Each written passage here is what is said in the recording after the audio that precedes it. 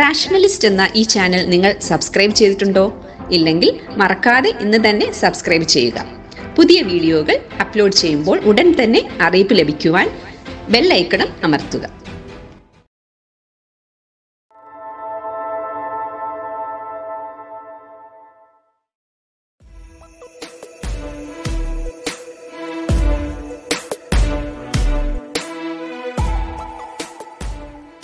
എപ്പോഴൊക്കെ അധികാരം ആവശ്യമായിട്ട് വരുന്നു, എപ്പോഴൊക്കെ അധികാരത്തെ ഉപയോഗിക്കാൻ പറ്റുന്നു, എപ്പോഴൊക്കെ അധികാരത്തെ ഉപയോഗിച്ചുകൊണ്ട് ശക്തി സമാഹരിക്കാൻ പറ്റുന്നു, അത് സ്വീകരിക്കുക എന്നുള്ള ഒരു നിലപാടാണ് റോമൻ കാത്തലിക് ചർച്ചിന് ഉള്ളത്. ഫാസിസവും നാസിസവും കത്തോലിക്ക സഭയും കൂട്ടുചേർന്ന് തോളോട് തോള് ചേർന്നാണ് യൂറോപ്പിനെ ഒരു സമ്പൂർണ്ണ നാശത്തേക്ക് കൊണ്ടുപോകാൻ ശ്രമിച്ചത്. ദുർബലമായി കഴിഞ്ഞപ്പോൾ സർവൈവലിന് വേണ്ടി നടത്തുന്ന രാഷ്ട്രീയ വിലപേശലുകൾ മാത്രമാണ് ഇപ്പോൾ ഇന്ത്യയിൽ കാണിക്കുന്ന ഈ വേഷമാറ്റവും അതുപോലെ തന്നെ ഹിറ്റ്ലറുടെയും മുസോളിനിയുടെയും കാര്യത്തിൽ അവർ ചെയ്ത ഒത്തുതീർപ്പുകൾ. കാത്തലിക് ചർച്ചാണ് കേരളത്തിൽ വിദ്യാഭ്യാസം കൊണ്ടുവന്നത് എന്ന് പറയുന്നത് ദാറ്റ്സ് എ റോങ് പൊസിഷനാണ്. ചില ചർച്ചകൾ ചെയ്തിട്ടുണ്ട്, നമ്മളെല്ലാം തള്ളിപ്പറയല്ലേ വേണ്ടത്, ചില ചർച്ചകൾ ചെയ്തിട്ടുണ്ട്.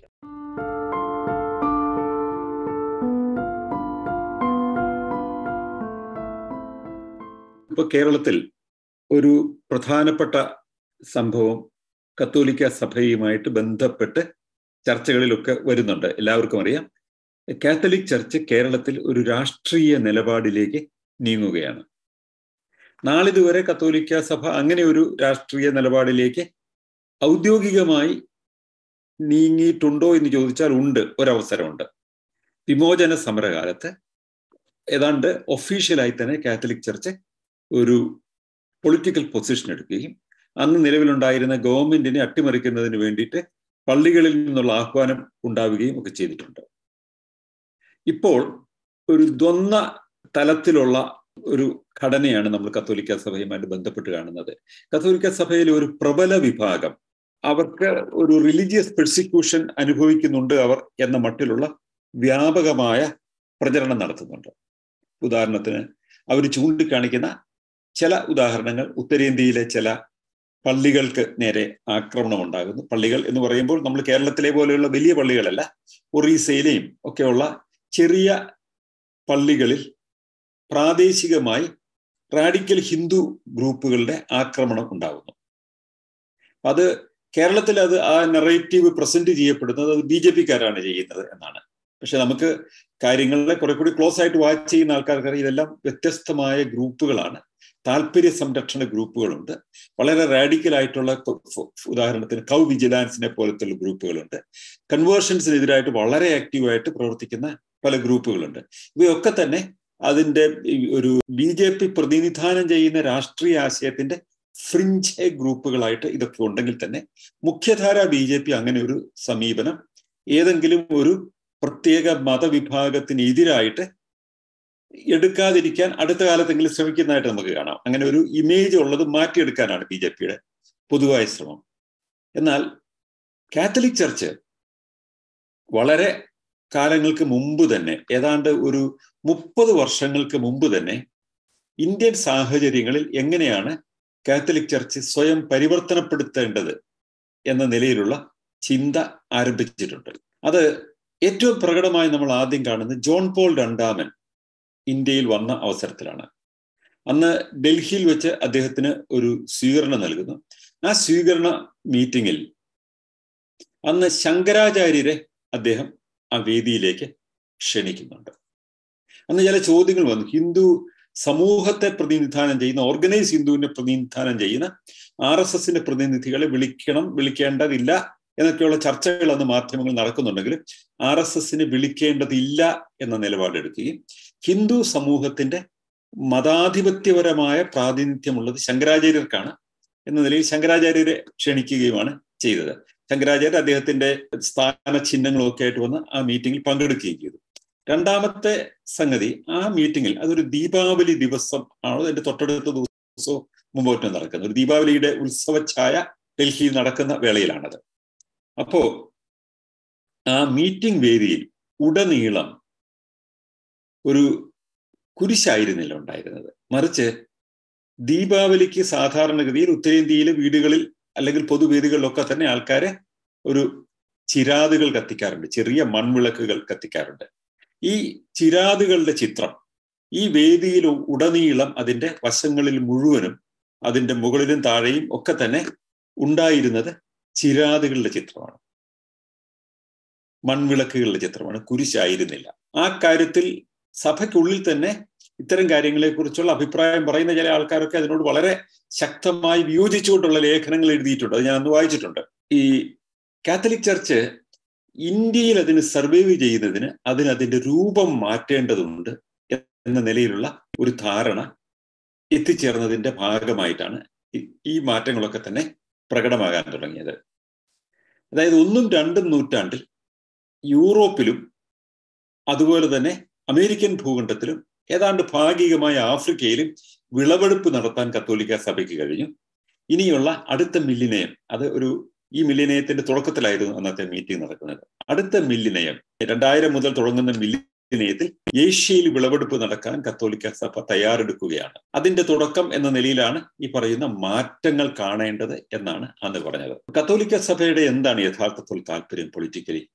അത് നമുക്ക് അതിലേക്ക് വരാം. അതിനു മുമ്പായിട്ട് ഈ മാറ്റത്തിന്റെ അന്ന് കണ്ട ചില പ്രതിരണനങ്ങൾ കൂടി ഒന്ന് പറയേണ്ടതുണ്ട്. ഒന്നാമത്തേത്, ഉത്തരേന്ത്യയിലെ സന്യാസിനി സഭകളിലെ നൺസിന്റെ, കന്യാസ്ത്രീകളുടെ വേഷത്തിൽ ഒരു വ്യതിയാനമുണ്ടായി. ഇപ്പൊ ഡൽഹിയിലും ഒക്കെയുള്ള ആൾക്കാർക്ക് അറിയാം, അവിടെയുള്ള ഒട്ടേറെ കന്യാസ്ത്രീ മഠങ്ങളുണ്ട്. ഏറെയും ഉള്ളത് കേരളത്തിൽ നിന്നും ജാർഖണ്ഡിൽ നിന്നുള്ള ആൾക്കാരാണ്. ബഹുഭൂരിപക്ഷവും മലയാളികളായ കന്യാസ്ത്രീകളാണ്. അവരുടെ വേഷം കേരളത്തിലെ കന്യാസ്ത്രീകൾക്കുള്ള വേഷമല്ല. കേരളത്തിലെ കന്യാസ്ത്രീകൾ ഏതാണ്ട് സിറിയൻ അറബ് പശ്ചാത്തലത്തിലുള്ള ഒരു തരം വേഷമാണ് ധരിക്കുന്നതെങ്കിൽ, അത്തരം ശിരോവസ്ത്രവുമൊക്കെയാണ് ധരിക്കുന്നതെങ്കിൽ, ഉത്തരേന്ത്യയിലെ ഉത്തർപ്രദേശിലെയും ഡൽഹിയിലെയും ഒക്കെ കന്യാസ്ത്രീകൾ ധരിക്കുന്നത് സാരിയും ബ്ലൗസുമാണ്. ആ സാരി സാഫ്രോൺ കളറാണ്. കാവി നിറത്തിലുള്ള സാരിയും കാവി നിറത്തിലുള്ള ബ്ലൗസുമാണ് അവർ ധരിക്കുന്നത്. അതെന്തിനാണ് അങ്ങനെ ചെയ്യുന്നത്? കാവി നിറം ഒരു പ്രതീകമാണ്. ഇന്ത്യയിലെ അക്കാലത്ത് ഉയർന്നു വരാൻ തുടങ്ങിയ ഹിന്ദു ദേശീയതയുടെ അതിനെ ഐഡന്റിഫൈ ചെയ്യുന്ന ഒരു നിറമാണ് കാവി നിറം. ഈ കാവി നിറം അവർ വസ്ത്രത്തിൽ സ്വീകരിക്കുന്നു. സന്യാസിനിമാരുടെ വസ്ത്രത്തിൽ, സന്യാസിനിമാർ എന്നവർ പറയുന്ന ഹിന്ദു സന്യാസിനിമാർ ധരിക്കുന്ന അവരുടെ വസ്ത്രത്തിലുള്ള കാവി നിറം പോലെ തന്നെ കന്യാസ്ത്രീകൾക്കും അവരുടെ വസ്ത്രത്തിന് കാവി നിറം കൊടുക്കാൻ തുടങ്ങി. അത് ഇപ്പോഴല്ല, BJP ഇപ്പോൾ അധികാരത്തിൽ വരുന്നതിന് മുമ്പല്ല, എന്നാൽ ഹിന്ദു പൊളിറ്റിക്സ് ദേശീയ രാഷ്ട്രീയത്തിൽ ഉദയം ചെയ്യാൻ തുടങ്ങിക്കഴിഞ്ഞു. ഇപ്പോൾ അന്ന് അടൽ ബിഹാരി വാജ്പേയിയുടെ നേതൃത്വത്തിൽ BJP അതിൻ്റെതായ അസ്തിത്വം ഏതാണ്ട് കൃത്യമായി തന്നെ എസ്റ്റാബ്ലിഷ് ചെയ്ത് കഴിഞ്ഞിരുന്നു. ഒരു തവണ അധികാരത്തിൽ തന്നെ വന്നു കഴിഞ്ഞിരുന്നു. ഒരു ട്രെൻഡിങ് ടുവേർഡ്സ് ഹിന്ദുത്വ ദേശീയ രാഷ്ട്രീയത്തിൽ കാണാൻ തുടങ്ങിക്കഴിഞ്ഞിരുന്നു. അതിനപ്പുറത്തായിട്ട് കുറെ കൂടി ഡീപ്പറായിട്ട് ഹിന്ദു മൈൻഡ് സെറ്റിന് അക്സെപ്റ്റബിൾ ആയി തീരുക എന്ന് പറയുന്ന ഒരു പൊസിഷനാണ് ഒഫീഷ്യലി കാത്തലിക് ചർച്ചിലെ ഒരു വിഭാഗം ചെയ്യാൻ നിർബന്ധിതമായി തീർന്നത് എന്ന് ഞാൻ പറയുള്ളൂ. കാരണം പ്രധാനപ്പെട്ട ബിഷപ്പുമാരും ഇത് ചെയ്തില്ല. ഇപ്പൊ കാത്തലിക് ബിഷപ്പ് കോൺഫറൻസിന്റെ അധ്യക്ഷനോ ആ ബിഷപ്പ് കൗൺസിലിലെ അംഗങ്ങളോ ആരും തന്നെ കാവ്യ വസ്ത്രം ധരിക്കുന്നതായിട്ട് നമ്മൾ കാണുന്നില്ല. അവരുടെ ആരാധനാലയങ്ങളിൽ ഒന്നും തന്നെ ഈ ചിരാതുകൾ കാണുന്നില്ല, കുരിശ് തന്നെയാണ് കാണുന്നത്. അവരുടെ പ്രാർത്ഥനകളിലൊന്നും ഈ വ്യത്യാസമൊന്നും കാണുന്നില്ല. പക്ഷെ പ്രാദേശിക തലത്തിൽ, ഉദാഹരണത്തിന് ഡൽഹിയിലെ മയൂർ വിഹാറിലെ കന്യാസ്ത്രീ മഠത്തിലെ ആൾക്കാരൊക്കെ തന്നെ കാവ്യ വസ്ത്രമാണ് ധരിച്ചിരുന്നത്. എനിക്കതറിയാം, കാരണം ഞാൻ മയൂർ വിഹാറിലായിരുന്നു ഡൽഹിയിൽ ഉണ്ടായിരുന്നത്. അവർ പല ആൾക്കാരും മലയാളികളായിരുന്നുകൊണ്ട് എന്നെ കാണുകയും വർത്താനം പറയുകയും ഒക്കെ ചെയ്തു പോവുകയും ചെയ്തിരുന്നു പലപ്പോഴും. അപ്പൊ ഇതൊരു മാറ്റമാണെങ്കിൽ കുറെ കൂടി വ്യത്യസ്തമായ മാറ്റം മധ്യപ്രദേശിലും ഉത്തർപ്രദേശിലും ഒക്കെ കാണാനുണ്ടായിരുന്നു. അത് ക്രിസ്തുവിന്റെ രൂപം എങ്ങനെയാണ്? ക്രിസ്തു മതത്തിന്റെ പ്രതീകമായിട്ട് പലപ്പോഴും നമ്മൾ കാണുന്നത് ക്രൂശിതനായ ക്രിസ്തുവിന്റെ രൂപമാണ് ഈ ഓർഗനൈസ്ഡ് ചർച്ചസ് മുഴുവൻ പ്രസന്റ് ചെയ്യുന്നത്, ഇല്ലേ? ഇപ്പൊ ക്രിസ്തുവിന്റെ കുരിശിനെ ആരാധിക്കാൻ പാടില്ല എന്നൊക്കെ പറയുന്ന ഗ്രൂപ്പുകളുണ്ട്, ഇല്ലേ? നിയോ പ്രൊട്ടസ്റ്റന്റുകളൊന്നും അത് അംഗീകരിക്കുന്നില്ല. എങ്കിൽ പോലും കുരിശിൽ ഉള്ള ഒരു ക്രിസ്തു എന്ന് പറയുന്ന ഒരു രൂപമാണ് ഇപ്പൊ ക്രിസ്തു മതവുമായി ബന്ധപ്പെട്ട് അവരുടെ പള്ളികളിൽ കാണുന്നത്. ക്രൂശിതനായ ക്രിസ്തുവിന്റെ രൂപമാണ് അൾത്താരയുടെ ഇവിടെ കാണുന്നത്. അങ്ങനെയാണെങ്കിൽ ഈ പറയുന്ന ചില സന്യാസാശ്രമങ്ങളിൽ, ക്രൈസ്തവ സന്യാസാശ്രമങ്ങളിൽ ക്രിസ്തുവിന്റെ രൂപത്തിന് ഒരു വ്യത്യാസം വരികയാണ്. ക്രിസ്തു ക്രൂശിൽ കിടക്കുകയല്ല, മറിച്ച് ക്രിസ്തു പത്മാസനത്തിൽ ഇരിക്കുകയാണ്. അദ്ദേഹം മെഡിറ്റേഷനിലാണ്. കണ്ണുകൾ പകുതി മുകളിലേക്കാക്കി പത്മാസനത്തിൽ ഇരുന്ന് കൈകൾ രണ്ടും ഇരുവശത്തേക്ക് വെച്ച് കഴുത്തിൽ ഒരു രുദ്രാക്ഷവും അണിഞ്ഞിരിക്കുന്ന ക്രിസ്തു. അതെങ്ങനെ ക്രിസ്തു എന്ന് പറയാവുന്നത്? അത് ഇറ്റാലിയൻ പെയിന്റർമാർ വരച്ച യൂറോപ്യനായ ക്രിസ്തുവിന്റെ ആ മുഖം തന്നെ ഏതാണ്ട് അതുകൂടി ഉണ്ടാക്കി വെക്കുന്നുണ്ട്. അതേസമയം തന്നെ ഈ വസ്ത്രത്തിൽ കാവി വസ്ത്രം ധരിച്ച് രുദ്രാക്ഷമണിഞ്ഞ് കൈകളിൽ രുദ്രാക്ഷം ചുറ്റി മെഡിറ്റേഷൻ പത്മാസനത്തിൽ ഇരുന്ന് മെഡിറ്റേറ്റ് ചെയ്യുന്ന ഒരു ക്രിസ്തുവിന്റെ ചിത്രങ്ങൾ പലയിടത്തും വരാൻ തുടങ്ങി. അത് താല്പര്യമുള്ളവരുണ്ടെങ്കിൽ തേരാളി.org എന്ന് പറയുന്നതിനകത്ത് ഞാൻ അതിന്റെ ചിത്രങ്ങളൊക്കെ തന്നെ ഒരു ലേഖനത്തിൽ കുറച്ചു കാലം മുമ്പ് പ്രസിദ്ധീകരിച്ചിട്ടുണ്ടായിരുന്നു. ഈ ക്രിസ്തുവിന്റെ രൂപമാറ്റം എങ്ങനെയാണ് ഇവിടെ വരുന്നത്, എന്തുകൊണ്ടാണ് ഇത് വരുന്നത് എന്നുള്ളത്. അപ്പോൾ ഈ മാറ്റം ഒരു തരം അഡാപ്റ്റേഷനാണ്. ക്രിസ്തു എന്ന് പറയുന്നാൽ കത്തോലിക്ക സഭയെ സംബന്ധിച്ചിടത്തോളം അത് അവരുടെ വിശ്വാസം പറയുന്നത് പോലെ ഒരു ദൈവത്തിന്റെ പ്രതിപുരുഷനോ അല്ലെങ്കിൽ ദൈവത്തിന്റെ ഒരു പുത്രൻ ഭൂമിയിൽ വന്നിട്ട് പാപങ്ങളെല്ലാം ഏറ്റുവാങ്ങി എന്നൊക്കെ പറയുന്ന കഥകൾ പ്രചരിപ്പിക്കുമ്പോൾ തന്നെ ക്രിസ്തു ഒരു പ്രതീകമാണ്. അവരെ സംബന്ധിച്ചിടത്തോളം ഒരു ദൈവം എന്നതിനപ്പുറത്തായിട്ട് ഒരു ക്രിസ്തുവും അതുപോലെ തന്നെ മേരി എന്ന് പറയുന്നത് ക്രിസ്തുവിന്റെ അമ്മയെക്കുറിച്ചുള്ള സങ്കല്പവും ഇമാക്കുലേറ്റ് കൺസെപ്ഷൻ എന്ന് പറയുന്ന, അതായത് പരിശുദ്ധാത്മാവിനാൽ ഗർഭം ധരിച്ചു എന്ന അർത്ഥത്തിൽ പുരുഷ സംസർഗമില്ലാതെ ജനിച്ച കുട്ടി, നിത്യ കന്യകയായ ക്രിസ്തുവിന്റെ അമ്മ, ഇങ്ങനെയൊക്കെ പറയുന്ന സങ്കല്പങ്ങളൊക്കെ തന്നെ ഇവരുടെ വിശ്വാസത്തിന്റെ പ്രതീകമാണ്. ഈ പ്രതീകങ്ങളെ ഏത് രാജ്യത്ത് ചെല്ലുമ്പോഴും ആ രാജ്യത്തുണ്ടായിരുന്ന പോപ്പുലർ മിത്തുകളുമായിട്ട് ഇൻഡയറക്റ്റ് ആയിട്ട് ലിങ്ക് ചെയ്യുന്ന മട്ടിൽ ഇതിനെ രൂപമാറ്റം ചെയ്യുക എന്നുള്ളത് കാത്തലിക് ചർച്ച് എക്കാലത്തും ചെയ്തിരുന്ന ഒരു രീതിയാണ്. ഇപ്പോൾ ഉദാഹരണത്തിന് ക്രിസ്തുവിന്റെ രൂപം, ഇത് റോമൻ സാമ്രാജ്യത്തിന്റെ തലസ്ഥാനം ഇറ്റലിയിലായിരുന്നത് കൊണ്ട്, റോം അവിടെ ആയിരുന്നത് കൊണ്ട്, ഒരു ഇറ്റലിക്കാരന്റെ മുടി നീട്ടി വളർത്തിയ നീലക്കണ്ണുള്ള, പൊതുവെ ഇറ്റലിക്കാരെ പോലെ തന്നെ അത്ര പെയിലല്ലാത്ത ഒരു യൂറോപ്യൻ നിറത്തിലുള്ള ഒരു മുഖം ക്രിസ്തുവിന് വരുന്നു അല്ലെ. ഇറ്റലിക്കാർക്ക് സ്വീകാര്യനായ, യൂറോപ്പിലെ ആൾക്കാർക്ക് സ്വീകാര്യനായ, അവർക്ക് അക്സെപ്റ്റബിൾ ആയിട്ട് തോന്നുന്ന ഒരു രൂപത്തിൽ ക്രിസ്തുവിനെ അവർ ഉണ്ടാക്കിയതുപോലെ തന്നെ അത് ഇന്ത്യയിലെ ക്രിസ്തു അതിന്റെ രൂപമാറ്റം വരുത്തി ഒരു ഹിന്ദു സന്യാസിയുടെ രൂപം കൊണ്ടുവരിക എന്ന് പറയുന്നത് ഈ അഡാപ്റ്റേഷൻ പോളിസിയുടെ വേറൊരു ഭാഗമാണ്. അതുപോലെ തന്നെ നിങ്ങൾക്കൊക്കെ അറിയാം, ക്രിസ്തുവിന്റെ ഒരു ചിത്രത്തിനകത്ത് ഏതാണ്ട് ഹാർട്ട് സർജറി ചെയ്തിട്ട് പകുതിക്ക് വെച്ച് വെച്ചത് പോലെ ഒരു ഹൃദയം അങ്ങനെ ഇരിക്കുന്നതായിട്ടുള്ള ഒരു ചിത്രം പല ക്രൈസ്തവ ഭവനങ്ങളിലും കാണാറുണ്ട്. ഇത് ഒരു സ്പാനിഷ് ഇൻഫ്ലുവൻസിൽ വന്നതാണ്. ഇത് ലാറ്റിൻ അമേരിക്കയിലെ അവിടെ ഈ ദൈവത്തിന്റെ ഹൃദയം വെളിയിലെടുത്ത് ആരാധിക്കുക എന്ന് പറയുന്ന ഒരു പഴയ വിശ്വാസത്തിന്റെ ഭാഗമായിട്ട് അവരുടെ ദൈവത്തിന്റെ ഹൃദയം വെളിയിലെടുത്തിട്ട് അവർ ആരാധിച്ചിട്ട് മടക്കി വെക്കുക എന്ന് പറയുന്ന ഒരു പഴയ വിശ്വാസമുണ്ട്. ആ വിശ്വാസം ഉണ്ടായിരുന്ന ആൾക്കാരെ സ്വാംശീകരിക്കുമ്പോൾ ക്രിസ്തുവിന്റെ ഹൃദയം തന്നെ വെളിയിൽ കാണിക്കുകയും തുറന്ന ഹൃദയവുമായിരിക്കുന്ന ക്രിസ്തുവിന്റെ രൂപം വരുന്നു. അത് ലാറ്റിൻ അമേരിക്കൻ ഇൻഫ്ലുവൻസിൽ നിന്ന് വീണ്ടും അത് സ്പാനിഷുകാരാണ് അത് ചെയ്യുന്നത്. സ്പെയിനിലേക്ക് വരുന്നു, പിന്നീട് യൂറോപ്പിലേക്ക് വരുന്നു. അതിന്റെ യാത്രയെല്ലാം കഴിഞ്ഞ് നമ്മുടെ കേരളത്തിലെ വീടുകളിൽ പോലും പലപ്പോഴും ക്രിസ്തു ഈ തുറന്ന ഹൃദയവുമായിട്ടിരിക്കുന്ന ചിത്രം നമുക്ക് കാണാൻ പറ്റും. ഇങ്ങനെയാണ് ഓരോ സാഹചര്യത്തിനനുസരിച്ചിട്ട് അവര് രൂപപ്പെടുത്തിയെടുക്കുകയാണ് അവരുടെ ഈ സങ്കല്പത്തെ, ഈ പ്രതീകത്തെ. അതല്ലാതെ ക്രിസ്തുവിനെ ഒരു ദൈവമാണ്, ആ ദൈവത്തിന്റെ രൂപത്തിലാണ്, അതിനെ ആ നിലയിലാണ് ഞങ്ങൾ ആരാധിക്കുന്നത് എന്നതിനപ്പുറത്തായിട്ട് ഒരു പൊളിറ്റിക്കൽ ഇമേജ് എന്ന നിലയിലാണ്, ഒരു പൊളിറ്റിക്കൽ സിംബൽ എന്ന നിലയിലാണ് ഈ റോമൻ കാത്തലിക് ചർച്ച് എക്കാലത്തും ക്രിസ്തുവിനെ പ്രസന്റ് ചെയ്യുന്നത്. അത് മനസ്സിലാക്കണമെങ്കിൽ റോമൻ കത്തോലിക്ക സഭയുടെ ഒറിജിൻസിനെ കുറിച്ച് നമ്മൾ മനസ്സിലാക്കണം. നമുക്ക് ഇന്ന് അറിയാവുന്ന 3 ട്രഡീഷൻസ് ആണ് ക്രിസ്തുമതത്തിനുള്ളത്. ഒന്ന് ഓർത്തഡോക്സ് പാരമ്പര്യത്തിലുള്ള ക്രിസ്തുമതം.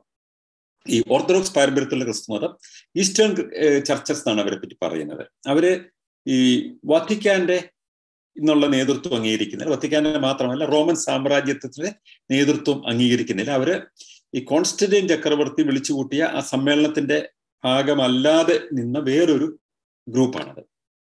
അവരുടെ പാരമ്പര്യം അനുസരിച്ച് അവരാണ് ക്രിസ്തുവിന്റെ ഡയറക്റ്റ് ആയിട്ടുള്ള ഡിസെൻഡൻസ്. അന്നത്തെ ഈ പഴയ വിശ്വാസങ്ങളുടെയൊക്കെ തുടർച്ച ക്രിസ്തുവിൽ നിന്ന് നേരിട്ട് അവരിലേക്കാണ് വന്നത് എന്നാണ് അവർ കരുതുന്നത്, ഓർത്തഡോക്സുകാർ കരുതുന്നത്. അപ്പൊ അതിന് ലോകത്തിൽ പിൽക്കാല ആധുനിക കാലം, ഒരു മധ്യകാലം കഴിയുന്ന ഒരു കാലഘട്ടം കഴിഞ്ഞാൽ നമുക്ക് ഈ വിശ്വാസധാരയ്ക്ക് 2-3 പ്രധാന കേന്ദ്രങ്ങളുണ്ട്. ഇന്ന് നമുക്കറിയാമല്ലോ, അതിനെക്കുറിച്ച് അറിയാം. എന്തുകൊണ്ടാണ്? ഇന്ന് അതിനൊരു ലോക തലസ്ഥാനമില്ല. പല രാജ്യങ്ങളുണ്ട് ഗ്രീക്ക് ഓർത്തഡോക്സ് സഭ. ഇപ്പൊ ഇന്ത്യയിലെ ഓർത്തഡോക്സ് സഭ, കോട്ടയം കേന്ദ്രമാക്കിയുള്ള ഓർത്തഡോക്സ് സഭ, അതല്ലെങ്കിൽ റഷ്യൻ ഓർത്തഡോക്സ് സഭ, ഇങ്ങനെയൊക്കെയുള്ള സഭകൾ ഈ പാരമ്പര്യത്തിന്റെ ഭാഗമായിട്ടുള്ളതാണ്. പക്ഷെ അവർക്ക് ഇന്നത്തേതിനേക്കാൾ വലിയൊരു ശക്തിയും ഒരു അധികാര പ്രമത്തതയും ഒക്കെ ഉണ്ടായിരുന്ന ഒരു കാലമുണ്ട്. അതിന് ഈസ്റ്റേൺ റോമൻ എംപയർ എന്ന് പറയുന്ന ഒരു വലിയ സാമ്രാജ്യം തന്നെ അവരുടെ കീഴിലുണ്ടായിരുന്നു. ബൈസാന്തിയൻ സാമ്രാജ്യം എന്ന് പറയും. ഈ ബൈസാന്തിയൻ സാമ്രാജ്യത്തിന്റെ തലസ്ഥാനമായിരുന്നു ഇസ്താംബൂൾ, കോൺസ്റ്റാന്റിനോപ്പിൾ എന്ന് പറയുന്ന സ്ഥലം. ഇന്നത്തെ ടർക്കിയിലാണ് ആ സ്ഥലം. അത് പിന്നീട് ഒരു മെഹ്മദ് എന്ന് പറയുന്ന ഒരു മുസ്ലിം രാഷ്ട്രങ്ങൾ കീഴ്പ്പെടുത്തി വന്ന ഒരു മുസ്ലിം നേതാവ് അത് കീഴ്പ്പെടുത്തി. വളരെ ചെറുപ്പക്കാരനായ ഒരാളാണ്. അവരുടെ കോട്ട തകർത്ത്, അതൊരു വേറൊരു കഥയാണ്, അതിനെ കീഴ്പ്പെടുത്തി അവിടെ ഒട്ടോമൻ സാമ്രാജ്യം സ്ഥാപിക്കുന്നു. ഒരു ഇസ്ലാമിക സാമ്രാജ്യം സ്ഥാപിക്കുകയാണ്. പിന്നീട് ഏതാണ്ട് നൂറ്റാണ്ടുകളോളം തന്നെ ലോകത്തിലെ മുസ്ലിങ്ങളുടെ തലസ്ഥാനമായിട്ട് ഈ ഇസ്താംബൂൾ മാറുകയാണ് ചെയ്യുന്നത്. അപ്പൊ അത് 2-3 സംഗതികളുണ്ട്. ഈ ബൈസാന്തിയൻ സാമ്രാജ്യത്തെ മുസ്ലിങ്ങൾ ആക്രമിക്കുമ്പോൾ അവര് രക്ഷയ്ക്കായിട്ട് വറ്റിക്കാനെ അവര് റോമിനെ ക്ഷണിക്കുന്നുണ്ട്. കത്തോലിക്ക സഭയ്ക്ക് അന്ന് വലിയ പടക്കപ്പലുകളൊക്കെ ഉണ്ട്. അവർക്ക് ക്ഷണം കൊടുക്കുന്നുണ്ട്. അവരെ വന്നിട്ട് അവർ രക്ഷിക്കാനായിട്ട് പറയുന്നുണ്ട്. പക്ഷേ ഈ കപ്പലുകളെ പ്രതീക്ഷിച്ച് ഇവരിയ്ക്കുന്നതല്ലാതെ ഈ കപ്പലുകൾ വരുന്നില്ല. അറിഞ്ഞുകൊണ്ട് ഇവരെ മുസ്ലിങ്ങൾ സ്ലോട്ടർ ചെയ്തോട്ടെ എന്ന് കരുതി വിട്ടുകൊടുക്കുകയായിരുന്നു എന്ന് പറയുന്ന വേർഷനുണ്ട്. അത് മാത്രമല്ല, ഇവർക്ക് ഒരു പെർഫെക്റ്റ് ആർമി ഉണ്ടായിരുന്നില്ല. ആർമിയുടെ എഫിഷ്യൻസിയെ കുറിച്ച് സംശയം ഉണ്ടായിരുന്നതുകൊണ്ട് ഒരു മെഴ്സിനറി ആർമിയാണ് ഇവർ ഉണ്ടാക്കുന്നത് ആ സമയത്ത്, ഇതിനെ കൗണ്ടർ ചെയ്യാൻ വേണ്ടിയിട്ട്, ഈ മുസ്ലിം അറ്റാക്കിനെ കൗണ്ടർ ചെയ്യാൻ വേണ്ടിയിട്ട്. അപ്പൊ ആ മെഴ്സിനറി ആർമിയുടെ തലവൻ ഒരു കത്തോലിക്കനായിരുന്നു. അപ്പൊ അദ്ദേഹം സജസ്റ്റ് ചെയ്യാണ് ഇത് റോമിന്റെ ഹെൽപ്പ് കിട്ടും എന്ന് പറഞ്ഞ് സന്ദേശം വഹിക്കുന്നു, അവരെ പ്രതീക്ഷിക്കുന്നു. അത് അവസാനം നടക്കുന്നില്ല. അവസാനം ബൈസാന്തിയൻ സാമ്രാജ്യം തീർന്നുപോയി. അങ്ങനെയാണ് ഈ ഓർത്തഡോക്സുകാരുടെ ലോക നേതൃത്വം, ക്രൈസ്തവരുടെ മേലുണ്ടായിരുന്ന ലോക നേതൃത്വം തകർന്നു പോയ ഒരു സംഗതി. അവർ കുറെ കൂടി ഈ പറയുന്ന പ്രാദേശികമായ വിശ്വാസങ്ങളിലേക്ക് അഡാപ്റ്റ് ചെയ്യാൻ ശ്രമിക്കുന്നതായിട്ട് കാണുന്നില്ല. അവര് ഒരു ക്രിസ്തുവിന്റെ പാരമ്പര്യത്തിൽ തന്നെ തുറന്നിട്ട് അതിന്റെ ഒരു റിപ്ലിക്കേഷൻ എല്ലായിടത്തും കൊണ്ടുവരാനാണ് പൊതുവെ ഓർത്തഡോക്സുകാരുടെ ശ്രമം നടക്കുന്നത്. അവർ വിശുദ്ധന്മാരുടെ ഹോളി റിലിക്സ് എന്ന് പറയുന്ന ഒരു സാധനങ്ങൾ, വിശുദ്ധന്മാരുടെ അവശിഷ്ടങ്ങൾ, ക്രിസ്തുവിന്റെ തന്നെ അവശിഷ്ടങ്ങൾ, ഉദാഹരണത്തിന് ഈ കുരിശിന്റെ കഷ്ണം വിൽക്കുക, ഇപ്പോഴുണ്ട്, എത്രയോ കാലങ്ങളായിട്ട് ഇപ്പോഴും അത് തീരാതെ വിറ്റുകൊണ്ടിരിക്കുക എന്നാണ് പറയുന്നത്. അതുപോലെ തന്നെ മറിയത്തിന്റെ ബെൽറ്റിന്റെ കഷ്ണം ഇപ്പോഴും കിട്ടും കേട്ടോ. അത് $100 കൊടുത്തു കഴിഞ്ഞാൽ ഇപ്പോഴും ചെറിയ എൻ്റെ ഒരു പീസ് വാങ്ങിക്കാൻ കിട്ടും. അപ്പം അതിങ്ങനെ പ്രൊഡ്യൂസ് ചെയ്യാണ്, കൊച്ചു ഫാക്ടറികളിലൊക്കെ തന്നെ പ്രൊഡ്യൂസ് ചെയ്യുന്ന പോലെ പ്രൊഡ്യൂസ് ചെയ്യണം. അപ്പൊ അങ്ങനെ ഇത്തരം ഹോളി റിലിക്സ്, ബിഷപ്പുമാരൊക്കെ മരിച്ചു കഴിഞ്ഞാൽ, മെത്രാമാരൊക്കെ മരിച്ചു കഴിഞ്ഞാൽ അവരുടെ രക്തത്തിന്റെ ഒരു കുപ്പിക്കകത്ത് എടുത്തു വെക്കുക, അല്ലെങ്കിൽ അവരുടെ താടിയുടെ കുറച്ച് ഭാഗം എടുത്തു വെക്കുക എന്നൊക്കെ പറയുന്ന ഈ റിലിക്സ് ഉണ്ട്. അതിന്റെ ഭാഗമായിട്ട് ക്രിസ്തു യഹൂദനായിട്ടായിട്ട് വളർന്നു എന്നാണ് ഇവരുടെ വിശ്വാസം അനുസരിച്ചിട്ട്. അപ്പൊ അതനുസരിച്ചിട്ട് ക്രിസ്തുവിന്റെ അഗ്രചർമ്മം, ഈ സർക്കംസിഷൻ കഴിഞ്ഞിട്ടുള്ള സ്കിൻ എടുത്തു വെച്ചിട്ടുണ്ടായിരുന്നു എന്ന് പറഞ്ഞാൽ അത് പല ഓർത്തഡോക്സ് പള്ളികളിൽ ഇപ്പോഴും ഉണ്ട് ക്രിസ്തുവിന്റെ അഗ്രചർമ്മം. അത് ഒന്നല്ല 6 എണ്ണം ഉണ്ട് എന്നാണ് പറയുന്നത്. ഏതായാലും ഇതൊരു ട്രഡീഷനാണ്. ഇനി അവർ തന്നെ വീണ്ടും ഒരു അധികാര കേന്ദ്രീകരണം ഉണ്ടാകുന്നുണ്ട്. ഈ ഒട്ടോമൻ സാമ്രാജ്യം ഉണ്ടായിക്കഴിഞ്ഞിട്ട് അത് ഓസ്ട്രിയ ഹംഗറി എന്ന് പറയുന്ന യൂറോപ്പിൽ ഒരു വലിയ പ്രബലമായ സാമ്രാജ്യം ഉണ്ടായിരുന്നു. 1-ാം ലോക മഹായുദ്ധത്തിന് മുമ്പ് യൂറോപ്പിലെ ഏറ്റവും പ്രബലമായ അധികാര കേന്ദ്രങ്ങൾ ഓസ്ട്രിയ ഹംഗറി ആയിരുന്നു. അവർക്ക് ഓർത്തഡോക്സ് ട്രഡീഷൻ ആയിരുന്നു ഉണ്ടായിരുന്നത്. അതും ആ മഹായുദ്ധത്തിൽ ഓസ്ട്രിയ ഹംഗറി തകർന്ന് ഛിന്ന ഭിന്നമായി പോയി. പക്ഷെ ഇവരുടെ അപ്രോച്ചിൽ നിന്ന് വളരെ വ്യത്യസ്തമായിട്ട് ഇതൊരു ട്രഡീഷനാണ്. ഈ വ്യത്യസ്തമായിട്ട് കാത്തലിക് ട്രഡീഷൻ എന്ന് പറയുന്നത് അവരൊരു പൊളിറ്റിക്കൽ റിലീജിയന്റെ സ്വഭാവമാണ് അവർക്കുള്ളത്. നമ്മളിപ്പോൾ ഇസ്ലാമിനെ പൊളിറ്റിക്കൽ റിലീജിയൻ എന്ന് പറയുമ്പോൾ അതിനൊരു പൊളിറ്റിക്കൽ നേച്ചർ ഉണ്ടല്ലേ. പൊളിറ്റിക്സ് ഇല്ലാതെ, അധികാരമില്ലാതെ ഇസ്ലാമിന് നിലനിൽപ്പില്ല, അല്ലെങ്കിൽ അതിന്റെ ലക്ഷ്യം സാക്ഷാത്കരിക്കാൻ പറ്റുകയില്ല എന്ന് പറയുന്നത് പോലെ റോമൻ കത്തോലിക്ക സഭ തുടക്കത്തിൽ തന്നെ അതൊരു പൊളിറ്റിക്കൽ റിലീജിയൻ എന്ന നിലയിലാണ് വരുന്നത്. ആദ്യം തന്നെ ഇപ്പം റോമൻ സാമ്രാജ്യം ഉണ്ടാകുന്നു, ക്രിസ്തു ജനിച്ചു എന്ന് പറയുന്ന കാലഘട്ടത്തിന് കുറച്ചു കാലം മുമ്പാണ് റോമൻ സാമ്രാജ്യം നിലവിൽ വരുന്നത്. അത് പല ഭാഗങ്ങളും കീഴ്പ്പെടുത്തി വരുന്നേ ഉള്ളൂ ആ സമയത്ത്. അത് കഴിഞ്ഞിട്ട് ഒരു 4-ാം നൂറ്റാണ്ടാകുമ്പോഴേക്കും അന്നത്തെ റോമൻ സാമ്രാജ്യത്തിൽ ഒരു അധികാര മത്സരം നടക്കുകയാണ്. ആ അധികാര മത്സരത്തിൽ ഒരു സഹോദരനെ കീഴ്പ്പെടുത്തിക്കൊണ്ട് കോൺസ്റ്റന്റൈൻ എന്ന് പറയുന്ന ഒരു ചക്രവർത്തി അധികാരത്തിൽ വരുന്നു. അദ്ദേഹത്തിന്റെ സഹോദരനെ സഹായിച്ച റോമൻ മതത്തിന്റെ പാരമ്പര്യങ്ങൾ മുഴുവൻ നിഷേധിച്ചുകൊണ്ട് അതിനെ കൗണ്ടർ ചെയ്ത് റോമൻ മതം ഏറ്റവും ശക്തമായിട്ട് അടിച്ചമർത്താൻ ശ്രമിച്ചിരുന്ന ഒരു പ്രാദേശികമായി നിലവിൽ വരാൻ തുടങ്ങിയിരുന്ന ഒരു വിശ്വാസം, ആ വിശ്വാസത്തെ സ്വാംശീകരിച്ചിട്ട് റോമൻ വിശ്വാസങ്ങൾ മുഴുവൻ ഇതിലേക്ക് സന്നിവേശിപ്പിക്കുകയാണ് ചെയ്യുന്നത്. അങ്ങനെയാണ് ആധുനിക ക്രിസ്തുമതം ഉണ്ടായി വരുന്നത്. അതിന് പുള്ളി ഒരു സിനഡ് എന്ന് പറഞ്ഞിട്ടൊരു സമ്മേളനം വിളിച്ചു കൂട്ടി. അന്നത്തെ ഭാഷയിൽ അത് സുനഹദോസ് എന്നാണ് പറയുന്നത്. ആ സമ്മേളനത്തിൽ വെച്ചിട്ട് 1 കൊല്ലത്തോളം നീണ്ടു നിന്നൊരു സമ്മേളനത്തിൽ വെച്ച് അന്നുണ്ടായിരുന്ന ഈ ക്രൈസ്തവ പാരമ്പര്യം പുലർത്തിയിരുന്ന അതായത് ഒരു രക്ഷകൻ വന്നു, രക്ഷിക്കപ്പെട്ടു, മരിച്ചു, മുകളിലേക്ക് പോയി, അല്ലെങ്കിൽ പിന്നെ പുനരുത്ഥാനം ഉണ്ടായി എന്നൊക്കെ പറയുന്ന ഗ്രൂപ്പുകൾ ക്രിസ്തു ജീവിച്ചിരുന്നു എന്ന് പറയുന്ന കാലഘട്ടത്തിന് മുമ്പ് തന്നെ ഉണ്ട്. അപ്പൊ അന്ന് മുതലൊക്കെ ഉണ്ടായിരുന്ന ഈ പല ഗ്രൂപ്പുകളും ഈ വിശ്വാസങ്ങളും ഒക്കെ ചിതറിക്കിടക്കുകയാണ്. അവരെല്ലാം കൂടെ വിളിച്ചുകൂട്ടി ഒരു പൊതുവിശ്വാസം ഉണ്ടാക്കാനുള്ള ശ്രമം നടത്തുന്നത് കോൺസ്റ്റന്റൈൻ ചക്രവർത്തിയാണ്. ഈ ചക്രവർത്തി അദ്ദേഹത്തിന്റെ ഒരു വർഷം നീണ്ടു നിന്ന അന്നത്തെ മതപണ്ഡിതന്മാരുടെ ഈ മീറ്റിംഗിൽ വെച്ചിട്ട് പല വിശ്വാസധാരകളെയും തള്ളിക്കളഞ്ഞു. ഇപ്പൊ വേറെ ഒരു വിശ്വാസധാര മാനിക്കയൻസ് എന്ന് പറഞ്ഞിട്ട് ഒരു കൂട്ടരുണ്ടായിരുന്നു. അന്ന് പേർഷ്യയിലുണ്ടായിരുന്ന വിശ്വാസമാണ്. സമാനമായ വിശ്വാസങ്ങൾ എല്ലായിടത്തുണ്ട്. മാണിക്കയന്മാരുടെ വിശ്വാസം അനുസരിച്ച് മാണി എന്ന് പറയുന്ന ഒരു രക്ഷകൻ ഉണ്ടായിരുന്നു. മാണി വന്നു, അദ്ദേഹം ഒരു പ്രാവിന്റെ രൂപത്തിലാണ് അദ്ദേഹം പുനരുദ്ധരിച്ചു പോകുന്നത്. മാണിയും ഇതുപോലെ കുരിശിലേറ്റ് കൊല്ലുകയായിരുന്നു. അപ്പം ഒരു പക്ഷേ ഇന്ത്യയിലും മറ്റും വന്ന ആദ്യത്തെ നമ്മൾ ക്രൈസ്തവരായി ധരിക്കുന്ന ആൾക്കാര് മാണിക്കയൻസ് ആയിരിക്കണം എന്നാണ് പൊതുവെ ചരിത്രകാരന്മാരിൽ പല ആൾക്കാരും അനുമാനിക്കുന്നത്. കാരണം പേർഷ്യൻ കുരിശുകൾ ആണ് വരുന്നത്. അതിനകത്ത് ഈ വെള്ളപ്രാവ്, തലകുത്തി നിൽക്കുന്ന വെള്ളപ്രാവിന്റെ ഒരു ചിഹ്നം ഒക്കെ കാണുന്നത് മാണിക്കയൻസിന്റെ ചിഹ്നമാണ്. അപ്പൊ അതുകൊണ്ടാണ് കേരളത്തിൽ മറ്റെവിടെയും ഇല്ലാത്ത പോലെ മാണി എന്ന സർനെയിം കേരളത്തിൽ വന്നതും മാണിക്കയൻസിന്റെ ഇൻഫ്ലുവൻസിൽ നിന്നാണ് വന്നത്. പിന്നെ മാണിക്കയൻസ് തകർന്നു പോവുകയാണ്. ആ തകർച്ചയിൽ അതിന് ക്രിസ്തുമതം വീഴുന്നു. അപ്പൊ ഇവര് ദീർഘകാലം മറ്റു ബാഹ്യലോകവുമായി ബന്ധമില്ലാതിരുന്ന കേരളത്തിലെ ചെറിയ ഗ്രൂപ്പുകളായ മാണിക്കയൻസും അല്ലെങ്കിൽ മറ്റു ക്രിസ്ത്യാനികളും പിന്നീട് മുഖ്യധാര ക്രിസ്തുമതത്തിന്റെ ഭാഗമായി വരുമ്പോൾ ഈ പഴയ ട്രഡീഷൻസ് ഒക്കെ അവർ കൂടെ കൊണ്ടുപോവുകയാണ്. ഞാൻ അതിലേക്ക് അധികം വരുന്നില്ല. ഈ പൊളിറ്റിക്കൽ കത്തോലിസിസം അതിന്റെ ആരംഭം മുതൽ തന്നെ അതിന്റെ എല്ലാ എതിരാളികളെയും അതിശക്തമായി തകർത്ത് കളഞ്ഞും കൊന്നുകളഞ്ഞും തന്നെയാണ് അധികാരം ഉറപ്പിക്കുന്നത്.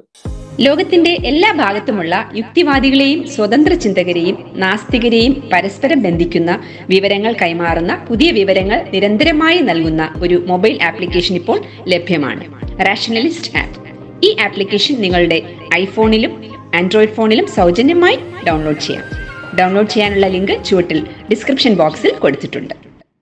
നമ്മൾ ഏത് പഴയ കത്തീഡ്രലിൽ പോയാലും അവിടെ ഒക്കെ തന്നെ ശത്രുക്കളുടെ സർവനാശം വരുത്തിയ ബിഷപ്പുമാര്, അവര് പൊടയാളികളായിരുന്ന, യുദ്ധം നയിച്ചിരുന്ന ബിഷപ്പുമാരുടെ ഒക്കെ തന്നെ മൃതദേഹങ്ങൾ ഈ പള്ളിക്കുള്ളിൽ തന്നെ അടക്കിയിരിക്കുന്നതാണ്. അപ്പൊ പോളണ്ട് പോലത്തെ രാജ്യങ്ങൾ, ഇന്നിപ്പോ ക്രിസ്തുമതം അല്ലെങ്കിൽ കത്തോലിക്ക മതം സജീവമായി മുന്നോട്ട് വരുന്ന യൂറോപ്പിൽ ഒറ്റ രാജ്യമുള്ളൂ. ബാക്കി എല്ലായിടത്തും തന്നെ കത്തോലിക്ക സഭ തകർന്നു കഴിഞ്ഞിട്ടുണ്ട്.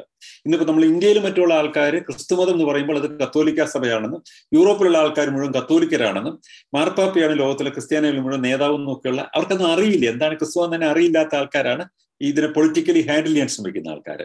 അങ്ങനെ ധരിക്കുന്ന അത് യഥാർത്ഥത്തിലെ സ്ഥിതി അതൊന്നും അല്ല എന്ന് എല്ലാവർക്കും അറിയാമല്ലോ. പോളണ്ടിൽ പക്ഷേ കാത്തലിക് ചർച്ച് വീണ്ടും റിവൈവ് ചെയ്യുകയാണ്. ആ റിവൈവ് ചെയ്യുന്ന സമയത്ത് പോളണ്ടിൽ മാത്രമാണ് അതുള്ളത് യൂറോപ്പിൽ. അപ്പൊ അത് പോളണ്ടിൽ ഏത് കത്തീഡ്രൽ ചെന്നാലും നമുക്ക് കാണാൻ പറ്റുന്നത് കത്തോലിക്കേതരരെ കൊന്നൊടുക്കി അവർക്കെതിരായി യുദ്ധം ചെയ്ത പോരാളികളായ ബിഷപ്പുമാരുടെ മൃതദേഹങ്ങൾ ഈ പള്ളികളിലൊക്കെ സംസ്കരിച്ചിരിക്കുന്നത് കാണാം. ഞാനത് പറഞ്ഞു വന്നത് ഇതൊക്കെ ഒരു പടയോട്ടങ്ങളുടെ കഥയായിട്ടാണ് ഇവരുടെ വിജയങ്ങളൊക്കെ വരുന്നത്. അല്ലാതെ മതപ്രചരണം നടത്തി ഇതിനെ കൺവിൻസ് ചെയ്ത ആൾക്കാരെ മതത്തിലേക്ക് കൊണ്ടുവരിക എന്ന നിലയിലല്ല ഇത് നടന്നത്. ഒരു ചെറിയ ഉദാഹരണം പറഞ്ഞാൽ, ഞാൻ എല്ലാം വിശദീകരിക്കുന്നില്ല. ക്രൂസൈഡ് എന്ന് പറഞ്ഞിട്ട് ഒരു സമരം നടക്കുന്നുണ്ട്. പിന്നെ സ്പെയിനിന്റെ ഒരു ഭാഗത്ത് മൂറുകൾ എന്ന് പറയുന്ന ഒരു കൂട്ടർ, അത് ഒരു മുസ്ലിം പാരമ്പര്യമുള്ള ആൾക്കാരാണ്, മുഗളന്മാരെ പോലത്തെ ഒരു കൂട്ടരാണ്. വളരെ ലിബറൽ ആയിട്ടുള്ള മുസ്ലിം പശ്ചാത്തലത്തിൽ നിന്ന് വന്നിട്ടുള്ള കുറച്ച് ആൾക്കാർ. അവരുടെ പഴയ അലംബ്ര കോട്ടയിലൊക്കെ പോയി കഴിഞ്ഞാൽ വലിയ മദ്യ ചഷകങ്ങളും നൃത്തവേദികളും ഒക്കെയുള്ള തരത്തിലുള്ള ഒരു മുസ്ലിം സാമ്രാജ്യം. മുഗളന്മാരാണ് നല്ല ഉദാഹരണം. ഷാജഹാന്റെ എംപയറുമായിട്ട് വേണം കമ്പയർ ചെയ്യാവുന്ന ഒരു സാധനമാണ് ഈ സാധനം. അപ്പം അവിടെ ഉണ്ടായിരുന്ന ഈ മുസ്ലിം സാമ്രാജ്യം അവർ ഖുറാനല്ല വിജ്ഞാനത്തിന്റെ കേന്ദ്രം എന്ന് പറയുന്നത് മറ്റു പുസ്തകങ്ങളാണ്. ഇപ്പൊ യൂറോപ്പിലെ ഇരുണ്ട കാലഘട്ടത്തിൽ അവിടെ ഇസ്ലാം മതം വെളിച്ചം കൊണ്ടുവന്നു എന്ന് പറയുന്ന ഒരു വാദമുഖം വരുന്നത് ഇവരെ ചൂണ്ടിക്കാണിച്ചുകൊണ്ടാണ്. ഇവർ ഇസ്ലാമിന്റെ പാരമ്പര്യങ്ങളെ തുടർന്നില്ല, അവര് ജ്ഞാനോദയത്തിന്റെ പാരമ്പര്യങ്ങളെ സ്വീകരിച്ച മുസ്ലിം പശ്ചാത്തലം ഉണ്ടായിരുന്ന കുറച്ച് ആൾക്കാരാണ്. ഖുറാൻ അപ്പുറത്തുള്ള ജ്ഞാനം തേടി അവർ മറ്റു പുസ്തകങ്ങൾ തേടി അതെല്ലാം ശേഖരിക്കാൻ തുടങ്ങി. അങ്ങനെ അതിനെ ഒരു വലിയ ഒരു പൊളിറ്റിക്കൽ പവറായിട്ട് യൂറോപ്പിലെ പല ഭാഗങ്ങൾ അവർ കീഴ്പ്പെടുത്താൻ തുടങ്ങിയ സമയത്താണ് വത്തിക്കാൻ, അന്നത്തെ അല്ലെങ്കിൽ റോമൻ സാമ്രാജ്യം, കത്തോലിക്ക സഭ ഇതിനെ തിരിച്ചടിക്കുന്നത്. അപ്പൊ അതിനെയാണ് നമ്മൾ ക്രൂസൈഡ് എന്ന് പറയുന്ന ഒരു കാലഘട്ടം. അതും ഒരു പൊളിറ്റിക്കൽ സ്ട്രഗിളാണ്. ഈ പൊളിറ്റിക്കൽ സ്ട്രഗിൾ യൂറോപ്പിന്റെ അധീശത്വത്തിന് വേണ്ടിയിട്ട് ഒരു പൊളിറ്റിക്കൽ പൊസിഷൻ കത്തോലിക്ക സഭ എടുക്കുകയാണ്. അപ്പോൾ ഓരോ സമയത്ത് അവർ എടുക്കുന്ന പൊളിറ്റിക്കൽ പൊസിഷൻ എന്താണ്?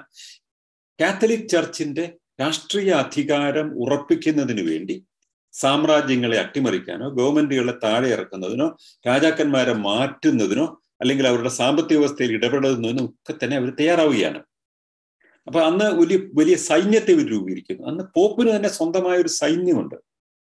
അപ്പൊ ഈ സൈന്യത്തെ അവർക്ക് നയിക്കാൻ പറ്റും. ഈ പോപ്പിന്റെ കീഴിലുള്ള രാജ്യങ്ങൾ, ഇപ്പൊ നാറ്റോ എന്നൊക്കെ പറയുന്ന പോലെ പോപ്പിന്റെ കീഴിലുള്ള സൈന്യത്തെ എല്ലാ രാജ്യങ്ങളിൽ നിന്നുള്ള ആൾക്കാരുടെ ഒരു സമുച്ചയമായ ഒരു സൈന്യം. ഇതിനകത്ത് ഏതെങ്കിലും ഒരു കാത്തലിക് രാജ്യത്തിന് പ്രതിസന്ധി വന്നു കഴിഞ്ഞാൽ പോപ്പിന്റെ സൈന്യത്തെ അയച്ചു. ഇപ്പൊ പോപ്പ് ഒരു സുപ്രീം ചക്രവർത്തിയാണ്, ചക്രവർത്തിമാരുടെ മുകളിലുള്ള ഒരു ചക്രവർത്തിയാണ്. ഫ്രഞ്ച് രാജാവ് ചക്രവർത്തിയുടെയും ജർമ്മൻ ചക്രവർത്തിയുടെ ഒക്കെ മുകളിലുള്ള ചക്രവർത്തിയായിട്ടാണ് പോപ്പ് വരുന്നത്. അപ്പൊ ഇവര് നടത്തിയ ഒരു കൂട്ടായ യുദ്ധമാണ്, മുസ്ലിങ്ങൾക്കെതിരായി നടത്തിയ യുദ്ധമാണ് ക്രൂസൈഡ് എന്ന് പറയുന്നത്. ആ യുദ്ധത്തിന്റെ അവസാനത്തിൽ യൂറോപ്പിലെ അവസാനത്തെ താവളത്തിൽ നിന്നും ഈ അലാംബ്ര കോട്ടയിൽ നിന്നും അവിടുത്തെ ഈ ഗ്രനഡ എന്ന് പറയുന്ന ഒരു സ്ഥലത്താണത്, അത് തകർത്തുകൊണ്ട് അവർ അധികാരം പിടിച്ചെടുത്തു. അന്നും ഞാൻ മുമ്പ് പറഞ്ഞൊരു ഉദാഹരണം തന്നെ, അന്ന് ഈ മുസ്ലിം സാമ്രാജ്യങ്ങളൊന്നും തന്നെ, അന്ന് മുസ്ലിങ്ങളുടെ ചില രാഷ്ട്രങ്ങളൊക്കെ ഉണ്ട്, ഇല്ലേ, വെസ്റ്റ് ഏഷ്യയിലൊക്കെ മുസ്ലിം രാഷ്ട്രങ്ങളൊക്കെ ഉണ്ട്, തുർക്കിയുണ്ട്, ഒക്കെ ഉണ്ട്. അവരാരും തന്നെ ഈ പറയുന്ന ഇന്ന് വലിയ അഭിമാനത്തോടെ അവർ പറയുന്ന സ്പാനിഷ് മുസ്ലിം സാമ്രാജ്യത്തെ സഹായിക്കാൻ ഒരു മുസ്ലിം രാജ്യം എത്തിയില്ല. അദ്ദേഹം മെസ്സേജ് ഒക്കെ അയക്കുന്നുണ്ട് എല്ലാവർക്കും. ആരും എത്താത്തതിന്റെ കാര്യം എന്താണ്? ഇവർ മുസ്ലിങ്ങളല്ല, ഇവർ വഴിപിഴച്ചു പോയ മുസ്ലിങ്ങളാണ്. കാരണം ഇവരെ ഖുറാൻ അപ്പുറത്തുള്ള വിജ്ഞാനം തേടുന്ന ആൾക്കാരാണ്, നൃത്തം സ്വീകരിക്കുന്ന ആൾക്കാരാണ്, മദ്യം കഴിക്കുന്ന ആൾക്കാരാണ്. അതുകൊണ്ട് ഇവർ മുസ്ലിങ്ങളല്ല, അവരെ സഹായിക്കേണ്ടതില്ല, അവർ പൊക്കോട്ടെ, അവർ തട്ടിപ്പൊക്കോട്ടെ എന്ന് പറഞ്ഞ് വിട്ടുകൊടുത്തു. ഒരാൾ സഹായിക്കാൻ വന്നില്ല. അവിടെ ജർമ്മൻ സൈന്യവും ഫ്രഞ്ച് സൈന്യവും കാത്തലിക് സൈന്യം വന്ന് അവരെ കീഴ്പ്പെടുത്തി. അവിടെ മുസ്ലിങ്ങളും യഹൂദരും സമാധാനത്തോടെ പാർത്തിരുന്ന ഒരു സ്ഥലമായിരുന്നു ഈ പറയുന്ന ഗ്രനഡ. അവർ മാത്രം ഉണ്ടായിരുന്നുള്ളൂ അക്കാലത്ത് അവിടെ. അപ്പൊ അവരെ മുഴുവനും കൊന്നൊടുക്കുകയോ തോൽപ്പിക്കുകയോ മതപരിവർത്തനം ചെയ്യുകയോ ചെയ്ത് പിൽക്കാലത്ത് അവിടെ കത്തോലിക്കർ മാത്രമേ ഉണ്ടായിരുന്നുള്ളൂ. അങ്ങനെ ഒരു വലിയ മാറ്റം ഉണ്ടാക്കി എന്ന് പറഞ്ഞു. ഈ പൊളിറ്റിക്കൽ പ്രോസസ് എപ്പോഴൊക്കെ അധികാരം ആവശ്യമായിട്ട് വരുന്നു, എപ്പോഴൊക്കെ അധികാരത്തെ ഉപയോഗിക്കാൻ പറ്റുന്നു, എപ്പോഴൊക്കെ അധികാരത്തെ ഉപയോഗിച്ചുകൊണ്ട് ശക്തി സമാഹരിക്കാൻ പറ്റുന്നു, അത് സ്വീകരിക്കുക എന്നുള്ള ഒരു നിലപാടാണ് റോമൻ കാത്തലിക് ചർച്ചിന് ഉള്ളത്.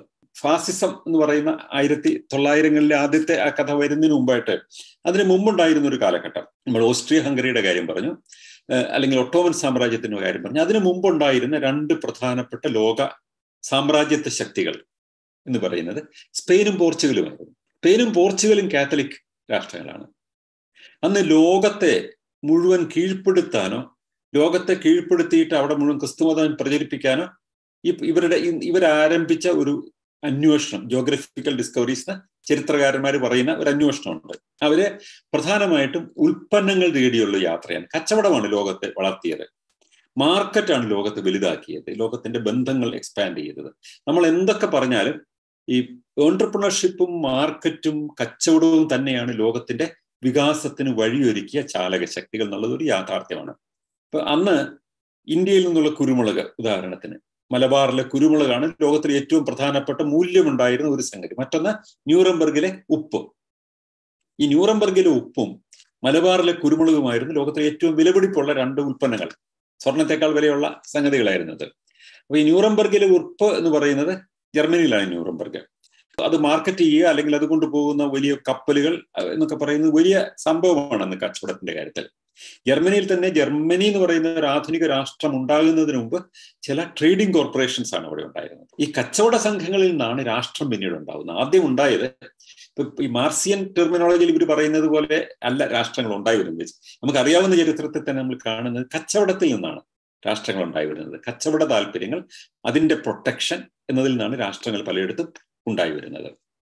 അപ്പം ഈ കച്ചവട സംഘങ്ങൾ മുന്നോട്ട് പോകുമ്പോൾ അവർക്ക് ഉദാഹരണത്തിന് തുർക്കു എന്ന് പറയുന്ന ഒരു സ്ഥലം, ഇന്ന് ഒരു കുറച്ചു കാലം മുമ്പ് ഫിൻലൻഡിന്റെ തലസ്ഥാനമായിരുന്ന സ്ഥലമാണ് തുർക്കു. തുർക്കു അവരുടെ ഒരു താവളമായിരുന്നു. അന്ന് ഫിൻലൻഡ് ഉണ്ടായിട്ടില്ല, പക്ഷെ തുർക്കു അവരുടെ ഒരു സാധനങ്ങൾ കയറ്റി ഇറക്കാനും അല്ലെങ്കിൽ ഭക്ഷണം തുടങ്ങിയ സംഗതികളൊക്കെ ശേഖരിക്കാനുമായിട്ടുണ്ടായിരുന്ന ഒരു കേന്ദ്രമായിരുന്നു. അതുപോലെ തന്നെ എസ്റ്റോണിയയിലെ ടാലിൻ വേറൊരു കേന്ദ്രമായിരുന്നു. ജർമ്മനി ഉണ്ടായിട്ടില്ല, പക്ഷെ ജർമാനിക് ട്രേഡിംഗ് കോർപ്പറേഷൻസ് എന്ന് പറയുന്ന ഈ ഹുസ് എന്ന് പറയുന്ന ഗ്രൂപ്പുകൾ അന്ന് വളരെ ആക്റ്റീവായിട്ടുണ്ടായിരുന്നു. അപ്പൊ അവരൊക്കെ തന്നെ പിന്നീട് അവരുടെ പ്രൊട്ടക്ഷന് വേണ്ടി സൈന്യം ഉണ്ടാകുന്നു. പിന്നീട് അതേ തുടർന്ന് രാജ്യങ്ങൾ ഉണ്ടാകുന്നു.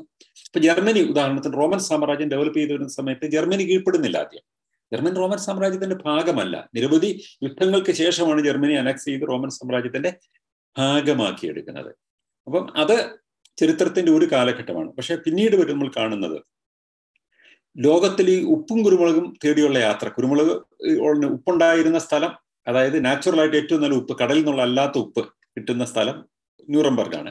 ജർമ്മനി അവരുടെ വരുതിയിലായി. പിന്നീട് ഉണ്ടായിരുന്നത് കുരുമുളകാണ്. അപ്പൊ അതിനു വേണ്ടിയിട്ടുള്ള യാത്രകളാണ് ഈ സ്പാനിഷ് എംപയറും പോർച്ചുഗീസ് എംപയറും നടത്താൻ ശ്രമിക്കുന്നത്. ഇപ്പം അമേരിക്കോ വെസ്പൂച്ചി പോയി അവർ ഇന്ത്യക്കാരാണെന്ന് പറഞ്ഞ് അമേരിക്കയിൽ പോയ ആൾക്കാരെ കണ്ടുപിടിക്കുന്നതും, അല്ലെങ്കിൽ ഈ പറയുന്ന വാസ്കോ ദ ഗാമ പോകുന്നതും ഒക്കെ തന്നെ കുരുമുളകിന്റെ ഉറവിടം തേടിയാണ്. ഈ നമ്മൾ പോർച്ചുഗീസ് ലിറ്ററേച്ചർ വായിച്ചു കഴിഞ്ഞാൽ അവർ ഇന്ത്യയെ കണ്ടെത്തുകയാണ്. ഇന്ത്യയെ ഡിസ്കവറി ഓഫ് ഇന്ത്യ എന്നാണ് അവർ പറയുന്നതിനെ കുറിച്ചിട്ട്. 1498 വന്നത് വാസ്കോ ദ ഗാമ. അപ്പൊ ഇന്ത്യയെ അവർ ഡിസ്കവർ ചെയ്തു എന്നാണ് അവർ പറയുന്നത്. പക്ഷെ യഥാർത്ഥത്തിൽ ഇന്ത്യ നൂറ്റാണ്ടുകൾക്ക് മുമ്പ് തന്നെ അവിടെ കച്ചവട കേന്ദ്രങ്ങൾ, ഗുജറാത്തിലും കേരളത്തിലും നമ്മുടെ മലബാർ കോസ്റ്റും ഒക്കെ വലിയ കച്ചവട കേന്ദ്രങ്ങളാണ് ലോകത്തിന്റെ. അപ്പൊ ഇവിടെ നിന്ന് നമ്മുടെ വ്യഞ്ജനങ്ങളും കുരുമുളകും ഒക്കെ ലോക വിപണിയിലേക്ക് പോകുന്നുണ്ട്. അത് പ്രധാനമായിട്ടും കൊണ്ടുപോയിരുന്നത് ഈ പേർഷ്യക്കാരും അറബികളുമായിരുന്നു. നമ്മുടെ കുരുമുളക് ഗുജറാത്തിലേക്ക് പോയിട്ടുണ്ട്, അവിടെ നിന്ന് പിന്നെ പോകുന്നുണ്ട്. പേർഷ്യക്കാർ കൂടുതലും ഗുജറാത്തിലേക്ക് വരുന്നു. അതുപോലെ തന്നെ ഈ അറേബ്യൻ ഭൂഖണ്ഡത്തിൽ നിന്നായിരുന്നു ഒട്ടേറെ ആൾക്കാർ എത്തിച്ചേരുന്നത് നമ്മുടെ കേരളത്തിലാണ്. അന്ന് കേരളത്തിലേക്കുള്ള യാത്ര എന്ന് പറയുന്നത് ഈ ആഫ്രിക്കയെ ചുറ്റിയിട്ട് വെസ്റ്റ് ആഫ്രിക്കയുടെ ചില കേന്ദ്രങ്ങളിൽ അവിടെ ക്യാമ്പ് ചെയ്ത് അവിടെ നിന്ന് വീണ്ടും ഇവിടെ എത്തുക എന്നുള്ളതാണ്. ഇവിടെ നിന്ന് അത് കൊണ്ടുപോകുക. അവിടെ നമുക്ക് ഒരുപാട് സംഗതികൾ ഇങ്ങോട്ട് കിട്ടുന്നുണ്ട്. നമ്മുടെ ഏത്തക്ക വന്നത്, നമ്മുടെ ചേമ്പ് വന്നതും ഒക്കെ വെസ്റ്റ് ആഫ്രിക്കയിൽ നിന്നാണ്. ഈ പറയുന്ന രീതി കുരുമുളക് ഇവിടെ നിന്ന് അങ്ങോട്ട് കൊണ്ടുപോകുന്നു. അത് കഴിഞ്ഞിട്ട് അവര് ലോക വിപണിയിൽ എത്തിക്കുന്നു. ലോക വിപണിയിലെ മാർക്കറ്റിന്റെ കേന്ദ്രം എന്താണത്? അന്നത്തെ ലോക വിപണിയിലെ ഈ ലോക മാർക്കറ്റ്, വാൾ സ്ട്രീറ്റ് എന്നൊക്കെ പറയുന്നത് പോലെ ലോക മാർക്കറ്റ് എന്ന് പറയുന്നത് ആംസ്റ്റർഡാമാണ്. ഇന്നത്തെ നെതർലാൻഡ്സിന്റെ തലസ്ഥാനമാണ്. ഈ ആംസ്റ്റർഡാമിലെ മാർക്കറ്റിൽ ഇത് എത്തിക്കുക. അവിടെ നിന്നാണ് യൂറോപ്യൻ മാർക്കറ്റിലേക്ക് ഇത് പോകുന്നത്. ഇത് കൊണ്ടുവരുന്ന അറബികളാണ്. അത് അറബികൾ എന്ന് പറഞ്ഞാൽ മുസ്ലിങ്ങളല്ല, അതിങ്ങനെ തിരിച്ചറിയണ്ട. ഇസ്ലാം മതമൊക്കെ തുടങ്ങുന്നതിന് മുമ്പ് തന്നെ ഏർപ്പാടുണ്ട്. അറബികൾ വലിയ കച്ചവടക്കാരാണ്. അവർ കപ്പലോട്ടം നടത്തിയിരുന്ന കച്ചവടക്കാരായിരുന്നു ഒട്ടേറെ ആൾക്കാർ. അവരാണ് ഇത് കൊണ്ടുപോകുന്നത്. പിന്നെ ഇസ്ലാമിന്റെ പ്രഭാവം വരുമ്പോൾ മുസ്ലിങ്ങളായി അവര് എന്നേ ഉള്ളൂ. അപ്പൊ അതിനു മുമ്പ് വരുന്ന ആൾക്കാരെ ഈ പറയുന്ന ഓർത്തഡോക്സുകാർ ഒരുപാട് പേര് വരുന്നുണ്ട്. നമ്മൾ 4-ാം നൂറ്റാണ്ടിലും 5-ാം നൂറ്റാണ്ടിലും ഒക്കെ കച്ചവടത്തിന് അവരിവിടെ എത്തിക്കഴിഞ്ഞിട്ടുണ്ട് എന്നാണ് സൂചിപ്പിക്കപ്പെടുന്നത്. 4-ാം നൂറ്റാണ്ടിലാണ് ഒരു പ്രധാനപ്പെട്ട ഈ കടൽക്കാറ്റ് ഇങ്ങോട്ടുള്ളത്, കേരളത്തിലേക്കുള്ളത് കണ്ടുപിടിക്കുന്നത്. അപ്പൊ അങ്ങനെ എത്തിച്ചേരാൻ ഉള്ളൊരു വഴി ഉണ്ടാവുന്നു. അപ്പോൾ ആ സമയത്ത് അന്നുണ്ടായിരുന്ന കിഴക്കൽ കത്തോലിക്ക സഭയില്ല. കത്തോലിക്ക സഭ യൂറോപ്യൻ സഭയാണ്. ഇവിടെയുള്ളത് കിഴക്കിലെ സഭകൾ, ഈ ഓർത്തഡോക്സ് സഭകൾ പലതും കേരളത്തിൽ ഇവരുടെ കൂടെ എത്തിച്ചേർന്നിട്ടുണ്ടാകാം. അതായിരിക്കണം കേരളത്തിലെ ആദ്യത്തെ ക്രിസ്ത്യാനികൾ. അവരാണ് പിന്നീട് വാസ്കോ ദ ഗാമ വരുന്ന സമയത്ത് മതപരിവർത്തനത്തിന് വിധേയമായി കത്തോലിക്കരായി മാറുന്നതും വീണ്ടും കുറെ ആൾക്കാർ വീണ്ടും അവരുടെ ആദിമ സഭകളിലേക്ക് തിരിച്ചു പോകുന്നത്. അപ്പം പ്രോട്ടസ്റ്റന്റ് മൂവ്മെന്റ് നമുക്ക് ഇവിടെ എത്തിയിട്ടില്ല എന്ന്. കാരണം പ്രോട്ടസ്റ്റന്റ് മൂവ്മെന്റ് വേറൊരു സംഭവമാണ്. അത് 1500-കൾ യൂറോപ്പിൽ നടക്കുന്ന ഒരു പ്രത്യേകതയാണ്. പ്രോട്ടസ്റ്റന്റുകൾ ഇപ്പോൾ നമ്മൾ പെന്തക്കോസ്തുകാരോട് ചോദിച്ചാൽ അവർ പ്രൊട്ടസ്റ്റന്റുകളാണെന്ന് അവർ പറയും. പക്ഷെ പ്രോട്ടസ്റ്റന്റ് മൂവ്മെന്റ് എന്ന് പറയുന്നത് അതല്ല. പ്രോട്ടസ്റ്റന്റ് മൂവ്മെന്റ് എന്ന് പറഞ്ഞാൽ അത് കാൽവിനും ലൂതറും ഒക്കെ കൂടി തുടങ്ങുന്ന ഒരു പ്രസ്ഥാനമാണ്. കത്തോലിക്ക സഭയ്ക്കുള്ളിലെ ഒരു വലിയ പരിവർത്തന ശ്രമത്തിനാണ് നമ്മൾ ഈ പ്രൊട്ടസ്റ്റന്റ് മൂവ്മെന്റ് എന്ന് പറയുന്നത്. അവർ കത്തോലിക്ക സഭ അധപ്പതിച്ചു പോയി, തകർന്നു പോയി. അത് പുരോഹിതന്മാർക്കൊക്കെ ഒരുപാട് വെപ്പാട്ടികളും ബാലന്മാരും ബാലരീതിയും ഇങ്ങനെയൊക്കെ പറയുന്ന ഒരുപാട് ഇഷ്യൂസിനോട് റിയാക്ട് ചെയ്തുകൊണ്ട് അതിശക്തമായി അതിനെ ക്രിട്ടിസൈസ് ചെയ്ത് എതിർത്തുകൊണ്ട് രാജ്യങ്ങൾ തന്നെ കീഴ്പ്പെടുത്തി എടുത്തു കൊണ്ടുവന്ന യൂറോപ്പിലെ ഒരു മൂവ്മെന്റ് ആണ് പ്രോട്ടസ്റ്റന്റ് മൂവ്മെന്റ്. ആ പ്രോട്ടസ്റ്റന്റ് മൂവ്മെന്റ് അന്ന് യൂറോപ്പിലെ പല രാജ്യങ്ങളെയും മാറ്റിയെടുത്തു. സ്കാൻഡിനേവിയൻ രാജ്യങ്ങളൊക്കെ കാത്തലിക് ആയിരുന്നു. അവർക്ക് പ്രോട്ടസ്റ്റന്റ് മൂവ്മെന്റിലേക്ക് പോയി. ജർമ്മനി ഭാഗികമായിട്ട് പ്രോട്ടസ്റ്റന്റ് മൂവ്മെന്റിലേക്ക് പോയി. ഇപ്പൊ ജർമ്മനിയിലെ പകുതി ആൾക്കാർ കാത്തലിക് ബാക്ക്ഗ്രൗണ്ട് ഉള്ളവരും പകുതി ആൾക്കാർ പ്രോട്ടസ്റ്റന്റ് മൂവ്മെന്റിന്റെ ബാക്ക്ഗ്രൗണ്ട് ഉള്ള ആൾക്കാരുമാണ്. ഇവാഞ്ചലിക്കൽ ലൂതറൻ സഭയോ അല്ലെങ്കിൽ നെതർലാൻഡ്സിലെ പോലെ കാൽവിനിസ്റ്റ് സഭയോ ഒക്കെയാണ് നമ്മൾ പ്രോട്ടസ്റ്റന്റ് മൂവ്മെന്റ് എന്നുള്ള പൊതുനാമത്തിൽ പറയുന്ന സഭകൾ. അത് 1500-കളിലാണ് പ്രോട്ടസ്റ്റന്റ് ചർച്ച ഉണ്ടാകുന്നത്. ഇപ്പൊ നമ്മൾ സാന്ദർഭികമായി പറയട്ടെ, ഇപ്പൊ പ്രോട്ടസ്റ്റ് നമ്മൾ കേരളത്തിലെയും മറ്റുള്ള ഇന്ന് ഈ പെന്തക്കോസ്റ്റൽ മൂവ്മെന്റുകാർ ക്ലെയിം ചെയ്യുന്നത് അവര് പ്രോട്ടസ്റ്റന്റുകാരാണ് എന്നാണ് അവർ പറയുന്നത്. ഇവരുടെ മൂവ്മെന്റ് ആരംഭിക്കുന്നത് 1900-കളുടെ ആരംഭത്തിലുള്ള ഒരു പ്രസ്ഥാനമാണ്. 1500-കളിലെ പ്രോട്ടസ്റ്റന്റ് മൂവ്മെന്റ് ഇവർ തമ്മിൽ യാതൊരു ബന്ധവുമില്ല. ഇത് അവരോടുള്ള പ്രിജുഡ്യൂസോടുകൂടിയല്ല ഞാൻ പറയുന്നത്. ഹിസ്റ്റോറിക്കലി അത് രണ്ടാണ്. അതുകൊണ്ട് അതിനെ നമ്മൾ വേർതിരിച്ച് പറയാൻ വേണ്ടി അവർ സ്വയം പ്രോട്ടസ്റ്റന്റുകൾ എന്ന് പറയുന്നതുകൊണ്ട് അവരെ ന്യൂ പ്രോട്ടസ്റ്റന്റുകൾ എന്നാണ് നമ്മൾ ഹിസ്റ്റോറിക്കലായിട്ട് പറയാൻ ശ്രമിക്കുന്നത്. അതിരിക്കട്ടെ, ഞാൻ കത്തോലിക്ക സഭയുടെ കഥയാണല്ലോ പറയുന്നത്.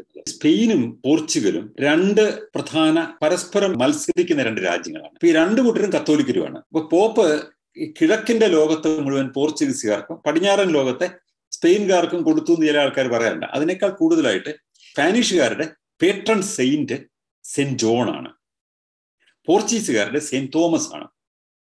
പേട്രൺ സെയിന്റ് കഴിഞ്ഞാൽ അവരുടെ രാഷ്ട്രം സ്വീകരിക്കുന്ന ഒരു പ്രധാനപ്പെട്ട സെയിന്റ് അതാണ്.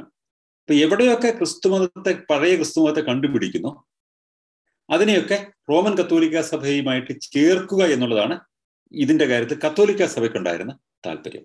ഈ ജോഗ്രഫിക്കൽ ഡിസ്കവറീസിനെ പ്രൊമോട്ട് ചെയ്യുന്ന കാര്യത്തിൽ രാഷ്ട്രങ്ങളാണ് ചെയ്യുന്നത്, എന്നാലും അതിനുള്ള മോറൽ സപ്പോർട്ട് ഇവർ കൊടുക്കുമ്പോൾ എല്ലാത്തിനകത്തും അവർ കൂടുതൽ മിഷണറിമാരെയും പുരോഹിതന്മാരെയും ഒക്കെ അയക്കുന്നുണ്ട്. ഇപ്പൊ ഇന്ത്യയിൽ വരുമ്പോൾ അത് തോമസിന്റെ പാരമ്പര്യമാണ് എന്ന് പറഞ്ഞാൽ അത് ഉറപ്പാണ്. പോർച്ചുഗീസുകാരാണ് പിന്നെ അതിന്റെ ചുമതലക്കാര്. അതിന് സ്പെയിൻകാർക്ക് പിന്നെ ക്ലെയിം ചെയ്യാൻ പറ്റുകയില്ല. അപ്പം അതുകൊണ്ട് ജോണിന്റെ കഥ സ്പാനിഷുകാർ പോയി അവിടെയൊക്കെ അവർ ജോണിന്റെ കഥയുണ്ടാക്കി, എവിടെയൊക്കെ പോർച്ചുഗീസുകാർ പോയോ അവിടെയൊക്കെ അവർ തോമസിന്റെ കഥയുണ്ടാക്കി. 500-600 വർഷത്തെ പഴക്കമുള്ള ഒരു കഥയാണത്. അതിനെ അവർ പ്രസന്റ് ചെയ്ത രീതി, ക്രിസ്തുവിന്റെ ശിഷ്യനായ ഒരു സെന്റ് തോമസ് ഇവിടെ വന്നു എന്നും അങ്ങനെ വന്നാണ് ഇവിടെ ക്രിസ്ത്യാനികൾ ആദ്യം ഉണ്ടായതെന്നും ഒക്കെ പറഞ്ഞിട്ട് ഒരു കഥ അവർ ക്രിയേറ്റ് ചെയ്തിട്ട് പ്രസന്റ് ചെയ്യുന്നത് അവരുടെ ലെജിറ്റിമസി എസ്റ്റാബ്ലിഷ് ചെയ്യുക എന്നുള്ളതിന് വേണ്ടിയിട്ടാണ്. അപ്പം എനിവേ അങ്ങനെ അത് ഒരു ചരിത്രമാണ്. പക്ഷെ പൊളിറ്റിക്കലാണ് അവിടെയും. ഈ പറയുന്ന പൊളിറ്റിക്കൽ പ്രോസസ്, കുടിയേറ്റങ്ങളൊക്കെ നടക്കുന്നതിനൊക്കെ പശ്ചാത്തലമായിട്ട് ലാറ്റിൻ അമേരിക്കയിലേക്ക് ഉണ്ടായ കുടിയേറ്റങ്ങൾ, അതിന്റെ മുഴുവനും ഒരു കത്തോലിക്ക സഭയ്ക്ക് വലിയ കൊയ്ത്ത് കിട്ടിയ ഒരു സംഗതിയാണത്. അതിന്റെ കാരണം ആ പൊളിറ്റിക്കലായിട്ട് അവിടെ ഉണ്ടായിരുന്ന വലിയ വിക്ടറീസിനെ സ്പാനിഷ് സഭയെ കത്തോലിക്ക സഭ സ്വാംശീകരിക്കുകയും അതിനെ പൊളിറ്റിക്കലായിട്ട് യൂസ് ചെയ്യുകയും അതനുസരിച്ച് അവിടെ ഉണ്ടായിരുന്ന പ്രാദേശിക വിശ്വാസങ്ങൾക്കനുസരിച്ച് അവരുടെ വിശ്വാസങ്ങളെ മാറ്റിയെടുക്കുകയും ചെയ്യും. ഞാൻ ഈ തിരുഹൃദയം വെളിയിലേക്ക് കൊണ്ടുവരിക എന്നൊക്കെ പറയുന്ന സങ്കല്പങ്ങൾ അതിന്റെ ഭാഗമായിട്ടാണ്. അതിന്റെ മറ്റൊരു രൂപമാണ് ഇന്ത്യയിൽ സെന്റ് തോമസ് ട്രഡീഷൻ പറഞ്ഞ് ഇവിടെ വന്നെങ്കിൽ ഇവിടെ പുതിയ ക്രിസ്ത്യാനികളെ അധികം കിട്ടിയില്ല അല്ലേ. ഇന്ത്യയിൽ ഇപ്പോഴും ആകെ ക്രിസ്ത്യാനികളുടെ എണ്ണം 2% താഴെയാണ്. ഇനി അത് വേണം പറയാം, ഈ ലോകത്തിലെ ജനസംഖ്യ കുറവുള്ള ജർമ്മനിയൊക്കെ ആയിട്ട് താരതമ്യപ്പെടുത്തി കഴിഞ്ഞാൽ ഇപ്പോൾ ഉള്ള പ്രൊപ്പോർഷൻ നോക്കിക്കഴിഞ്ഞാൽ ജർമ്മനിയിലെ ക്രിസ്ത്യാനികളെക്കാൾ കത്തോലിക്കരെക്കാൾ കൂടുതൽ കത്തോലിക്കര് കേരളത്തിൽ അല്ലെങ്കിൽ ഇന്ത്യയിൽ ഉണ്ടാകാമെന്ന് പറയാം. കാരണം അവിടെ ജനസംഖ്യ കുറവാണ്. അതുകൊണ്ട് ഇവിടെയുള്ള 2% എന്ന് പറഞ്ഞാൽ പോലും അതൊരു വലിയ പോപ്പുലേഷൻ ആണെന്ന് തോന്നാം. ഏതായാലും ഈ വലിയൊരു ജനസഞ്ചയത്തെ ഇന്ത്യയെ ഇവർക്ക് മറ്റു രാജ്യങ്ങളെ അവര് ക്രിസ്ത്യനൈസ് ചെയ്തുപോലെ ക്രിസ്ത്യനൈസ് ചെയ്യാൻ പറ്റാത്തൊരു സ്ഥലമാണ് ഇന്ത്യ. അതിന്റെ ഒരു കാരണം പല സ്റ്റഡീസ് ഉണ്ട്. അതിനകത്ത് ഒരു പ്രധാനപ്പെട്ട കാരണം ഇന്ത്യയിൽ ഒരു ഏക വിശ്വാസമല്ലായിരുന്നു ഉണ്ടായിരുന്നത്. ഏക ദൈവവിശ്വാസം മാത്രമല്ല, ഒരു ഏക സിംഗിൾ ഡെയിറ്റി കൺസെപ്റ്റ് അല്ല ഉള്ളത്. ഓരോരുത്തർക്കും ഓരോ പേഴ്സണൽ ഗോഡാണ്. ഈ പേഴ്സണൽ ഗോഡിനോട് വ്യക്തിപരമായി സംവദിക്കുന്ന തരത്തിലാണ് വിശ്വാസം ഇവിടെ പോകുന്നത്. ശിവനെ ആരാധിക്കുന്ന ആൾക്കാർ ശിവനുമായിട്ട് വ്യക്തിപരമായ ഒരു ബന്ധത്തിൽ തന്നെയാണ്. അവരുടെ പ്രശ്നങ്ങൾ അവർ നേരിട്ട് ശിവനോട് പറയുക, അല്ലെങ്കിൽ ഓരോ വിഷയത്തിനും ഓരോ ദൈവം എന്നൊക്കെ പറയുന്ന തരത്തിലുള്ള സങ്കല്പങ്ങൾ രൂപപ്പെട്ടു വരുന്നു. പിന്നെ പ്രാദേശികമായ ഇതിന്റെ ഇന്റർപ്രിട്ടേഷൻസ് ഒരുപാട് വരുന്നു. ഇതിനൊക്കെ തന്നെ ഒരു വളരെ കൂടുതൽ നമ്മൾ ഒരു പ്രാദേശികവൽക്കരിക്കപ്പെട്ട ഒരു ദൈവ സങ്കല്പത്തിൽ അവർ അധിഷ്ഠിതമാണ്. അപ്പൊ അങ്ങനെ ഒരു സങ്കല്പം, ഒരു കഥയെ മാറ്റിയെടുത്താൽ ഇതിലേക്ക് അബ്സോർബ് ചെയ്ത് ഇതിന് പകരമാക്കി വെക്കാനോ ഇതിന് സ്വീകാര്യത വർദ്ധിപ്പിക്കാനോ പറ്റുകയില്ല. ഇപ്പൊ കിഴക്കൻ ഇന്ത്യയിൽ കാളിയാണ് ദൈവം. ഇപ്പൊ കാളിയെ കൊണ്ടുവരണമെങ്കിൽ കാളിയെ മേരിയായിട്ട് ബന്ധിപ്പിക്കാം അല്ലെ, അതല്ലേ അതിൻ്റെ ഒരു വഴി എന്ന് പറയുന്നത്. ചിലയിടത്ത് ചെയ്തിട്ടുണ്ട് അല്ലെ. ഇപ്പൊ വേളാങ്കണ്ണി എന്ന് പറയുന്ന ഒരു പ്രാദേശിക ദൈവത്തെ അവര് മേരിയാക്കി മാറ്റിയെടുത്തു. ഇങ്ങനെ പലയിടത്തും. പിന്നെ പല പള്ളികളൊക്കെ തന്നെ അവര് പീറ്ററിന്റെ പള്ളി എന്നറിയപ്പെടുന്ന ഒരു പ്രധാനപ്പെട്ട പള്ളി അതിനു മുമ്പുണ്ടായിരുന്ന റോമൻ വിശ്വാസത്തിന്റെ ഭാഗമായിട്ടുണ്ടായിരുന്ന സംഗതികളാണ്. അങ്ങനെ എല്ലായിടത്തും ഈ പറയുന്ന പൊളിറ്റിക്കൽ ചേഞ്ചുകൾ എടുക്കുന്നുണ്ട്. അപ്പൊ അവർക്ക് ഏതെങ്കിലും ഒരു രാഷ്ട്രീയ പ്രസ്ഥാനത്തോടോ രാഷ്ട്രീയ ആശയത്തോടോ പ്രത്യേക കൂറൊന്നുമില്ല. പൊളിറ്റിക്കൽ അംബീഷൻസ് പൂർത്തീകരിക്കുക അല്ലെങ്കിൽ പൊളിറ്റിക്കൽ ഗോൾസ് അച്ചീവ് ചെയ്യുന്നതിന് വേണ്ടി അതിനാവശ്യമായ രാഷ്ട്രീയ നീക്കങ്ങൾ നടത്തുക, അതനുസരിച്ച് അവരുടെ വിശ്വാസത്തെ തന്നെ ട്രാൻസ്ഫോം ചെയ്തെടുക്കുക, അതിനെ അഡാപ്റ്റേഷന് വിധേയമാക്കുക എന്നുള്ളതാണ് എൻ്റെ ഒരു രീതി എന്ന് പറയുന്നത്. ഇതിന്റെ ഭാഗമായിട്ടാണ് ഇന്ത്യയിൽ കുറച്ചു കാലം മുമ്പ് അവര് ഈ പറയുന്ന കാവി വേഷവുമൊക്കെ കൊണ്ടുവന്നത്. ഇനി നമ്മുടെ ഈ സ്പെസിഫിക് ആയിട്ട് നമ്മൾ ഇന്നത്തെ ഒരു വിഷയത്തിലേക്ക് ഇന്ന് അത് ഊന്നിപ്പറയാൻ വന്ന ഒരു പ്രധാനപ്പെട്ട സംഗതി, കഴിഞ്ഞ ദിവസം ഒരു പ്രധാനപ്പെട്ട പുസ്തകം വെളിയിൽ വന്നിട്ടുണ്ട്. അത് ആ പുസ്തകം ഒരു വലിയ ഡോക്യുമെന്റേഷൻ ആണ്. ആ ഡോക്യുമെന്റ് അതാണ് ഇന്നത്തെ ഈ മീറ്റിംഗിലേക്ക് നമ്മൾ വരാൻ തന്നെ ഒരു പ്രധാനപ്പെട്ട കാരണം. നാഷണൽ പബ്ലിക് റേഡിയോ USA അത് ആ ഓതറുമായിട്ട് ക്രൈസർ എന്ന് പറയുന്ന ഓതറുമായിട്ട് തന്നെ ഒരു ദീർഘമായ ഒരു ഇന്റർവ്യൂ തന്നെ പ്രസിദ്ധീകരിച്ചിട്ടുണ്ട്. അദ്ദേഹം ഒരുപാട് പുതിയ ഡോക്യുമെന്റ്സ് വെളിയിൽ കൊണ്ടുവന്നിട്ടുണ്ട്. ആ പുസ്തക രചനയ്ക്ക് അദ്ദേഹത്തിന് പുലിറ്റ്സർ സമ്മാനം ലഭിച്ചു. അടുത്ത ദിവസം എന്താണ് പുസ്തകത്തിന്റെ പ്രധാനപ്പെട്ട കണ്ടന്റ് എന്ന് പറയുന്നത്?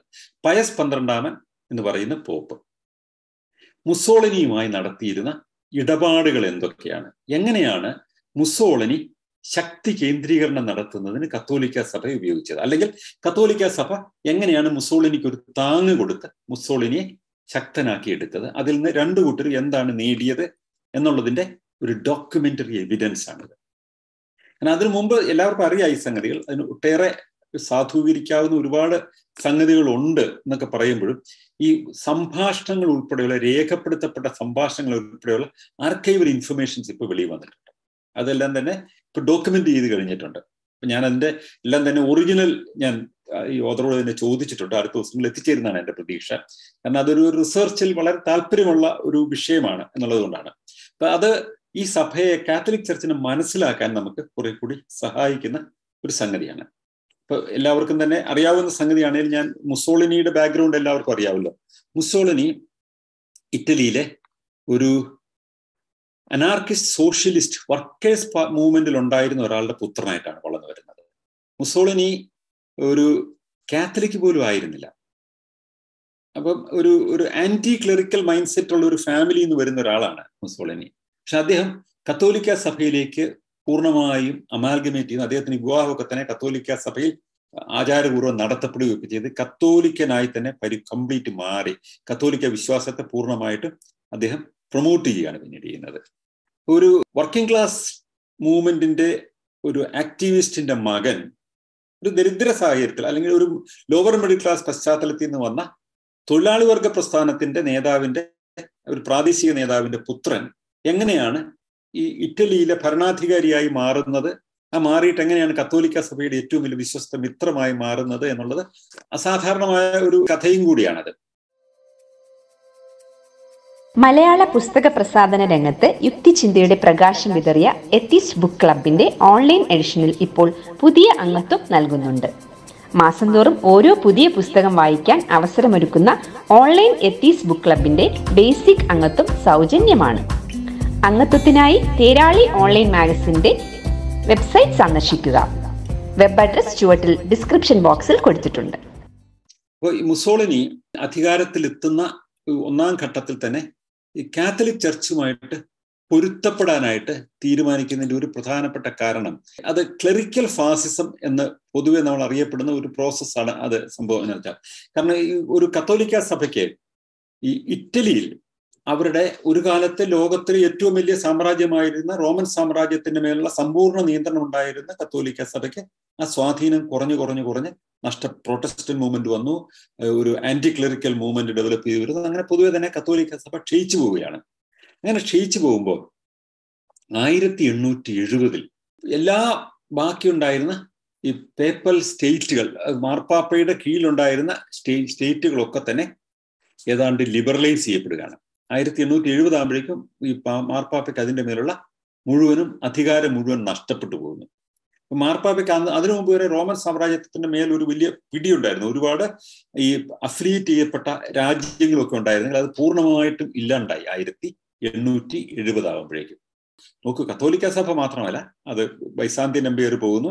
പിന്നീട് വരുന്ന 1914 തുടങ്ങുന്ന ഒന്നാം ലോക മഹായുദ്ധത്തിൽ ഓസ്ട്രിയ ഹംഗറി പോകുന്നു. അങ്ങനെ ക്രിസ്തുമതത്തിന്റെ 2 പ്രധാനപ്പെട്ട ലോക കേന്ദ്രങ്ങൾ തന്നെ തകരുകയാണ്. അത് മാത്രമോ, ഇസ്ലാം മതത്തിന്റെയും തകർന്നു. ഇസ്ലാം മതത്തിന്റെ ലോക തലസ്ഥാനമായിരുന്നു അന്ന് ഒട്ടോമൻ എംപയറും ഈ ടർക്കിയിലെ ഖാലിഫയും. ഒന്നാം ലോക മഹായുദ്ധത്തിൽ ബ്രിട്ടനുമായിട്ട് ഏറ്റുമുട്ടുന്നു. നമ്മുടെ ഖിലാഫത്ത് പ്രസ്ഥാനമൊക്കെ അതിന്റെ ഒരു ഉപോൽപ്പന്നമാണ്.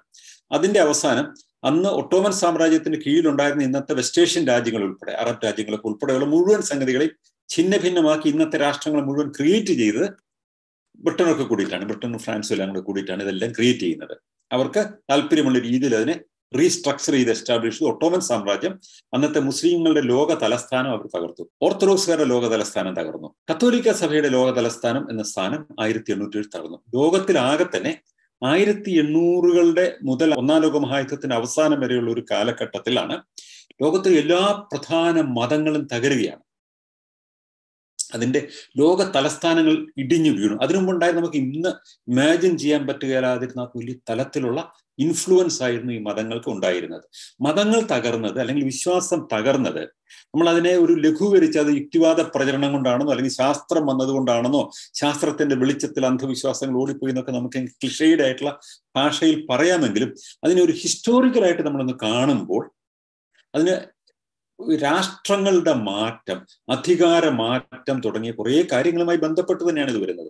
അമേരിക്കൻ വിപ്ലവം ഫോർ എക്സാമ്പിൾ, അമേരിക്കൻ വിപ്ലവം ഒരു വലിയ അർത്ഥത്തിൽ അന്നത്തെ മതശക്തികൾക്കെതിരായിട്ടുണ്ടായിരുന്ന വലിയ തിരിച്ചടിയാണ്. കാരണം ഫസ്റ്റ് അമെൻമെന്റിനകത്ത് തന്നെ അവര് സ്റ്റേറ്റും റിലിജനും നമ്മൾ സെപ്പറേറ്റ് ചെയ്യണം എന്നുള്ള ഒരു പ്രഖ്യാപനം നടത്തി. ലോകത്തിൽ ആദ്യത്തെ സെക്കുലർ സ്റ്റേറ്റ്മെന്റ് ആണത്. സെക്കുലറിസം എന്നുള്ള വാക്ക് അന്ന് ഹോളിയോക്ക് രൂപപ്പെടുത്തി കഴിഞ്ഞിട്ടുണ്ടായിരുന്നില്ല. അപ്പൊ ആ സമയത്ത് പോലും സ്റ്റേറ്റും ചർച്ചും സെപ്പറേറ്റ് ചെയ്യുക എന്ന് പറയുന്ന ആശയം യൂറോപ്പിൽ നിന്ന് കിട്ടിയ ആശയമാണ്. കാരണം അതിനു മുമ്പ് തന്നെ യൂറോപ്പിൽ ഈ പ്രസ്ഥാനം തുടങ്ങിക്കഴിഞ്ഞിരുന്നു. അപ്പൊ അത് അവിടെ സാധ്യതമാക്കി. ഫ്രഞ്ച് വിപ്ലവം നടന്നു. അത് കത്തോലിക്ക സഭയ്ക്കെതിരായിട്ടും സഭയുടെ പേപ്പൽ അധികാരങ്ങൾക്കെതിരായിട്ടുള്ള ഒരു വലിയ ജനകീയ വിപ്ലവമാണ്. അന്ന് അതിനെ എതിർത്തിരുന്ന മുഴുവൻ പുരോഹിതന്മാരെയൊക്കെ കൊന്നൊടുക്കിക്കൊണ്ട് തന്നെയാണ്, വല്ല ബ്രൂട്ടലായിട്ട് കൊന്നൊടുക്കിക്കൊണ്ടാണ് അന്ന് ഫ്രഞ്ച് വിപ്ലവം പൂർണ്ണമാക്കുന്നത്. പിന്നീട് നെപ്പോളിയൻ ബോണപ്പാർട്ട് വരുമ്പോൾ നെപ്പോളിയൻ ബോണപ്പാർട്ട് ചർച്ചുമായിട്ട് സഖ്യം ചെയ്തുകൊണ്ടാണ് പിന്നെ ഇത് കൊണ്ടുവരാൻ നോക്കുന്നത്. ഇതൊക്കെ സഭയും ഈ സഭയ്ക്കെതിരായിട്ടുണ്ടാകുന്ന ഒരു വലിയ ആശയ മുന്നേറ്റം രാഷ്ട്രങ്ങൾക്കകത്തുണ്ടാകുന്നു, രാജ്യങ്ങളുടെ മാറ്റം എന്നൊക്കെ പറയുന്ന ഈ പൊളിറ്റിക്കൽ പ്രോസസ്സിലാണ് സഭകളുടെ അധീശത്വം തകരുന്നതും ചിലതൊക്കെ റീഗെയിൻ ചെയ്യുന്നതും വീണ്ടെടുക്കപ്പെടുന്നതും ഒക്കെ തന്നെ.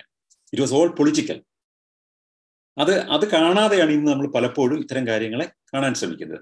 ഹിസ്റ്റോറിക്കലായിട്ട് നമ്മൾ ഈ പ്രശ്നങ്ങളെ കണ്ടെങ്കിൽ നമ്മൾ അതിന്റെ യഥാർത്ഥത്തിലുള്ള വേരുകളിലേക്ക് പോകാൻ പറ്റുള്ളൂ.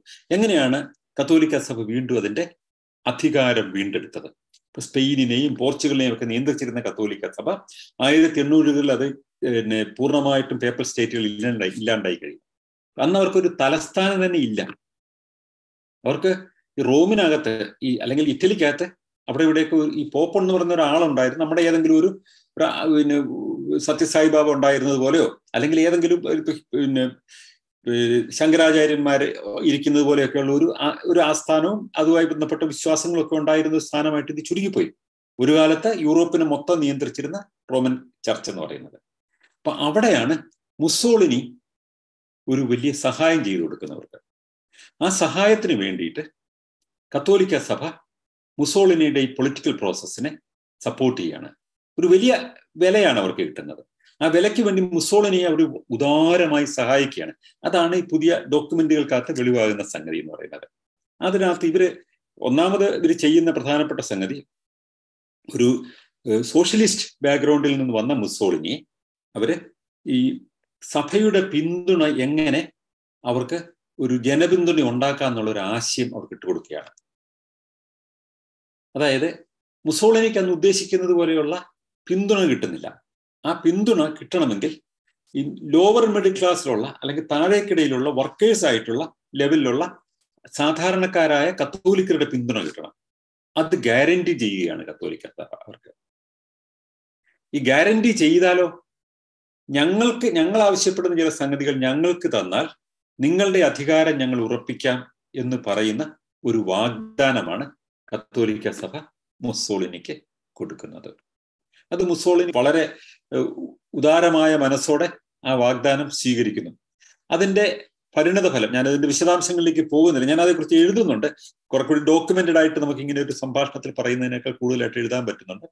1829 മാർച്ച് ആകുമ്പോഴേക്കും 1870 ഇതെല്ലാം പോയി കത്തോലിക്ക സഭയ്ക്ക്. എല്ലാ പേപ്പൽ സ്റ്റേറ്റുകളും ഡിസോൾവ് ചെയ്തപ്പെട്ടു. 1929 ആകുമ്പോൾ ലാറ്ററൻ ഉടമ്പടി എന്ന് പറയുന്ന ഒരു ഉടമ്പടി ഉണ്ടാവും.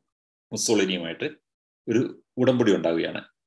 അപ്പം അതിനകത്ത് ഈ ഫാസിസ്റ്റ് റെഷീമിനെ കത്തോലിക്ക സഭ ബ്ലസ് ചെയ്യുകയാണ്. ഔദ്യോഗികമായിട്ട് അവർ ബ്ലസ് ചെയ്യുന്നു.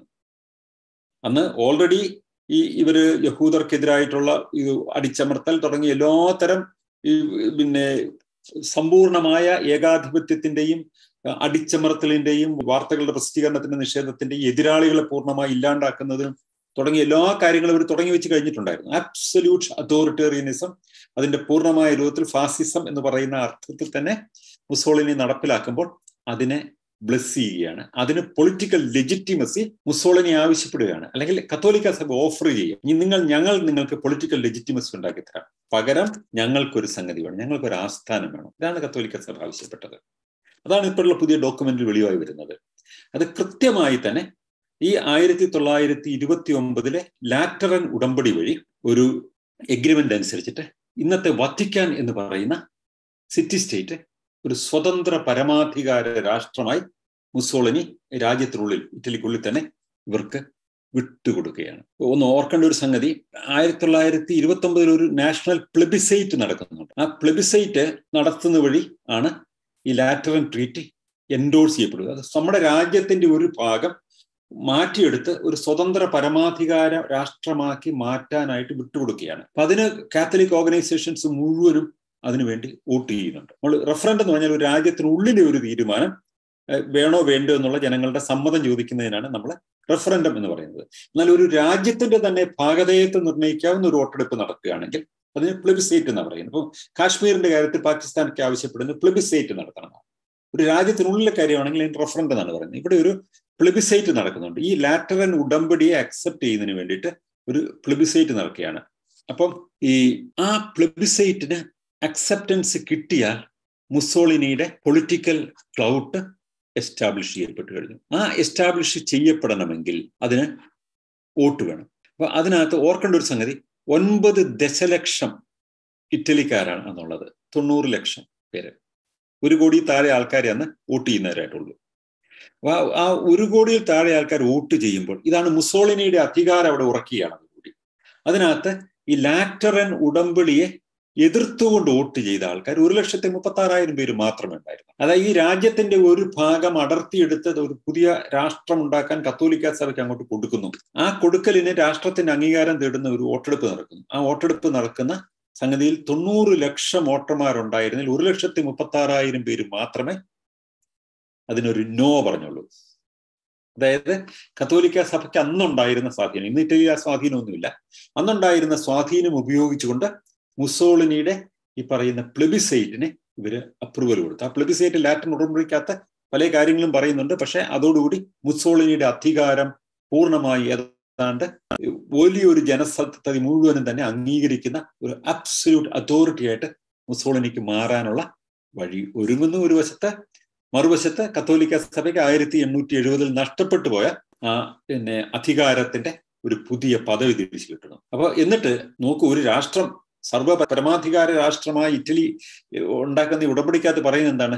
ഇങ്ങനെ ഒരു പരമാധികാര രാഷ്ട്രമായിട്ട് ഈ പറയുന്ന 188 ഏക്കറുള്ള ഈ സ്ഥലം ഒരു പരമാധികാര രാഷ്ട്രമായി മാറുന്നു. ആ രാജ്യത്തെ ഇറ്റലി ഒരു സമ്പൂർണ്ണ പരമാധികാര രാജ്യമായിട്ട് അക്സെപ്റ്റ് ചെയ്യുകയും ലോകത്തെവിടെയും അവർക്ക് എംബസികൾ തുറക്കാനും ഉള്ള ഇതൊക്കെ കൊടുക്കുകയും ചെയ്യുന്ന സമ്പൂർണ്ണ പരമാധികാര രാജ്യമായിട്ട് ഇറ്റലി അങ്ങോട്ട് അക്സെപ്റ്റ് ചെയ്യുകയും തിരിച്ച് ഇറ്റലിയെ ഒരു സർവ്വ പരമാധികാര രാഷ്ട്രമായിട്ട് വത്തിക്കാൻ ഇങ്ങോട്ട് അക്സെപ്റ്റ് ചെയ്യുക. അങ്ങനെ വത്തിക്കാന്റെ സ്റ്റാറ്റസ് പെട്ടെന്ന് ഉയർത്തി കൊടുക്കുകയാണ്. ആ ഉയർത്തി കൊടുക്കുന്നതിന് പ്രതിഫലമായി മുസോളിനിക്ക് കിട്ടിയത് ഇറ്റലിയിൽ അന്ന് ബഹുഭൂരിപക്ഷം ഉണ്ടായിരുന്ന കത്തോലിക്കരാണ്. ആ കത്തോലിക്കരുടെ മുഴുവനും പിന്തുണയാണ് കിട്ടുന്നത്.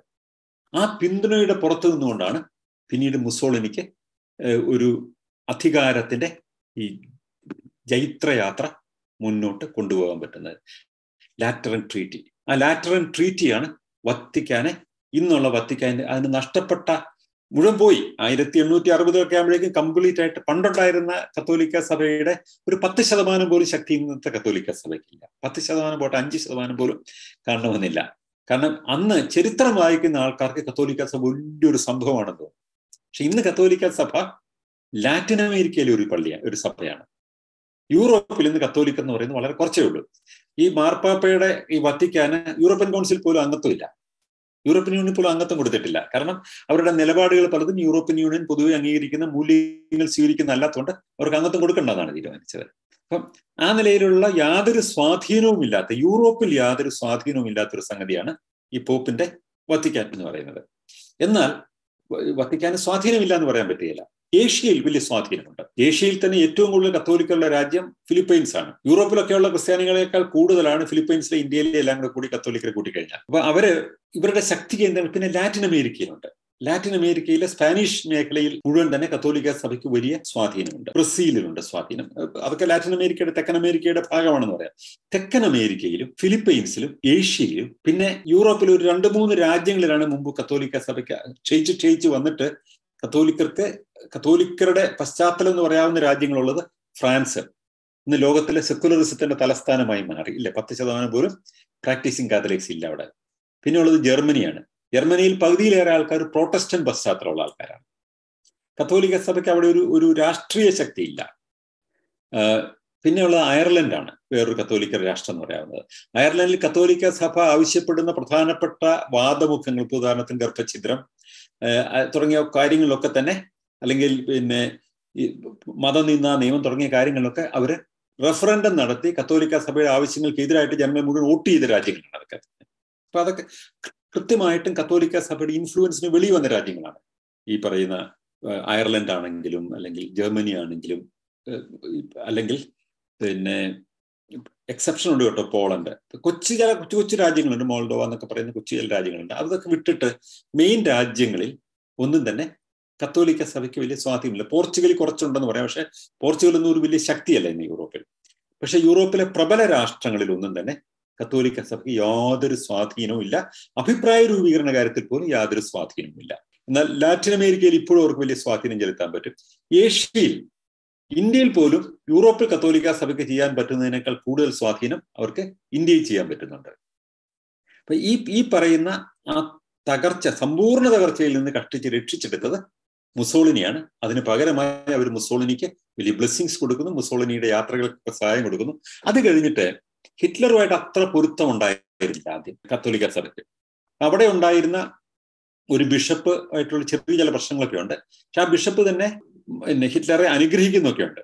പക്ഷെ ആ പ്രശ്നങ്ങൾ മുഴുവൻ പരിഹരിക്കാനൊക്കെ തന്നെ മുൻകൈ എടുക്കുന്നത് മുസോളിനിയാണ്. അപ്പൊ അങ്ങനെ ഫാസിസവുമായിട്ടും നാസിസവുമായിട്ടും ഒരു സമ്പൂർണമായ ചങ്ങാത്തം സ്ഥാപിച്ചുകൊണ്ടാണ് ഇന്ന് ഡോക്യുമെന്റഡ് ആയിട്ട് നമ്മുടെ കയ്യിൽ എവിഡൻസ് ഉണ്ട്. ആ ചങ്ങാത്തത്തിന്റെ ഘടന എന്തായിരുന്നു, എങ്ങനെയാണ് കത്തോലിക്ക സഭ അതുകൊണ്ട് ബെനിഫിറ്റഡ് ആയത്, എങ്ങനെയാണ് ഇവർക്ക് വലിയൊരു സ്വാധീനമുണ്ട്, അല്ലെങ്കിൽ ആ രാഷ്ട്രീയ അധികാരത്തെ സാങ്ക്ടിഫൈ ചെയ്യാൻ, അതിനെ അംഗീകരിപ്പിച്ചെടുക്കാൻ, ജനങ്ങളെ കൊണ്ട് അംഗീകരിച്ചെടുക്കാൻ ഞങ്ങൾ സഹായിക്കാം എന്നുള്ള ഒരു വാഗ്ദാനം കൊടുക്കുകയും ആ വാഗ്ദാനം വിശ്വസിക്കുന്ന ചില ഭരണാധികാരികൾ ഇവർക്ക് വലിയ ഉദാരമായ സഹായങ്ങൾ കൊടുക്കുകയും ആ സഹായങ്ങൾ ഉപയോഗിച്ചുകൊണ്ട് നഷ്ടപ്പെട്ടു പോയ ആ ശക്തി അതിൻ്റെ ഒരു ചെറിയ ശതമാനം വീണ്ടെടുക്കാൻ കത്തോലിക്ക സഭയ്ക്ക് സാധിക്കുകയും ചെയ്തു. അങ്ങനെ ശരിക്കും പറഞ്ഞാൽ മുസോളിനി കൊടുത്ത ഒരു ഭക്ഷണപാത്രത്തിൽ നിന്നാണ്, ഭക്ഷണം കഴിച്ചാണ് കത്തോലിക്ക സഭ യൂറോപ്പിൽ ജീവൻ നിലനിർത്തിയത് എന്ന് വേണമെങ്കിൽ പറയാൻ പറ്റും, ഒരു ലിറ്റററി ആയിട്ട് പറഞ്ഞു കഴിഞ്ഞാൽ. അതിനപ്പുറത്ത് ഈ പറയുന്ന സഭയുടെ ഈ നിലപാട് എന്തുകൊണ്ടാണ് കത്തോലിക്ക സഭ പിന്നീട് ഈ യുദ്ധത്തിൽ ഇവർ പരാജയപ്പെട്ടതിന് ശേഷം, ഈ മുസോളിനിയും ഹിറ്റ്ലറും സ്പെയിൻ ഉൾപ്പെടെയുള്ള രാജ്യങ്ങൾ പരാജയപ്പെട്ടതിന് ശേഷം പിന്നീട് കത്തോലിക്ക സഭ സ്വയം പ്രസന്റ് ചെയ്യാൻ ശ്രമിച്ചത് അവർ ഫാസിസത്തിനെതിരായിട്ടുള്ള വലിയൊരു ശക്തി ആയിരുന്നു എന്നാണ്. അങ്ങനെയാണ് അവർ സ്വയം പ്രസന്റ് ചെയ്യാൻ നോക്കിയത്. അതിനവർ ചെയ്തത് എന്താണ്, ഈ സഭാ നേതൃത്വം ഒരു പൊളിറ്റിക്കലായിട്ട് ഇങ്ങനെയുള്ള സ്റ്റാൻഡുകളൊക്കെ എടുക്കുമ്പോൾ തന്നെ ഒറ്റപ്പെട്ട ചില പുരോഹിതന്മാരുണ്ട്, ഒറ്റപ്പെട്ട ചില വ്യക്തികളുണ്ട് ഈ സഭയിൽപ്പെട്ടവർ. അവരൊക്കെ പലപ്പോഴും ഫാസിസത്തിനെതിരായിട്ടുള്ള സമരത്തിൽ മുൻകൈ എടുത്തിട്ടുണ്ട്. ചില പുരോഹിതന്മാര് കൊല്ലാനായിട്ട് ഗ്യാസ് ചേമ്പറിലേക്ക് കൊണ്ടുപോയിരുന്ന ചില ആൾക്കാരെ രക്ഷിച്ചിട്ടുണ്ട്. അങ്ങനെയൊക്കെയുള്ള സംഭവങ്ങൾ ഉണ്ടായിട്ടുണ്ട്.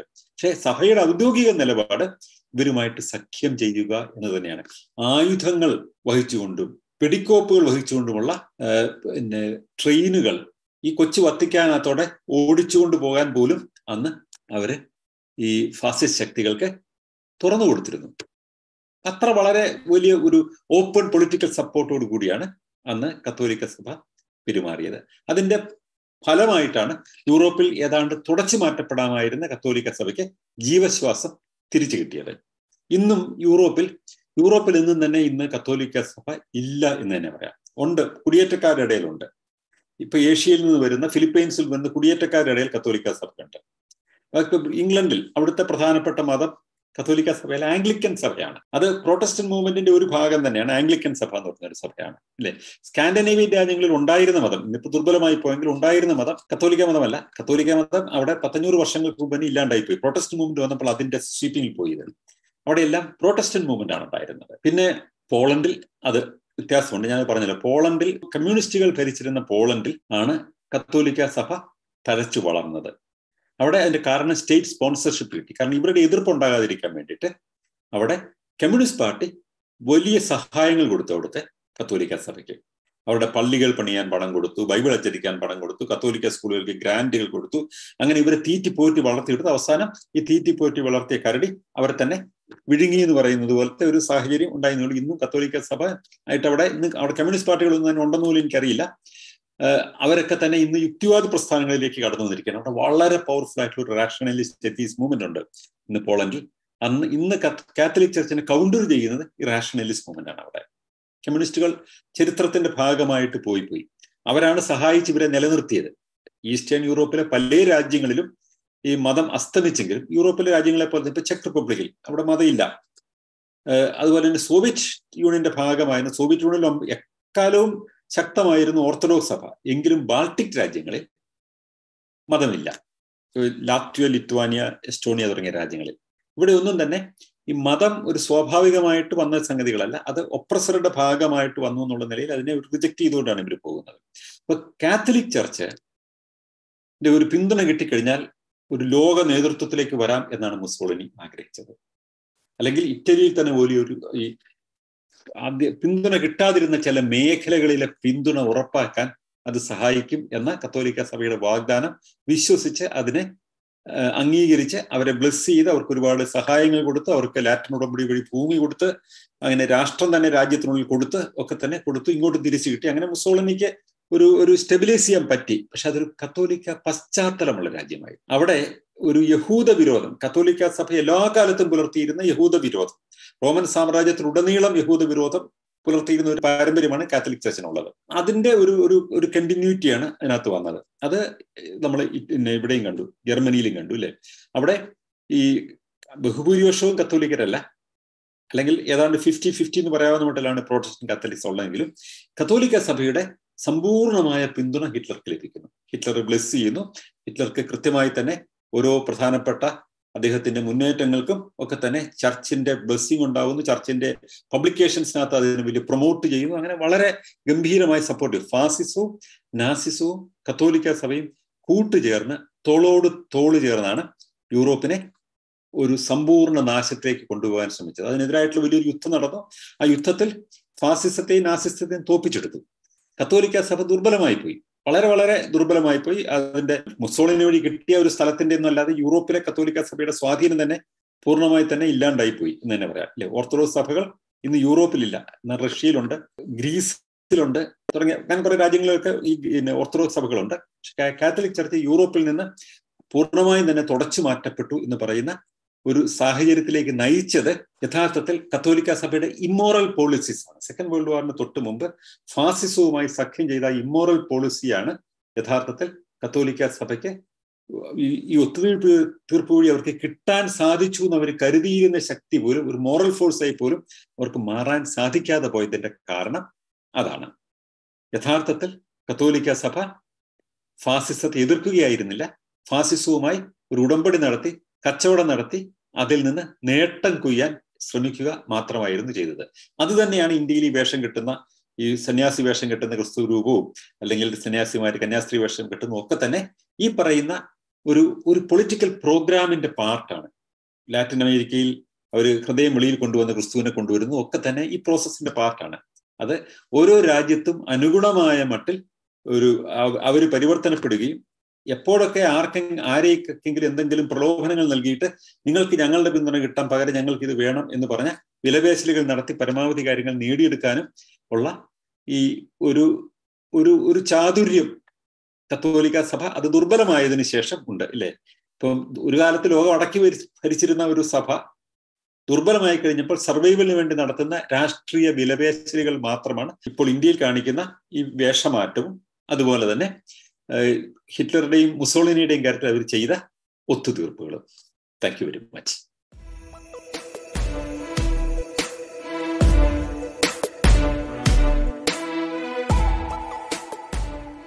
യുക്തിചിന്തയുടെ രഥവേഗമാണ് തേരാളി ഓൺലൈൻ മാഗസിൻ.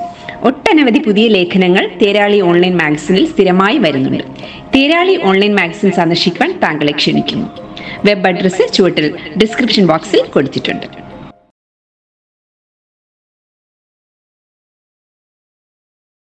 സാർ നമസ്കാരം.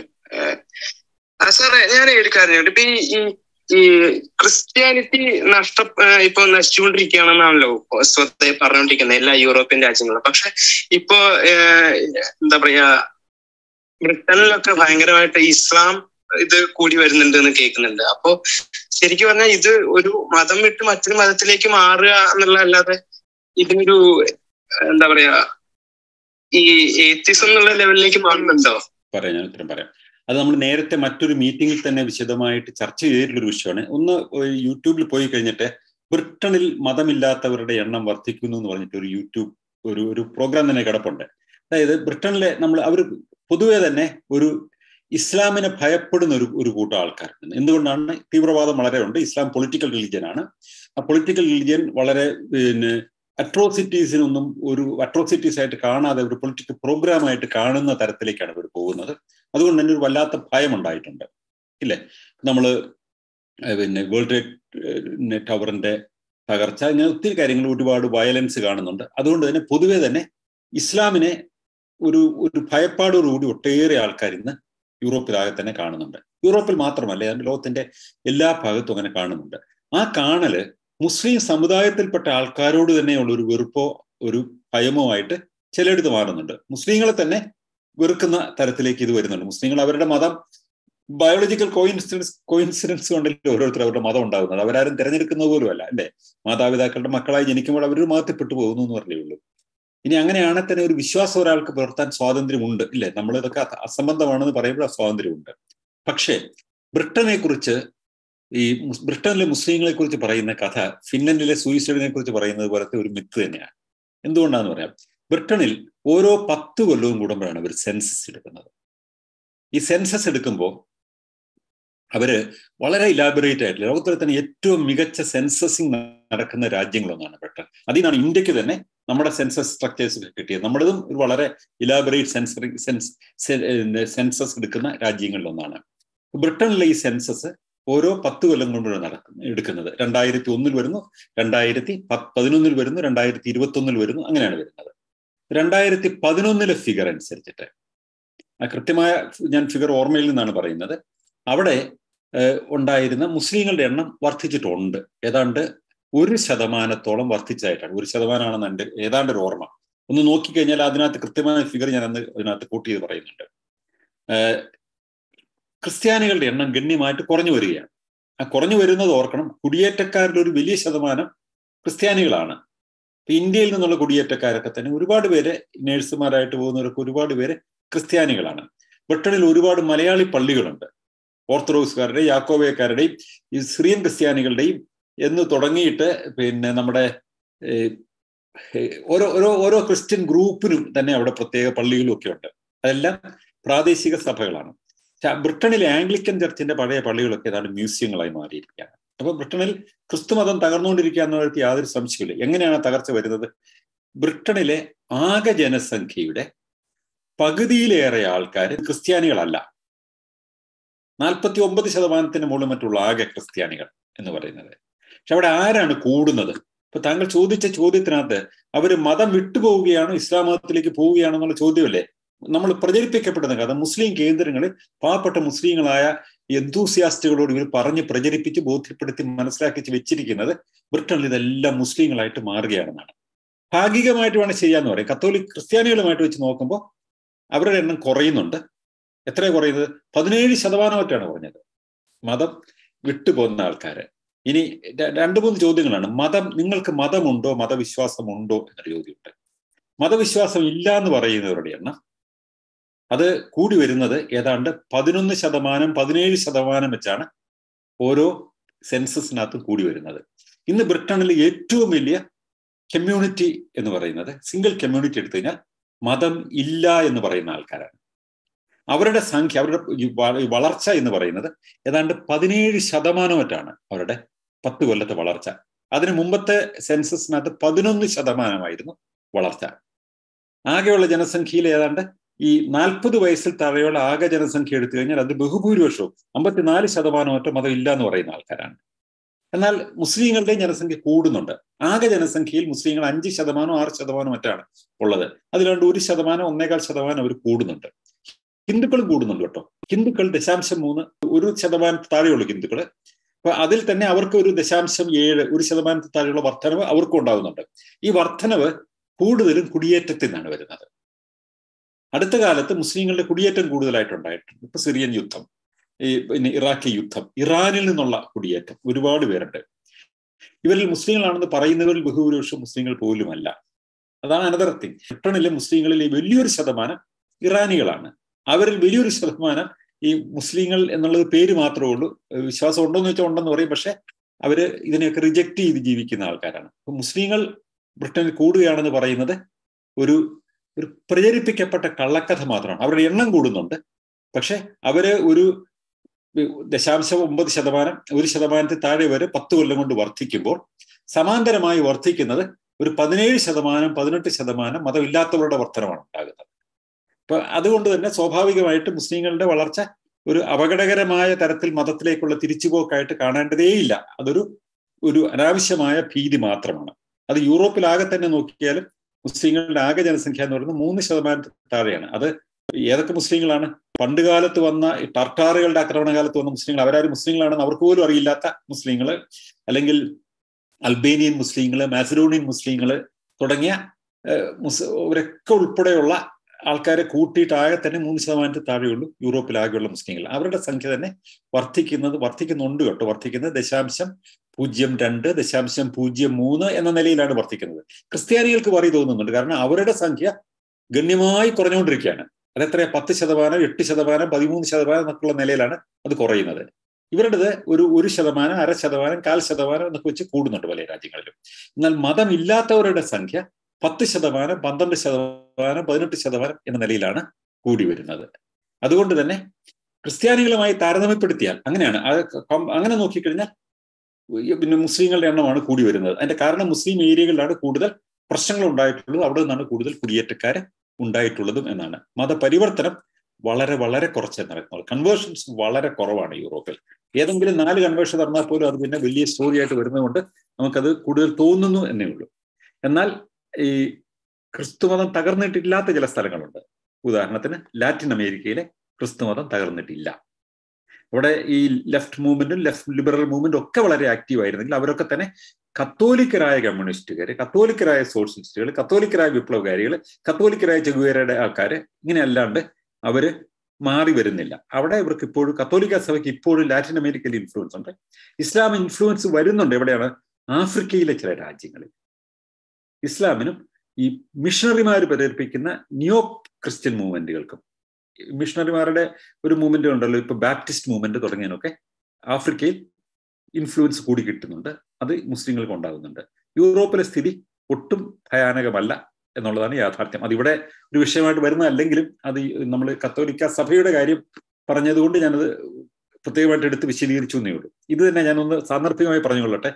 ഈ ഫിൻലൻഡിലെ ആത്മഹത്യയെക്കുറിച്ചുള്ള പൊലിപ്പിച്ച കഥകൾ അക്ബറുടെ മറ്റ് അക്ബറുടെ മറ്റൊരു സാധനം ഞാൻ ഒരിടത്ത് കേട്ടു. അദ്ദേഹം പറയാണ് ഫിൻലൻഡ് വളരെ സന്തോഷമുള്ള രാജ്യമാണെന്ന് പറഞ്ഞാൽ ലോകത്തിൽ ഏറ്റവും കൂടുതൽ ആത്മഹത്യകൾ അവിടെയാണ് നടക്കുന്നതെന്നാണ് അദ്ദേഹം പറയുന്നത്. അദ്ദേഹം ആകെ ചെയ്യേണ്ടിയിരുന്നത് ഒന്ന് ഇന്റർനെറ്റ് എടുത്തിട്ട് സൂയിസൈഡ് റേറ്റ് ബൈ കൺട്രീസ് ഒന്ന് സെർച്ച് ചെയ്തിരുന്നെങ്കിൽ ഒരുപാട് രാജ്യങ്ങൾ, സൂയിസൈഡ് റേറ്റ് കൂടുതലുള്ള രാജ്യങ്ങൾ ഒത്തിരി ഉണ്ട്. അതിനൊക്കെ വളരെ താഴെ നിൽക്കുന്ന ഒരു രാജ്യമാണ് ഫിൻലൻഡ്. എങ്ങനെയാണ് ഈ കഥ വരുന്നതെന്ന് എനിക്കറിയില്ല. ഇന്ത്യയെക്കാളൊക്കെ വളരെ താഴെ നിൽക്കുന്ന ഒരു രാജ്യമാണ് ഫിൻലൻഡ് അക്കാര്യത്തിൽ. അതിനകത്ത് ഒന്നും കൂടെ ഓർക്കണം, ഇവിടെ അസിസ്റ്റഡ് സൂയിസൈഡ് അനുവദിച്ചിട്ടുള്ള രാജ്യമാണ്. ഇപ്പോൾ ആൾക്കാർക്ക് ആരോഗ്യം സംരക്ഷിക്കാൻ പറ്റുന്നുള്ളതുകൊണ്ട് 90 വയസ്സിലും 95 വയസ്സിലും ഒക്കെ ജീവിക്കുന്ന ആൾക്കാരാണ്. അവർക്ക് അൾഷിമേഴ്സ് വരുന്നു, അല്ലെങ്കിൽ വയ്യാണ്ട് വരുന്നു, രോഗം വരുമ്പോൾ സ്വയം തീരുമാനിക്കുന്ന ആൾക്കാരുണ്ട്. അവരുടെയും കൂടെ കൂട്ടിയിട്ടാണ് ഫിൻലൻഡിലെ ആത്മഹത്യ എന്ന് പറയുന്നത്. അതുപോലും ലോകത്തിലെ ആത്മഹത്യ ഏറ്റവും കുറഞ്ഞ രാജ്യങ്ങളുടെ കൂട്ടത്തിലാണ് ഫിൻലൻഡ് വരുന്നത്. എങ്കിലും പ്രചരണം നടക്കുന്നത് ഫിൻലൻഡിലാണ് ഭയങ്കര ആത്മഹത്യയാണ്, ലോകത്തിൽ തന്നെ ഏറ്റവും കൂടുതൽ ആത്മഹത്യയാണെന്നാണ് കള്ളപ്രചരണം നടക്കുന്നത്. അതുപോലെയാണ് മുസ്ലിങ്ങളെ ഈ യൂറോപ്പിനെ ആകെ വിഴുങ്ങിക്കൊണ്ടിരിക്കുകയാണെന്ന് പറഞ്ഞ പ്രചരണവും നടക്കുന്നത്. അതിനകത്ത് വസ്തുത നമ്മൾ ഫാക്ച്വൽ വെരിഫിക്കേഷൻ നമുക്ക് ആർക്കും നടത്തി നോക്കാവുന്നതാണ്. ഇൻഫർമേഷൻ എൻസൈക്ലോപ്പീഡിയ ബ്രിട്ടാനിക്കൊക്കെ ഇതിന്റെ ഡീറ്റെയിൽസ് പബ്ലിഷ് ചെയ്യുന്നുണ്ട്. One can verify it. Thank you. ചോദിക്കാമോ? ഞാന് ഇസ്ലാം എന്ന് ഉദ്ദേശിച്ചല്ല, ഇസ്ലാം മാത്രല്ല, ഇപ്പൊ ഈ ഹരേ രാമ ഹരേ കൃഷ്ണ അങ്ങനെയുള്ള പരിപാടികളും ഇപ്പൊ നല്ലോണം ഉണ്ട്. ഐ മീൻ ഞാൻ അങ്ങനെ ഉദ്ദേശിച്ചുള്ളൂ. ഈ ക്രിസ്ത്യാനിറ്റി ചോദിക്കാമോ? ഞാന് ഇസ്ലാം എന്ന് ഉദ്ദേശിച്ചല്ല, ഇസ്ലാം എന്ന് മാത്രമല്ല, ഇപ്പൊ ഈ ഹരേ രാമ ഹരേ കൃഷ്ണ അങ്ങനെയുള്ള പരിപാടികളും ഇപ്പൊ നല്ലോണം ഉണ്ട്. ഐ മീൻ ഞാൻ അങ്ങനെ ഉദ്ദേശിക്കുന്നുള്ളൂ. ഈ ക്രിസ്ത്യാനിറ്റി അല്ലാതെ വേറൊരു മതം കയറി വരുന്നുണ്ടോ എന്നാ ഞാൻ ഉദ്ദേശിച്ചുള്ളൂ. സാർ എനിക്ക് ചോദിക്കാനുള്ളത്, ഈ കത്തോലിക്ക സഭ അല്ലാതെ വേറെ ഏതെങ്കിലും സഭകൾക്ക് ഇപ്പോ അവിടെ ഇമ്പോർട്ടൻസ് ഉണ്ടോ? അല്ലെങ്കിൽ യൂറോപ്പിലാകട്ടെ ഏത് രാജ്യത്താണെങ്കിലും അതിന്റെ കാര്യങ്ങളൊന്ന് പറയാൻ പറ്റുമോ? എങ്ങനെയാണ് ഈ കത്തോലിക്ക സഭയെ കുറിച്ച് മാത്രമാണെങ്കിൽ? നമ്മൾ ഇന്നത്തെ വിഷയം നമ്മൾ എടുത്തത് കത്തോലിക്ക സഭയും ഫാഷിസവും തമ്മിലുള്ള ബന്ധത്തെക്കുറിച്ച് തന്നെ എടുത്തെങ്കിൽ ഞാൻ വളരെ ചുരുക്കി പറയാം. ഹരേ കൃഷ്ണ പോലത്തെ പ്രസ്ഥാനങ്ങൾ, ഹരേ കൃഷ്ണ പ്രസ്ഥാനത്തിനകത്ത് വളരെ വളരെ കുറച്ച് ആൾക്കാരേ ഉള്ളൂ. വളരെ കുറച്ച്, നമുക്ക് ഇമാജിൻ ചെയ്യാൻ പറ്റുന്നതിനേക്കാളൊക്കെ താഴെയുള്ള ആൾക്കാർ, 300കളിലും 400കളിലൊക്കെയാണ് ഓരോ രാജ്യത്തെയും അവരുടെ അംഗത്വം എന്ന് പറയുന്നത്. അതൊരു സംഘടനയാണ്. ആ സംഘടന പേരിൽ ഞങ്ങളൊരു മത ന്യൂനപക്ഷമാണ്, ഞങ്ങൾക്ക് ഒരു കെട്ടിടം വെക്കാൻ അനുവദിക്കണം എന്നാണ് എല്ലാ രാജ്യത്തും ഇവർ പറയുന്നത്. അപ്പോൾ മിക്കവാറും അവർ കാശ് കൊടുത്ത് വാങ്ങിക്കാനായിട്ട് സ്ഥലം കൊടുക്കും. അപ്പോൾ ഇവിടെ ഞാൻ ഫിൻലൻഡിന്റെ ഉദാഹരണം പറയാം. ഫിൻലൻഡിൽ ഒരു ഹരേ കൃഷ്ണ പ്രസ്ഥാനമുണ്ട്. അവര് ഒരു കെട്ടിടം വാങ്ങിക്കാനായിട്ട് സർക്കാരിന് ചോദിച്ചു. സർക്കാർ പറഞ്ഞ് കാശ് കൊടുത്ത് നിങ്ങൾ വാങ്ങിച്ചോളാൻ പറഞ്ഞ് സ്ഥലം അനുവദിച്ചു കൊടുത്തു. അവിടെ ഈ തപ്പും കൊട്ടും ഒക്കെ പാടിയിട്ട് പെന്തക്കോസുകാർ പാടുന്ന പോലെ ഉള്ള സംഗതിയൊക്കെ തുടങ്ങിയപ്പോൾ അയൽക്കാരെല്ലാം എതിർത്തു. ശല്യമാണ്, സൗണ്ട് പൊല്യൂഷൻ. അപ്പൊ അതുകൊണ്ട് അവരെ ഒഴിഞ്ഞൊരു സ്ഥലത്തെ മാറ്റിയിട്ട് അവിടെ മാറ്റി വാങ്ങിക്കാൻ പറ്റും. അങ്ങനെ അവര് അത് വാങ്ങിച്ചു. അമേരിക്ക എന്നൊക്കെ ഒത്തിരി സപ്പോർട്ടൊക്കെ ഇട്ട് അവർ വാങ്ങിച്ചിട്ടുണ്ട്. പക്ഷെ അതവർ നടത്തുന്നത് എങ്ങനെയാന്ന് വെച്ച് കഴിഞ്ഞാൽ, ഇവിടെ ഹിന്ദു ക്ഷേത്രങ്ങളൊന്നുമില്ല. ഇപ്പൊ ഹിന്ദുക്കൾക്ക് കല്യാണം നടത്തെങ്കിൽ ഹരേകൃഷ്ണ ക്ഷേത്രത്തിൽ പോയി നടത്താൻ പറ്റും, ഒരു ഫീസ് കൊടുത്താൽ മതി. പിന്നെ ഹിന്ദുക്കൾ ഉത്സവം നടത്തുമ്പോൾ അവർ ഇപ്പൊ ദീപാവലി തുടങ്ങിയ സാധനങ്ങളൊക്കെ അവരവിടെ നടത്തും. ഇപ്പൊ ഹിന്ദുക്കളായ കുറച്ച് ആൾക്കാർ, ഈ സോഫ്റ്റ്വെയർ എഞ്ചിനീയേഴ്സൊക്കെ ആയിട്ട് വന്നിരുന്ന ആൾക്കാർക്ക് പോകും. പിന്നെ കൗതുകമുള്ള ആൾക്കാർ, ഈ ഏത് ഉത്സവം കാണാൻ പോകുന്ന കുറച്ച് ആൾക്കാരുണ്ട്. അങ്ങനെയുള്ള കുറെ ആൾക്കാരൊക്കെ അവിടെ അത് കാണാനായിട്ട് പോകും. പക്ഷെ അവരുടെ അംഗസംഖ്യ എനിക്ക് കൃത്യമായിട്ട് അറിയാവുന്നതിന്റെ കാരണം, ഇന്ത്യയിൽ ഇവിടുത്തെ അംബാസഡർ ആയിരുന്ന അശോക് കുമാർ ശർമ്മ എന്ന് പറഞ്ഞ ഒരാള് ഒരു യുക്തിവാദിയായിരുന്നു, എൻ്റെ അടുത്ത സുഹൃത്തായിരുന്നു. ഞങ്ങൾ ഒന്നിച്ച് അന്നത്തെ ഇന്ത്യ ഗവൺമെന്റ് പുള്ളിയോട് അന്ന് ഈ ഹരേകൃഷ്ണ ആശ്രമക്കാരുടെ സ്ഥലം പോകുന്നു എന്നൊക്കെ പറഞ്ഞിട്ടൊന്ന് പോയി അന്വേഷിക്കാനായിട്ട് പറഞ്ഞ സമയത്ത് ഈ അശോക് എൻ്റെ അടുത്ത് പറഞ്ഞു, സനലും കൂടി വരും, നമുക്ക് ഒന്നിച്ച് പോകാമെന്ന് പറഞ്ഞു. അപ്പൊ ഞാനും കൂടി പോയിരുന്നു. അതുകൊണ്ട് എനിക്കറിയാം, സംഭാഷണം ഞാനും കൂടെ ഇരിപ്പുണ്ട്. അദ്ദേഹത്തിന്റെ സുഹൃത്തായിട്ടാണ് ഞാൻ പോകുന്നത്. എനിക്ക് കൗതുകം ഉണ്ടായിരുന്നുണ്ട്. അന്നേരം അവർ പറയുന്ന അവർക്ക് 300 താഴെ അംഗങ്ങളുണ്ട് അവിടെ, എങ്കിലും അവർക്കൊരു കെട്ടിടം, അവർക്ക് വരുമാനമൊന്നുമില്ല. അതുകൊണ്ട് അവിടെ ഒരു ചായക്കട നടത്തുകയാണ്, ഒരു കോഫി ഷോപ്പ് നടത്തുകയാണ്. പിന്നെ വെജിറ്റേറിയൻ ഫുഡ് ഉണ്ടാക്കി പാക്കറ്റ് ഉണ്ടാക്കി അവർ ഓഫീസുകളിലൊക്കെ കൊണ്ട് വിതരണം ചെയ്യുന്നുണ്ട്. അതുകൊണ്ടാണ് അവർ സർവൈവ് ചെയ്യുന്നത്. ഇതാണ് ഹരേകൃഷ്ണക്കാരുടെ സ്ഥിതി. ബ്രിട്ടനിൽ അവര് ആകെ 2% താഴെയുള്ളൂ മൊത്തം ഹിന്ദുക്കള്. അത് ഇന്ത്യയിൽ നിന്നും ഒക്കെ പോയിട്ടുള്ള ആൾക്കാരെ മുഴുവൻ എടുത്തു കഴിഞ്ഞാൽ എല്ലാം കൂടി എത്ര ഉള്ളൂ? ഹരേകൃഷ്ണക്കാർ അതിൽ എത്രയോ ചെറിയൊരു ശതമാനമാണ്. ഇന്ത്യയിൽ പോകുന്ന ബഹുഭൂരിപക്ഷ ആൾക്കാരും നമ്മുടെ ഇന്ത്യയിലെ മെയിൻ സ്ട്രീം ഹിന്ദുയിസത്തിന്റെ പാർട്ടായിട്ടുള്ളവരാണ്. അപ്പൊ അവിടെ ഇപ്പൊ മലയാളികൾ പോലും അവിടെ ശ്രീനാരായണ ധർമ്മ SNDP NSS 2-3 NSS ഒക്കെ ലണ്ടനകത്തുണ്ട്. 2-3 പരസ്പരം മത്സരിക്കുന്ന ഗ്രൂപ്പുകളുണ്ട് അവിടെ NSSകൾ. അപ്പൊ അങ്ങനെ ഒത്തിരി ഗ്രൂപ്പുകൾ ഉണ്ടായിട്ടുണ്ട്. ഈ കേരളത്തിൽ നിന്ന് പോയിട്ടുള്ള ഒരു 2-3 NSS ഗ്രൂപ്പുകളെ കുറിച്ച് എനിക്കറിയാം. അതിലെ ഏറ്റവും ചെറിയ NSS ഗ്രൂപ്പിനേക്കാളും ചെറുതാണ് അവിടെയുള്ള ഹരേകൃഷ്ണ പ്രസ്ഥാനം. അത്രയും ചെറുതാണിത്. അപ്പം അത് പ്രധാനമായിട്ടും ഈ അമേരിക്കക്കാരുടെ ഒരു ക്ലബ്ബാണ്, ഒരു അതിഭക്തിക്കാരുടെ ഒരു ക്ലബ് എന്നേ ഉള്ളൂ.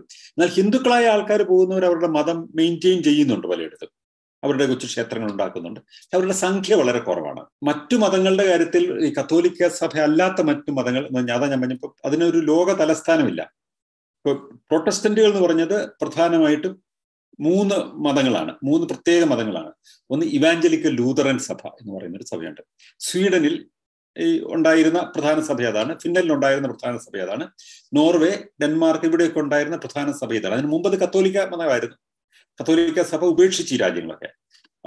ആ ഇവാഞ്ചലിക്കൽ ലൂതറൻ സഭ ജർമ്മനിയിലുണ്ട്. ഏതാണ്ട് ആകെ ജനസംഖ്യയുടെ പകുതിയിലേറെ ആൾക്കാർ ഇതാണ്.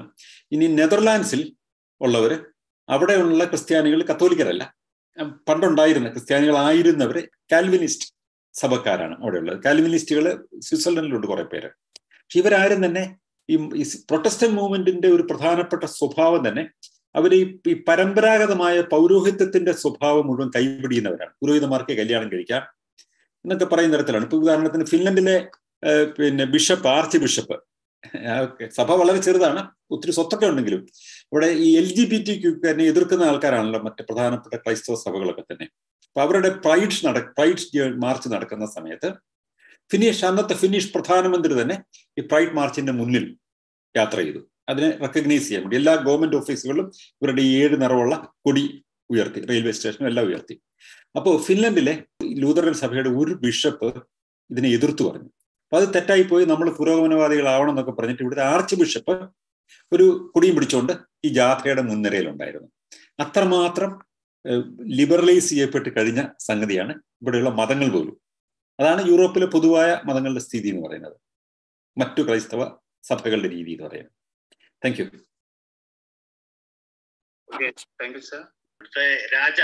രാജ സംസാരിച്ചു.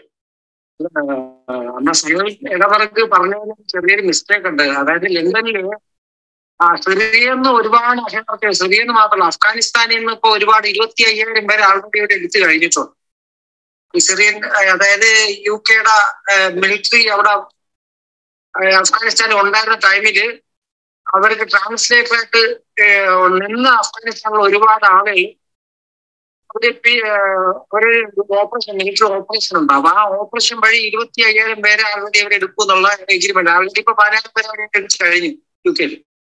പിന്നെ ഇറാഖിൽ നിന്ന് എടുത്തിട്ടുണ്ട്, അഫ്ഗാനിസ്ഥാനിൽ നിന്ന് എടുത്തിട്ടുണ്ട്, അതുപോലെ തന്നെ സുഡാനിൽ നിന്ന് എടുത്തിട്ടുണ്ട്, അത് തന്നെ എത്യോപ്യാണ്. ഇപ്പൊ ഇവിടുന്നൊക്കെ മാസ് മൈഗ്രേഷൻ ആണ് UK. അതായത് ഞങ്ങൾ ഉള്ളതുകൊണ്ട് അവിടെ അതുകൊണ്ടാണ് എനിക്ക് അറിയാവുന്ന കാര്യം പറയാം. അപ്പൊ ഇവര് നല്ല ഇപ്പൊ ഇറാനിലെ കാര്യം പറഞ്ഞ ശരിയാണ്. ഈ ഇറാനിലുള്ള ആളുകൾ അത്ര റിലീജിയസ് അല്ല. പക്ഷെ റിലീജിയസ് ആയിട്ടുള്ള ഈ അഫ്ഗാനിസ്ഥാന്, ഇറാഖ്, അതിനൊക്കെ തന്നെ ഈ ഇവിടെ ഈ മുസ്ലിം അഭയാർത്ഥി സ്റ്റാറ്റസ് ഉണ്ട്. സുഡാനും എറിട്രിയ എന്നുള്ള കാര്യം, എറിട്രിയ ഇവര് നല്ലൊരു മൈഗ്രേഷൻ UK-യിലുണ്ട്. അഫ്ഗാനിസ്ഥാനിൽ നിന്നും പിന്നെ സിറിയെന്ന് എനിക്ക് തോന്നുന്നൊരു അന്നത്തെ പ്രൈം മിനിസ്റ്റർ ആയിരുന്ന തെരേസ മെയ് 25,000 പേരെ എടുക്കുന്നു ആൾറെഡി. അപ്പൊ അതിനിപ്പോ 20,000 പേരെ ആൾറെഡി ഇവരെ എടുത്തു കഴിഞ്ഞു. പിന്നെ ഈ ചർച്ച് ഓഫ് ഇംഗ്ലണ്ടിന്റെ അമേരിക്കൻ ചർച്ചില് ശരിയാണ് ഒരു 40% ആണെങ്കിലും ഡിക്ലൈൻ ആയിട്ടുണ്ടോ ചർച്ച് ഓഫ് ഇംഗ്ലണ്ടിന്റെ. പിന്നെ ഇപ്പോഴും എത്തിസ്റ്റിലോട്ട് പോകണുണ്ട്, അതൊരു കറക്റ്റ് കാര്യമാണ്. എത്തിസ്റ്റിലോട്ട് ഒരുപെട്ട ആളുകൾ. പക്ഷെ മറ്റുള്ള ഇന്ത്യ എന്ന് പറയുന്ന ഹിന്ദുക്കൾ മാത്രമാണ് അത് വിശ്വാസമുള്ളത്. ബാക്കിയുള്ള അവിടെ ജനിച്ച ബോണാൻ തോട്ടപ്പുള്ള ആളുകൾ മതവിശ്വാസമല്ല. അവർ ജനിക്കുന്ന ഹിന്ദുക്കളിലുള്ള ജനിക്കുന്ന പാരന്റ്സ് ജനിച്ചുള്ള മക്കൾ ഹിന്ദുമതം വിട്ട് അവർ സ്വതന്ത്ര ഹിന്ദുവായിട്ടാണ് പോണാൻ കണ്ടിട്ടുള്ളത്. അത് കൂടുതൽ ഹിന്ദുക്കളൊന്നും ശ്രീലങ്കൻ തമിഴ് LTT, അതായത് ജാഫ്ന എന്ന് പറഞ്ഞ ഈ LTT എന്ന് പറഞ്ഞ അഭയാർത്ഥികളായിട്ട് വന്ന ആളുകളാണ് അവിടെ മൈഗ്രേറ്റ് ചെയ്ത് സിറ്റി ഹിന്ദുക്കളെ എന്ന അവിടെ കൂടിയിട്ടുള്ളത്. 1,00,000 തമിഴന്മാർ അവിടെ ഉണ്ട് ആൾറെഡി ഈ ശ്രീലങ്കയിൽ നിന്ന് ഹിന്ദു കമ്മ്യൂണിറ്റി എന്ന് പറഞ്ഞത്. ഈ കത്തോലിക്ക സഭ എന്ന് പറയുന്നത് ആയിട്ടുണ്ട് UK-ലും. പോളിംഗ് പീഡോഫൈൽ കത്തോലിക്ക സഭയില് ഒരുപാട് ആൾക്കാരയിലുള്ള ഈ ആൺകുട്ടികളെ പീഡിപ്പിക്കുന്നതും അതൊക്കെ കത്തോലിക്ക സഭയിലെ 3 ഈ ബിഷപ്പുമാരെ ജയിലിൽ ആക്കിയിട്ടുള്ളത്. അച്ഛൻ ബിഷപ്പുമാര് കത്തോലിക്ക സഭയുടെ ചർച്ച് ഓഫ് ഇംഗ്ലണ്ട്. അതുകൊണ്ടാണ് പറഞ്ഞത്. ഈ പറഞ്ഞതിനകത്ത് അവിടെ നിന്ന് അഭയാർത്ഥികൾ വന്നിട്ടുണ്ട്, 25,000 പേര് എടുക്കുന്നുണ്ട്, അല്ല 50,000 പേര് എടുക്കുന്നുണ്ടെന്നൊക്കെ പറയുമ്പോഴും നമുക്ക് ഇതൊക്കെ നമുക്ക് സബ്ജക്റ്റീവ് ഫീലിംഗ്. ഇപ്പൊ ലണ്ടനിലെ ചില ഭാഗത്ത് നമ്മൾ ഈസ്റ്റാമിൽ ഒരാൾ താമസിച്ചു കഴിഞ്ഞാൽ ലണ്ടൻ മുഴുവൻ മലയാളികളാണ് അല്ലേ, അല്ലെങ്കിൽ നമ്മൾ ബിർമിംഗ്ഹാമിൽ പോയി കഴിഞ്ഞാൽ ലണ്ടൻ മുഴുവൻ പഞ്ചാബികളാണെന്ന് തോന്നും. പക്ഷെ അതൊക്കെ സബ്ജക്റ്റീവ് ഫീലിംഗ് ആണ്. ഇപ്പൊ ബിർമിംഗ്ഹാം റെയിൽവേ സ്റ്റേഷനിലേക്ക് ചെന്ന് കഴിഞ്ഞാൽ സകല എടുത്ത് എഴുതി വെച്ചിരിക്കുന്ന മുഴുവനും ദേവനാഗരി പൊട്ടെ ഗുരുമുഖിയിലാണ് എഴുതി വെച്ചിരിക്കുന്നത്. ഗുരുമുഖിയും ഇംഗ്ലീഷുമാണ്. കടകളുടെ ഒക്കെ പേരുകൾ അങ്ങനെയാണ്. കാരണം അവിടെ ഒരു കോൺസെൻട്രേഷൻ ഓഫ് സിഖ് കമ്മ്യൂണിറ്റി അവിടെയുണ്ട്. പക്ഷെ ഈ ഫിഗേഴ്സ് എന്ന് പറയുന്നത് നമുക്ക് ടാഞ്ചിബിൾ ഫിഗേഴ്സ്, അവരുടെ സെൻസസ് വളരെ കറക്റ്റ് ആയിട്ടുള്ള സാധനമാണ്. ഇന്നത്തെ ബ്രിട്ടനിലെ വിശ്വാസത്തിന്റെ ഒരു പൊതുവായ സ്ഥിതി 2019 നടത്തിയിട്ടുള്ള ഒരു സ്റ്റഡി, അത് ഈ ഇന്ന് നെറ്റ് സെർച്ച് ചെയ്താൽ തന്നെ കിട്ടുന്ന ഒരു സാധനമുണ്ട്, റിലിജിയൻ ഇൻ യുണൈറ്റഡ് കിങ്ഡം എന്ന് പറയുന്നത്. വിക്കിപീഡിയയിലെ പേജ് നോക്കിയുള്ളൂ. അത് ഒരു സോഴ്സ് എടുക്കുന്നത് ഇവരുടെയാണ്. പിന്നെ ഒരു പ്രധാനപ്പെട്ട സ്റ്റഡിയെ ബേസ് ചെയ്തിട്ടാണ് അത് പറയുന്നത്. അതിനകത്ത് പറയുന്ന ഫിഗേഴ്സ് നോക്കിക്കഴിഞ്ഞാൽ ബ്രിട്ടനിൽ ആകെയുള്ള ജനങ്ങളിൽ മതമില്ല എന്ന് പറയുന്നവർ 52% പേരാണ്. അത് 2019 സംഗതിയാണ്. ചർച്ച് ഓഫ് ഇംഗ്ലണ്ടിൽ പ്രാക്ടീസ് ചെയ്യുന്ന ആൾക്കാർ 13.7 പേരാണ്. കാത്തലിക് ചർച്ചിലുള്ളത് 8.7 പേരാണ്. മറ്റെല്ലാ ക്രിസ്ത്യാനികളും കൂടെ കൂട്ടി നോക്കിയാൽ അത് 13.2%. മുസ്ലിങ്ങൾ ഈ പറയുന്ന എല്ലാവരും അഫ്ഗാനിസ്ഥാനും സിറിയയും എല്ലാം കൂടെ കൂട്ടിക്കഴിഞ്ഞാൽ 8.7%. മറ്റെല്ലാ മതങ്ങളും, ഹിന്ദുമതം, ബുദ്ധമതം, ജൈനമതം എല്ലാം കൂടെ കൂട്ടിക്കഴിഞ്ഞാൽ 3.6%. ഇതാണ് ഈ UK-യിലെ ആക്ച്വൽ ഫിഗേഴ്സ് എന്ന് പറയുന്നത്. ഇതിനെ കുറെ കൂടി ടാഞ്ചിബിൾ ആയിട്ടുള്ള നമുക്ക് കൃത്യമായ അതിന്റെ മെത്തേഡ് തന്നെ കാണാവുന്നത് നെറ്റ് സെർച്ച് ചെയ്ത് കിട്ടും. UK-യിലെ 2021 സെൻസസ് ഫിഗേഴ്സ് മുഴുവനും പബ്ലിക് ഡോക്യുമെന്റ് ആണ്, പബ്ലിഷ് ചെയ്തിട്ടുണ്ട്. അതിനകത്ത് ഓരോ വിഭാഗം കൊടുക്കുന്നുണ്ട്. മതമില്ല എന്ന് പറയുന്ന ആൾക്കാർ അവരുടെ പ്രായം ഇങ്ങനെയുള്ള ഫൈൻ ഡീറ്റെയിൽസ് കൊടുക്കുന്നത്. ഓരോ മതവിഭാഗത്തിന്റെയും ഈ കഴിഞ്ഞ 10 കൊല്ലത്തിന് മുമ്പാണ് ഫിഗർ എന്താണ്, ഇപ്പോഴെങ്ങനെയാണ് കൂടുന്നത് എന്നുള്ളതൊക്കെ തന്നെ കൃത്യമായി കൊടുക്കുന്നുണ്ട്. അതിൽ നിന്നൊക്കെ തന്നെ കാണിക്കുന്നത് മുസ്ലിം സമുദായത്തിലെ ആൾക്കാരുടെ എണ്ണം കൂടുന്നുണ്ടെന്നുള്ളത് ശരിയാണ്. പക്ഷേ 1% താഴെയാണ് ആ കൂടൽ എന്ന് പറയുന്നത്. ഹിന്ദുക്കളുടെ എണ്ണം കൂടുന്നുണ്ട്, അത് വളരെ നെഗ്ലിജിബിൾ ആണ്, ഏതാണ്ട് %. പക്ഷെ അതും കൂടുകയാണ് ചെയ്യുന്നത്. എല്ലാ ക്രൈസ്തവ സഭകളുടെയും എണ്ണം കുറഞ്ഞു വരികയാണ് ചെയ്യുന്നത്. ആകെയുള്ളത് കൂടി വരുന്ന ഈ മതം വിട്ടുപോകുന്ന ആൾക്കാര്, ശരിക്കും പറഞ്ഞാൽ ഹിന്ദുക്കൾ മതം വിടുന്നുണ്ടായിരിക്കാം, കുറെ പേര് മതം വിടുന്നുണ്ടായിരിക്കാം, കുറെ പേര് പുതുതായിട്ട് വരുന്നുണ്ടായിരിക്കാം, രണ്ടും ഉണ്ടാകാം അല്ലെ. ആകെ നോക്കുമ്പോൾ അത് കൂടുകയാണ് ചെയ്യുന്നത്. അത് ഈ മറ്റേ ഇസ്ലാമിൽ നിന്ന് ഒട്ടുപേര് വെളിയിൽ വരുന്നുണ്ടെങ്കിൽ ആകെ നോക്കുമ്പോൾ അതിനൊരു കൂടുതൽ തന്നെയാണ്. കുറയലും കൂട്ടലും കഴിഞ്ഞാൽ കുടിയേറ്റക്കാരും കൂടെ കൂട്ടി നോക്കിക്കഴിഞ്ഞാൽ അത് കൂടുതൽ തന്നെയാണ്. എന്നാൽ ക്രിസ്തു മതത്തിന്റെ എല്ലാ വിഭാഗത്തിലും അത് കുറഞ്ഞു വരികയാണ്. അപ്പൊ ഇത് എവിടെ നിന്നാണ് ഈ മതമില്ല എന്ന് പറയുന്നവരുടെ എണ്ണം ഇങ്ങനെ ഗണ്യമായി കൂടുന്നത്? 17% 10 വർഷം കൊണ്ട് കൂടിയത്. അത് എവിടെ നിന്നായിരിക്കണം വരുന്നത്? ഒരുപക്ഷെ ഇസ്ലാമിൽ നിന്ന് കുറച്ച് പേര് വരുന്നുണ്ടാകാം, മറ്റേ ഹിന്ദു മതത്തിൽ നിന്ന് കുറച്ച് പേര് വരുന്നുണ്ടാകും. ഇപ്പൊ ശ്രീലങ്കക്കാരെന്നൊക്കെ പറയുന്നവർ കുറെ പേര് വന്നിട്ടുണ്ട്. പക്ഷെ ബഹുഭൂരിപക്ഷവും ആംഗ്ലിക്കൻ സഭയിൽ തന്നെയാണ് വരുന്നത്. കുടിയേറ്റക്കാരിൽ നിന്നായിരിക്കില്ല ഇത് വരുന്നത്. അവിടെ ഉണ്ടായിരുന്നവരിൽ തന്നെയാണ് ഈ മാറ്റം വരുന്നതെന്നാണ് പറയുന്ന ഇവരുടെ സ്റ്റഡിക്കകത്ത് ഇപ്പൊ ഇതിന് ഈ പറയുന്ന ഗാലപ്പിന്റെ സ്റ്റഡിയിലൊക്കെ തന്നെ സൂചിപ്പിക്കുന്നതാണ്. ഈ ഫിഗേഴ്സ് ഒക്കെ ആർക്കും പരിശോധിക്കാവുന്നതാണ്. നമ്മുടെ ഈ സബ്ജക്റ്റീവ് ഫീലിംഗ്, നമുക്ക് തോന്നുന്ന ഒരു ഫീലിംഗ്, ഇത്ര പേര് വന്നു അല്ലെങ്കിൽ നമ്മുടെ സ്ഥലത്ത് കാണുന്നു എന്നൊക്കെ പറയുന്നതിനേക്കാൾ കൂടുതലായിട്ട് ഒരു രാജ്യം മൊത്തം എടുത്തുള്ള വളരെ സിസ്റ്റമാറ്റിക് ആയി നടത്തിയിട്ടുള്ള സ്റ്റഡീസിനെ നമ്മൾ കൂടുതൽ ഡിപ്പെൻഡ് ചെയ്യണം എന്നാണ് എനിക്ക് തോന്നുന്നത്. Thank you. യുക്തിവാദവും സ്വതന്ത്ര ചിന്തയുമായി ബന്ധപ്പെട്ട നിരവധി പുസ്തകങ്ങൾ ഇപ്പോൾ ഓൺലൈനിൽ വാങ്ങാനാകും. ഇന്ത്യൻ എത്തീസ് പബ്ലിഷേഴ്സിന്റെ ഓൺലൈൻ സ്റ്റോറിന്റെ ലിങ്ക് ചുവട്ടിൽ ഡിസ്ക്രിപ്ഷൻ ബോക്സിൽ കൊടുത്തിട്ടുണ്ട്. Okay, thank you sir. അടുത്ത രാജ സംസാരിച്ചോളൂ. നമസ്കാരം. എന്റെ ചോദ്യം, സഭ പലപ്പോഴും ഈ സഭയും ഇടതുപക്ഷ പ്രസ്ഥാനങ്ങളും യോഗമാസകല വ്യത്യസ്ത ധ്രുവങ്ങളിലാണ് എപ്പോഴും നിലകൊള്ളുന്നത്.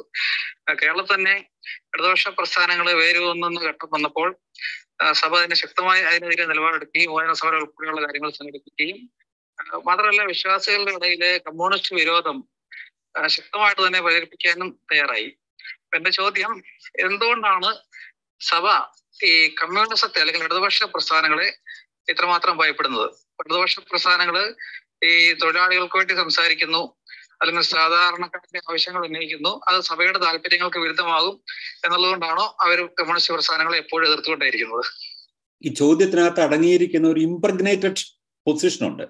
അതായത് ചോദ്യം എന്നതിനേക്കാൾ കൂടുതൽ ഒരു സ്റ്റേറ്റ്മെന്റും ആ സ്റ്റേറ്റ്മെന്റിനൊരു വിശദീകരണം ചോദിച്ചിരിക്കുന്നത്. ആ സ്റ്റേറ്റ്മെന്റ് തന്നെ തെറ്റാന്ന് എൻ്റെ അഭിപ്രായം. അതാണ് എൻ്റെ ഒരു പൊസിഷൻ. അതായത് സഭ കമ്മ്യൂണിസത്തിന് എതിരാണോ, അല്ലെങ്കിൽ കമ്മ്യൂണിസ്റ്റുകൾ സഭയ്ക്കെതിരാണോ?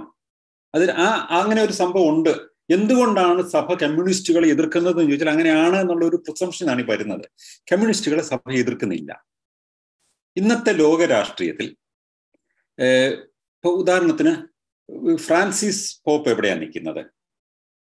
ലോകത്തിലെ പ്രധാനപ്പെട്ട പൊളിറ്റിക്കൽ വാർസിന്റെ അല്ലെങ്കിൽ ഇഷ്യൂസിന്റെ ഒക്കെ കാര്യത്തിൽ വെസ്റ്റേൺ ഇൻട്രസ്റ്റുകളുടെ പക്ഷത്തല്ല നിൽക്കുന്നത് പോപ്പ്. ശരിക്കും പറഞ്ഞാൽ പോപ്പ് നിൽക്കുന്നത് ആ കാര്യത്തിൽ ഒരു ലെഫ്റ്റ് ലിബറൽ പൊസിഷനാണ് പുള്ളി പലപ്പോഴും എത്തിച്ചേരുന്നത്. ചില കാര്യത്തിൽ മാത്രമേ ഉള്ളൂ വ്യത്യാസം, ഇല്ലേ? ഇപ്പൊ ഗർഭനിരോധനത്തിന്റെ കാര്യത്തിൽ തുടങ്ങിയ കാര്യങ്ങളിലൊക്കെ കൺവെൻഷണൽ പൊസിഷൻസ് എടുക്കുന്നുണ്ടെങ്കിലും പലപ്പോഴും പോപ്പ് എടുക്കുന്ന നിലപാടുകളൊക്കെ തന്നെ പലപ്പോഴും വെസ്റ്റേൺ മിലിറ്ററി അഡ്വാൻസിങ്ങിന്റെയോ വെസ്റ്റേൺ പൊസിഷൻസിന്റെയോ സപ്പോർട്ടറായിട്ടല്ല നിൽക്കുന്നത്. കാരണം അവിടെ കത്തോലിക്ക സഭയ്ക്ക് യാതൊരു സ്വാധീനവും ഇല്ല എന്നുള്ളതുകൊണ്ടാണ് ചെയ്യുന്നത്. കത്തോലിക്ക സഭയ്ക്ക് ഈ നിലപാടുള്ളത് എവിടെയാണ്? ലാറ്റിൻ അമേരിക്കയിലാണ്. ഈ പോപ്പ് തന്നെ ലാറ്റിൻ അമേരിക്കയിൽ നിന്ന് വന്ന ഒരാളാണ്. അവിടെയുള്ള ഒരു പൊതു നിലപാട് ഇടതുപക്ഷത്തിന് അനുകൂലമാണ് കത്തോലിക്ക സഭ. അവിടെ പൊതുവെ തന്നെ അവിടെയുള്ള ഏത് രാജ്യം എടുത്താലും, ക്യൂബ എടുത്താലോ അല്ലെങ്കിൽ ഏത് രാജ്യം എടുത്താലോ, സഭയുമായിട്ട് പൊരുത്തപ്പെട്ടുകൊണ്ടും ഐക്യപ്പെട്ടുകൊണ്ടും പള്ളികളെ കേന്ദ്രീകരിച്ചുകൊണ്ട് പ്രവർത്തനം നടത്തിക്കൊണ്ട് സർവൈവ് ചെയ്യാനാണ് കമ്മ്യൂണിസ്റ്റ് പാർട്ടികൾ ശ്രമിക്കുന്നത്. ക്യൂബയിലെ കമ്മ്യൂണിസ്റ്റ് പാർട്ടി കൃത്യമായി കത്തോലിക്ക സഭയുടെ ഒരു പാർട്ട്ണറാണ് ശരിക്കും എല്ലാ അർത്ഥത്തിലും. നോക്കൂ, അത് ഒന്ന് കുറെ കൂടി വിശദമായി ചോദിച്ചു കഴിഞ്ഞാൽ, ഈ കത്തോലിക്ക സഭയെ എങ്ങനെ ഹാൻഡിൽ ചെയ്യാന്നുള്ളതിനെ പറ്റി ഇന്ത്യയിലെ കമ്മ്യൂണിസ്റ്റുകൾ എടുത്തൊരു നിലപാടുണ്ട് ആദ്യകാലം മുതൽ തന്നെ. അതിനകത്ത് ഇപ്പൊ കെ ദാമോദരനെ പോലെ ആദ്യകാല കമ്മ്യൂണിസ്റ്റുകൾ ഈ സ്വർഗരാജ്യം എന്ന് പറയുന്ന ആശയം വളരെ ശരിയാണ്, പക്ഷേ ഈ സ്വർഗരാജ്യം ഭൂമിയിൽ ഉണ്ടാക്കുക എന്നുള്ളതാണ് ഞങ്ങളുടെ ലക്ഷ്യം എന്ന് പറഞ്ഞിട്ടാണ് അവർ ആ സ്വർഗരാജ്യത്തെ ന്യായീകരിച്ചുകൊണ്ടാണ് പറയുന്നത്. മാർക്സ് എഴുതിയപ്പോൾ അങ്ങനെയല്ല. മാർക്സ് പോപ്പും മെറ്റേർണിക്കും കൈസറും ഒക്കെ കൂടി ഒരു യൂറോപ്പിലെ ഒരു ഭൂതത്തെ കണ്ടിരിക്കുന്നു എന്ന് പറഞ്ഞിട്ട് അതിനെ ഒരു എതിർത്തോടാണ് തുടങ്ങുന്നതെങ്കിൽ, ഈ ഇന്ത്യയിലെ കമ്മ്യൂണിസ്റ്റ് പ്രസ്ഥാനം ഈ കാത്തലിക് ചർച്ചുമായിട്ട് അല്ലെങ്കിൽ ക്രിസ്ത്യൻ സഭകളുമായിട്ട് ഐക്യപ്പെട്ടുകൊണ്ട് പോകാനാണ് ആദ്യകാലം തന്നെ ശ്രമിച്ചിട്ടുള്ളത്. അതിന്റെ കാരണം ഈ ആദ്യകാല കമ്മ്യൂണിസ്റ്റ് നേതാക്കളിൽ പല ആൾക്കാരും പ്രത്യേകിച്ച് കേരളത്തിലുണ്ടായിരുന്ന ആൾക്കാർ പലരും ക്രിസ്ത്യൻ പശ്ചാത്തലത്തിൽ നിന്ന് വന്ന ആൾക്കാരാണ്.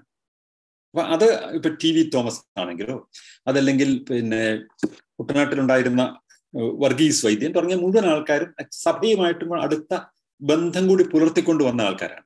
ഇനി നോക്കൂ, ഒരു സമയത്ത് കേരളത്തിലെ കത്തോലിക്ക സഭ ഇത് വളരെ കൃത്യമായി തന്നെ 1957 EMS മിനിസ്ട്രിക്ക് എതിരായിട്ടുള്ള വിമോചന സമരത്തിന് മുന്നിൽ വന്നു. അവിടെ കമ്മ്യൂണിസവുമായിട്ടായിരുന്നില്ല അവരുടെ പ്രശ്നം. അവരുടെ പ്രശ്നം അവരുടെ ഒരു താല്പര്യം വിച്ഛേദിക്കപ്പെട്ടു. എന്തായിരുന്നു താല്പര്യം? കത്തോലിക്ക വിദ്യാഭ്യാസ സ്ഥാപനങ്ങളിലെ അധ്യാപക നിയമനം നടത്തുന്ന കാര്യത്തിൽ സർക്കാരിന് ഒരു റോൾ ഉണ്ടാവണം എന്നൊരു വിദ്യാഭ്യാസ നിയമത്തിനകത്തൊരു വകുപ്പുണ്ടായിരുന്നു. അതായിരുന്നു അവരുടെ പ്രശ്നം. കാരണം അവരുടെ ഏറ്റവും പ്രധാനപ്പെട്ട ഒരു വരുമാന മാർഗമാണത്. കാരണം ഈ അധ്യാപകരെ നിയന്ത്രിക്കുന്ന കാര്യം, അവർക്ക് ശമ്പളം കൊടുക്കുമ്പോൾ അന്ന് EMS പറഞ്ഞു തന്നെ, ഞാൻ ശമ്പളം കൊടുക്കുന്ന സർക്കാരാണെങ്കിൽ അധ്യാപകരെ നിയമിക്കാനും സർക്കാരിന് പറ്റണം എന്നുള്ളതാണ്. നമുക്ക് എല്ലാവർക്കും അറിയാം, ഈ സഭകളുടെ ഒക്കെ തന്നെ യോഹന്നാന്റെ സഭയാണെങ്കിലോ ഇനി കത്തോലിക്ക സഭയാണെങ്കിലോ ഒക്കെ തന്നെ ഇവരുടെ ഒരു പ്രധാനപ്പെട്ട വരുമാന മാർഗം ഈ കോളേജുകളിലെ അധ്യാപകരെ സ്ഥാപനങ്ങൾ, മെഡിക്കൽ കോളേജുകളെ അധ്യാപകരെ നിയമിക്കൽ തുടങ്ങിയ സംഗതികളാണ്. അവരുടെ ട്രസ്റ്റുകളിലേക്കുള്ള ഉദാരമായ വലിയ സംഭാവനകൾ വാങ്ങിക്കണം. ഇത് SNDP ആണെങ്കിലും NSS ആണെങ്കിലും ഒക്കെ തന്നെ അതാണ് ചെയ്യുന്നത്. അതാണ് ഇവരുടെ വിദ്യാഭ്യാസത്തിന്റെ മേലുള്ള താല്പര്യം എന്ന് പറയുന്നത്. ഈ കാശാണ്, കിട്ടുന്ന കാശാണ്. ഇപ്പൊ ശമ്പളം കൊടുക്കുന്നത് UGC ആണ്, പക്ഷെ നിയമിക്കുന്ന കാര്യത്തിൽ ഇവര് കാശ് വാങ്ങിക്കും. അങ്ങനെയാണ് ഇവരുടെ ട്രസ്റ്റുകളൊക്കെ തഴച്ചു വളരുന്നത്. ഈ ഇൻട്രസ്റ്റ് ചലഞ്ച് ചെയ്യപ്പെട്ടു മുണ്ടശ്ശേരി കൊണ്ടുവന്ന വിദ്യാഭ്യാസ ബില്ല്. അതുകൊണ്ട് മാത്രമാണ് കത്തോലിക്ക സഭയെ എതിർത്തത്. അതല്ലെങ്കിൽ ഈ കത്തോലിക്ക സഭ ഉദാഹരണത്തിന് കമ്മ്യൂണിസ്റ്റ് പാർട്ടി അധികാരത്തിൽ വരുന്നതിന് മുമ്പ് എതിർക്കുന്നില്ല. കമ്മ്യൂണിസത്തെ എതിർക്കുകയായിരുന്നെങ്കിൽ അതിന് മുമ്പ് എതിർക്കണമായിരുന്നു, അത് ചെയ്തില്ല. ഈ താല്പര്യം ഹനിക്കപ്പെട്ടപ്പോൾ എതിർത്തു. എന്നാൽ ഉണ്ടായത് എങ്ങനെയാണ് പിന്നീട്? അപ്പൊ പിന്നീടുണ്ടായിരുന്ന കമ്മ്യൂണിസ്റ്റുകൾ പഠിക്കുന്ന ഒരു മാർഗം കത്തോലിക്ക ക്രിസ്ത്യൻ സഭകളുമായിട്ട് ഏറ്റുമുട്ടരുത്, സഖ്യം ചെയ്യണം എന്ന് പറഞ്ഞൊരു ലൈനിലേക്ക് 80കളാകുമ്പോൾ ഇവർ വരികയാണ്. ഇപ്പൊ P. ഗോവിന്ദപിള്ള ആ ആവശ്യം എങ്ങനെയാണ് ക്രൈസ്തവ സഭകളും ക്രൈസ്തവ സഭകളുമായി സഖ്യം ചെയ്യേണ്ടത് എങ്ങനെ എന്ന് പറഞ്ഞിട്ടുള്ള സൈദ്ധാന്തിക ലേഖനങ്ങൾ എഴുതിയിട്ടുള്ള പുസ്തകങ്ങൾ തന്നെയുണ്ട്. നമ്മളൊക്കെ അന്നത്തെ യുക്തിവാദ മാസികകളൊക്കെ നിരന്തരമായി ഇടമറ ഉൾപ്പെടെയുള്ള ആൾക്കാരൊക്കെ തന്നെ അതിനെതിരായിട്ടും ഒക്കെ പറയുന്ന വലിയ വാദമുഖങ്ങൾ ആ കാലത്ത് നടക്കുന്നുണ്ട്. അന്ന് ഇവർ പറഞ്ഞിരുന്ന ഒരു പ്രധാനപ്പെട്ട ഇത്, അവർക്ക് സാധാരണക്കാരായ ഒട്ടേറെ ആൾക്കാർ കത്തോലിക്ക സഭയുടെ മറ്റും കൂടെയുണ്ട്. അവരെ നമ്മൾ അകറ്റിക്കളയുകയല്ല വേണ്ടത്. എന്നിട്ട് ഇവരൊരു വ്യാഖ്യാനവും കൊണ്ടുവന്നു. ദൈവവിശ്വാസം മർദ്ദിതന്റെ നിശ്വാസമാണ് എന്നൊക്കെ പറഞ്ഞിട്ട് ആ ദൈവവിശ്വാസം കളഞ്ഞ് വൈരുദ്ധ്യാത്മക ഭൗതികവാദം എന്ന് പറയുന്നത് ഒരു ആർഗ്യുമെന്റേറ്റീവ് പൊസിഷനുള്ള ഒരു ഫിലോസഫിക്കൽ ഗെയിമാണ് എന്നതിനപ്പുറത്ത് അർത്ഥമൊന്നും ഇല്ലാത്ത ഒരു സാധനമാണ്. എങ്കിൽ പോലും കേരളത്തിൽ ഇവർ വൈരുദ്ധ്യാത്മക ഭൗതികവാദം എന്ന് പറഞ്ഞു കഴിഞ്ഞാൽ ദൈവവിശ്വാസത്തെ എടുത്തു കളഞ്ഞു കഴിഞ്ഞാൽ മർദ്ദിതന്റെ നിശ്വാസമാണ് പോകുന്നത് എന്നൊക്കെ പറഞ്ഞിട്ട് അങ്ങനെ പറയുന്നത്. ഇത് തമ്മിലുള്ള പരസ്പര ബന്ധം എന്താണെന്ന് വെച്ചാൽ അവർക്ക് പോലും അറിയില്ല. ദൈവവിശ്വാസത്തെ ന്യായീകരിക്കാനായിട്ട് കേരളത്തിൽ ഏതെങ്കിലും പാർട്ടി ഈ മാർക്സിസ്റ്റ് പാർട്ടിയെ പോലെ ഉത്സാഹം കാണിക്കുന്നുണ്ടോ എന്ന് എനിക്കറിയില്ല. അതിനെ ലെജിറ്റിമൈസ് ചെയ്യാനും സഭകളെ ലെജിറ്റിമൈസ് ചെയ്യാൻ വേറെ ആരും ശ്രമിച്ചിട്ടില്ല. നോക്കൂ, മതം രാഷ്ട്രീയത്തിൽ ഇടപെടരുത് എന്നുള്ളതാണ് സെക്യുലറിസത്തിന്റെ മാനദണ്ഡം എന്ന് പറയുന്നത്. മതം രാഷ്ട്രീയത്തിൽ ഇടപെടണം എന്ന് പറഞ്ഞുകൊണ്ട് അന്ന് EMSഉം P. ഗോവിന്ദപിള്ളയും ഒരു ലേഖനം തന്നെ, രണ്ടുപേരും മാറി മാറി ഒരു ലേഖനം തന്നെ ദിശാഭിമാനിക്കകത്ത് തുടർച്ചയായിട്ട് വരുന്നുണ്ട്. പൗലോസ് മാർ പൗലോസിനെ ഒരു മാതൃകയായിട്ട് ചൂണ്ടിക്കാണിച്ചുകൊണ്ടാണ് പറയുന്നത്. തൃശ്ശൂരുള്ള ഒരു കൊച്ചു സഭയുടെ അധിപനായിരുന്നു പൗലോസ് മാർ പൗലോസ്. അദ്ദേഹം ഒരു ഇടതുപക്ഷ സഹയാത്രികനായിരുന്നു. അങ്ങനെ ഈ സഭയുമായി സന്ധി ചെയ്തുകൊണ്ട് ഇവിടെ വളർന്നു വരാം എന്ന് പറയുന്ന ഒരു ലൈൻ മാർക്സിസ്റ്റ് പാർട്ടിയിലെ ഒരു പ്രബല വിഭാഗം അവരുടെ ഒരു നിലപാട് മാറ്റത്തിന്റെ ഭാഗമായിട്ടുണ്ടായിരുന്നു. അപ്പൊ ചോദ്യത്തിനകത്ത് അടങ്ങിയിരിക്കുന്ന ഇംപ്രഗ്നേറ്റഡ് പൊസിഷൻ എന്ന് പറയുന്നത്, എന്തുകൊണ്ടാണ് പള്ളി ഇതിനെ എതിർക്കുന്നതെന്ന് വെച്ചാൽ പള്ളി എതിർക്കുന്നില്ല, അല്ലെങ്കിൽ കമ്മ്യൂണിസ്റ്റ് പ്രസ്ഥാനം പള്ളിയെ എതിർക്കുന്നില്ല. അവർ പരസ്പരം ഒരു ഒത്തുതീർപ്പിൽ പോകാനാണ് ശ്രമിക്കുന്നത് അവര്. പക്ഷേ ചില ആൾക്കാർ അതിനകത്ത് ചില ആൾക്കാർ ഇക്കാര്യത്തിൽ വളരെ കണിശമായ നിലപാടുകളുള്ള ചില നേതാക്കന്മാരുണ്ട്. അവർക്ക് ഈ സഭ ഒരു എക്സ്പ്ലോയിറ്റേറ്റീവ് സ്ട്രക്ചർ ആണെന്ന് തിരിച്ചറിഞ്ഞിട്ടുള്ള ചില നേതാക്കന്മാരുണ്ട്. എന്നാൽ സഭയുമായി പൊരുത്തപ്പെട്ടു പോവുകയാണ് പ്രായോഗികം എന്ന് കരുതുന്ന ചില നേതാക്കന്മാരുണ്ട്.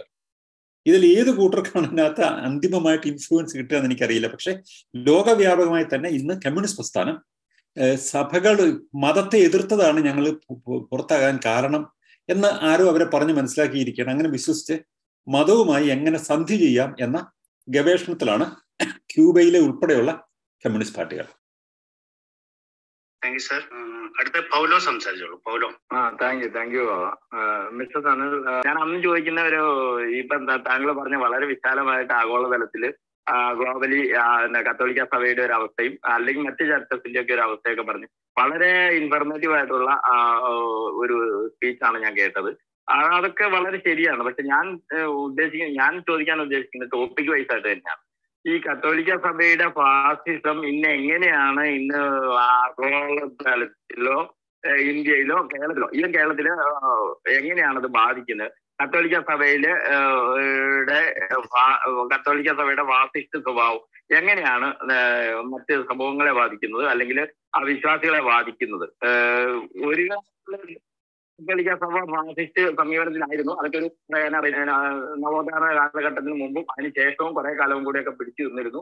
അതിനുശേഷം ഇന്ന് സഭ വളരെ വീക്കായിട്ടുണ്ട് പല രാജ്യങ്ങളിലും. ഇന്ന് അവരെവിടെയെങ്കിലും അവരുടെ ഫാസിസം കൊണ്ട് ഏതെങ്കിലും രീതിയിലുള്ള സാമൂഹികമായിട്ടുള്ള രാഷ്ട്രീയമായിട്ടുള്ള അല്ലെങ്കിൽ ഏതെങ്കിലും ഇടപെടൽ നടത്തുന്നുണ്ടോ? അതൊന്നും അറിഞ്ഞാൽ താങ്ക് യു. നോക്കൂ, ഇപ്പൊ തന്നെ ഒരുപക്ഷെ ഏറ്റവും കൂടുതൽ പിന്തിരിപ്പൻ നിലപാട് എന്ന് പറയാവുന്ന ഒരു സംഗതി എന്താണ്? ഇപ്പം ഉദാഹരണത്തിന് സ്വവർഗാനുരാഗികളുടെ വിവാഹം നമ്മൾ ഇന്ന് ആധുനിക മൂല്യമായിട്ട് സ്വീകരിച്ചിരിക്കുന്ന കുറെ കാര്യങ്ങളുണ്ടല്ലേ. ഇപ്പൊ സ്ത്രീകൾക്ക് അല്ലെങ്കിൽ വ്യക്തികൾക്ക് അവർക്ക് കുഞ്ഞുങ്ങൾ വേണോ വേണ്ടോ എന്ന് നിശ്ചയിക്കാനുള്ള അധികാരം, ഇതൊക്കെ നമ്മൾ ആധുനിക മൂല്യങ്ങളായിട്ട് കരുതുന്ന സംഗതിയാണ്. അതായത് എനിക്കൊരു കുട്ടി വേണോ വേണ്ടോ എന്ന് നിശ്ചയിക്കാൻ എനിക്ക് അധികാരമുണ്ട് എന്ന് പറയുന്ന ഒരു ഗർഭ നിരോധനത്തിന് വേണ്ടിയിട്ടുള്ള ഇത്. അപ്പോൾ അതിനെതിരായിട്ടുള്ള ഏറ്റവും ശക്തമായ നിലപാടെടുക്കുന്ന സംഘടന കത്തോലിക്ക സഭയാണ്. അവർക്ക് സ്വാധീനമുള്ള എല്ലാ രാജ്യങ്ങളിലും നിരന്തരമായ ഒരു പ്രചരണം നടത്തുകയാണ്. ഇപ്പൊ അയർലൻഡിൽ അങ്ങനെ പ്രചരണം നടത്തി അതിന് വേണ്ടിയിട്ട് ഒരു റഫറൻഡം നടത്തണം എന്ന് പറഞ്ഞ് അത് നിയമമാക്കാൻ വേണ്ടി റഫറൻഡം നടത്താൻ ശ്രമിച്ചു. റഫറൻഡം അവർ വൻ ഭൂരിപക്ഷത്തോടെ തോറ്റുപോയി എന്നേ ഉള്ളൂ. ജനങ്ങൾ നിരാകരിച്ചു കളഞ്ഞു. താങ്കൾ പറഞ്ഞ സംഗതി ചോദിച്ച 3 ചോദ്യങ്ങൾ ആണ് ഉള്ളത്. അതിനകത്ത് കത്തോലിക്ക സഭ എന്താണ് ഇപ്പോൾ ചെയ്യുന്നത് എന്നാണ് ചോദിച്ചതിനകത്തൊരു ചോദ്യം. ചെയ്യുന്നത് ഗർഭഛിദ്രത്തിനെതിരായിട്ട് അതിന് വ്യക്തികൾക്കുള്ള അവകാശങ്ങൾക്കെതിരായിട്ട് ലോകവ്യാപകമായ പ്രവർത്തനം നടത്തുന്നു. അയർലൻഡ് പോലത്തെ രാജ്യങ്ങൾ അതിന് നിയമനിർമ്മാണം ഉണ്ടാക്കാൻ ശ്രമിച്ചു. ജനങ്ങൾ വോട്ടിട്ട് തോൽപ്പിച്ചു കളഞ്ഞു എന്നേ ഉള്ളൂ. ഇന്ന് യൂറോപ്യൻ യൂണിയന്റെ നിയമത്തിന്റെ അവരുടെ പൊതുവായിട്ടുള്ള കോമൺ എഗ്രിമെന്റിന്റെ ആമുഖത്തിൽ എല്ലാവരും ദൈവത്തിൽ വിശ്വസിക്കുന്നു ചേർക്കണം എന്ന് പറഞ്ഞുകൊണ്ട് അവരൊരു പ്രമേയം കൊണ്ട് അവരെ യൂറോപ്യൻ യൂണിയൻ ചേർക്കണ്ടെന്ന് എല്ലാവരും കൂടി തീരുമാനിച്ചു. എങ്ങനെയാണ് അതിനുള്ള പ്രതികരണം വരുന്നതെന്ന് പറയാം. അതുപോലെ തന്നെ പോളണ്ടിൽ അവർക്ക് സ്വാധീനമുള്ള ഏക രാജ്യം യൂറോപ്പിൽ പോളണ്ടാണ്. പോളണ്ടിൽ ഒരു സ്ത്രീക്ക് ഗർഭനിരോധനം നടത്താനുള്ള സ്വാതന്ത്ര്യം നിഹനിക്കപ്പെടുകയാണ്.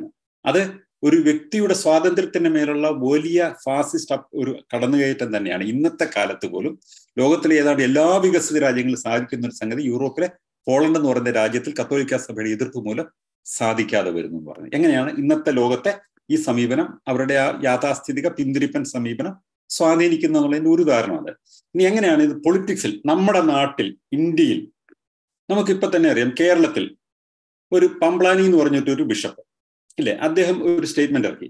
റബ്ബറിന്റെ വില 300 രൂപയാക്കി കഴിഞ്ഞാൽ അത് ആക്കുന്ന പാർട്ടിയെ ഞങ്ങൾ ജയിപ്പിക്കും. നോക്കൂ, ഇത് നമ്മളൊരു സെക്കുലർ സ്റ്റേറ്റ് ആണ്. രാഷ്ട്രവും മതവും തമ്മിലുള്ള ബന്ധം കൃത്യമായി വേർതിരിച്ചുള്ള രാജ്യമാണ് ഇന്ത്യ. അവിടെ നമ്മൾ തെരഞ്ഞെടുപ്പ് പ്രചരണത്തിന്റെ സ്ഥാനാർത്ഥി പോലും ഒരു മതത്തിന്റെ പ്രതീകമോ സിംബലോ ഉപയോഗിച്ചു കഴിഞ്ഞാൽ അവർക്ക്, അല്ലെങ്കിൽ മതത്തെ ഉപയോഗിച്ചുകൊണ്ട് പ്രചരണം നടത്തിയാൽ അവർക്ക് ആ തിരഞ്ഞെടുക്കപ്പെട്ട സ്ഥാനം പോലും നഷ്ടപ്പെടുന്ന രാജ്യമാണ് ഉള്ളത്.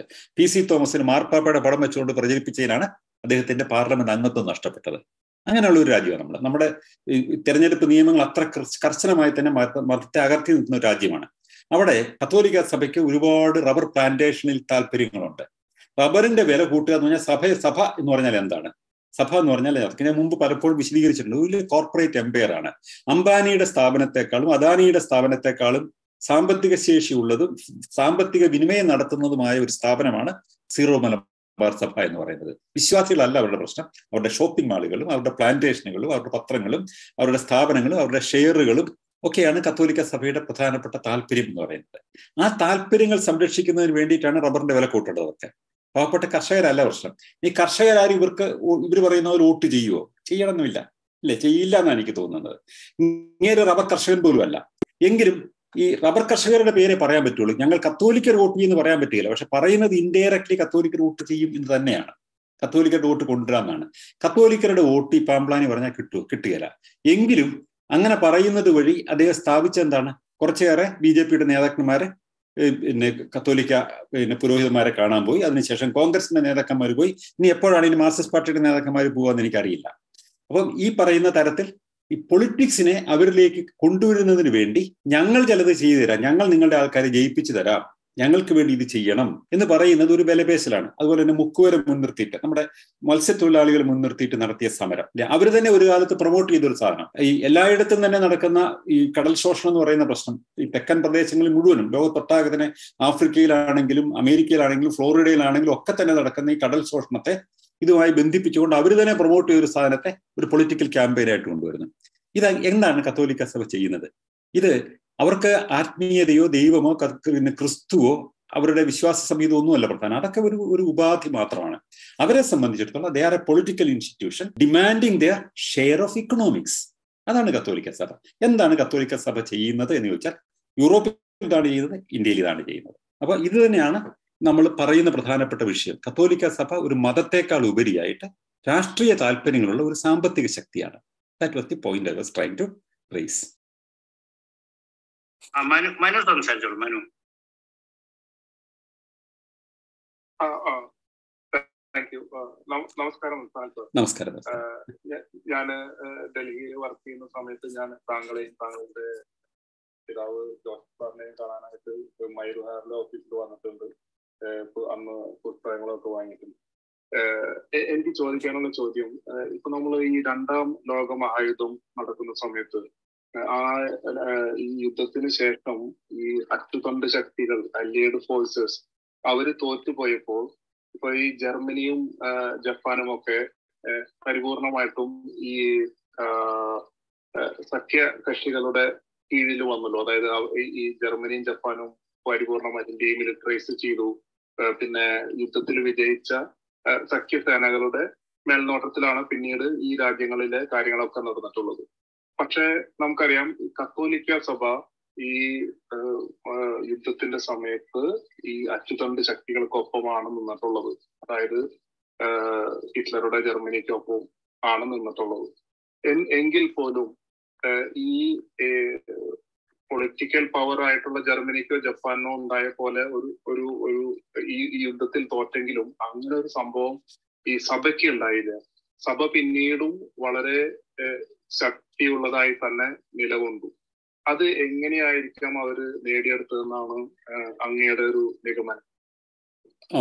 അതിനകത്ത് നല്ല ചോദ്യം. ഈ സഭ അതുകൊണ്ട് ശക്തി ആർജിച്ചു, അന്നത്തെക്കാളും ശക്തി ആർജിച്ചു എന്ന് പറയുന്നത് ശരിയാണോ എന്ന് നമുക്ക് വെരിഫൈ ചെയ്യേണ്ടതാണ്. നമ്മുടെ മുന്നിലുള്ള ടാഞ്ചിബിൾ ഫിഗേഴ്സ്, സഭയിലെ അംഗങ്ങളുടെ എണ്ണം കുറഞ്ഞിട്ടുണ്ടോ, പാരിഷുകളുടെ എണ്ണം കുറഞ്ഞിട്ടുണ്ടോ, പുരോഹിതന്മാരുടെ എണ്ണം കുറഞ്ഞിട്ടുണ്ടോ എന്നുള്ളതാണ് നമുക്ക് പരിശോധിക്കാവുന്ന ഒരു സംഗതി.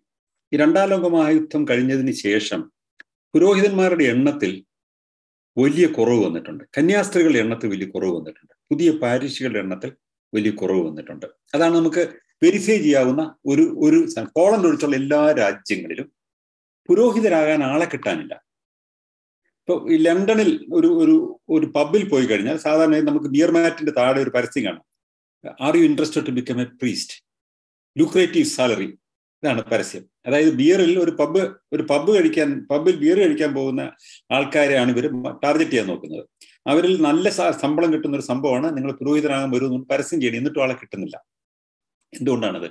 ആൾക്കാര് മതം വിട്ടുപോയി. 2ാം ലോക മഹായുദ്ധം എന്ന് പറയുന്നത് മതത്തിന്റെ മാത്രമല്ല, നമ്മുടെ പഴയ മൂല്യങ്ങൾ മുഴുവനും തന്നെ തകിടം മറിഞ്ഞൊരു മഹായുദ്ധമായിരുന്നു. അതല്ലേ നമ്മുടെ എല്ലാത്തരം മൂല്യങ്ങളും, നമ്മുടെ ഈ സാമൂഹ്യ മൂല്യങ്ങളും, അതുപോലെ ഒരു സ്ത്രീ പുരുഷ ബന്ധത്തെക്കുറിച്ചുള്ള മൂല്യങ്ങൾ, ലൈംഗികതയെക്കുറിച്ചുള്ള മൂല്യങ്ങൾ, രാഷ്ട്രങ്ങളെക്കുറിച്ചുള്ള മൂല്യങ്ങൾ, മതങ്ങളുമായി ബന്ധപ്പെട്ട മൂല്യങ്ങളൊക്കെ തന്നെ തകിടം മറിഞ്ഞ ഒരു സംഗതിയായിരുന്നു 2ാം ലോക മഹായുദ്ധം.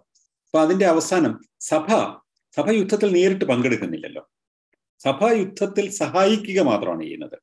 സഭ ഒരു രാഷ്ട്രീയാധികാരമല്ല. അപ്പം അവര് ഈ മതങ്ങളൊക്കെ ഉള്ള രാജ്യങ്ങളിലെ രാഷ്ട്രീയത്തിന് സഹായം ചെയ്ത ഒരു മതം മാത്രമാണ്. ഇപ്പൊ ജപ്പാൻ ഒരു ഉദാഹരണം എടുത്തിട്ട് പറയാം. ജപ്പാൻ യുദ്ധത്തിൽ തോറ്റു. അവര് ടോജോ എന്ന് പറയുന്ന അവരുടെ പ്രൈം മിനിസ്റ്ററെ പിടികൂടി യുദ്ധ കോടതിയിൽ വിചാരണ ചെയ്ത് വെടിവെച്ചു കൊന്നു. എന്നാൽ ചക്രവർത്തി ഒന്നും ചെയ്യുന്നില്ല അവര്. എന്തുകൊണ്ടാണ്? ചക്രവർത്തി ഒരു നേരിട്ട് ഇതിനകത്ത് ഇടപെട്ട ഒരാളല്ല. ചക്രവർത്തിയുടെ സഹായം ഉണ്ടായിരുന്നു, അദ്ദേഹത്തിന്റെ സാങ്ഷനോടുകൂടി തന്നെ എല്ലാം ചെയ്തത്. ഇപ്പോഴും ചക്രവർത്തി തുടരുകയാണ് അവിടെ, അല്ലേ? ഇത് സാധാരണഗതിയിൽ യുദ്ധം കഴിയുമ്പോൾ ഒരു റീകൺസിലിയേഷൻ എന്ന് പറഞ്ഞൊരു സാധനമുണ്ട്. എല്ലാത്തിനെയും നമുക്ക് എതിർത്ത മുഴുവൻ ആൾക്കാരെയും തകർത്ത് കളയുക എന്ന് പറയുന്ന ഒരു യുദ്ധത്തിന്റെ അവസാനം കഴിഞ്ഞാൽ പിന്നെ ഒരു റീകൺസിലിയേഷൻ സാധ്യമാവില്ല. രാഷ്ട്രങ്ങൾ നിലനിൽക്കണം. ഉദാഹരണത്തിന് ജർമ്മനിയെ തോൽപ്പിച്ചു കഴിയുമ്പോൾ തന്നെ യൂറോപ്പിൽ ജയിച്ചപ്പോൾ പിന്നെ ഇവര് രണ്ട് പ്രധാന ശക്തികളാണ് സോവിയറ്റ് യൂണിയനും അമേരിക്കയും ബ്രിട്ടനും ആണല്ലോ സഖ്യകക്ഷികൾ എന്ന് പറയുന്നത്.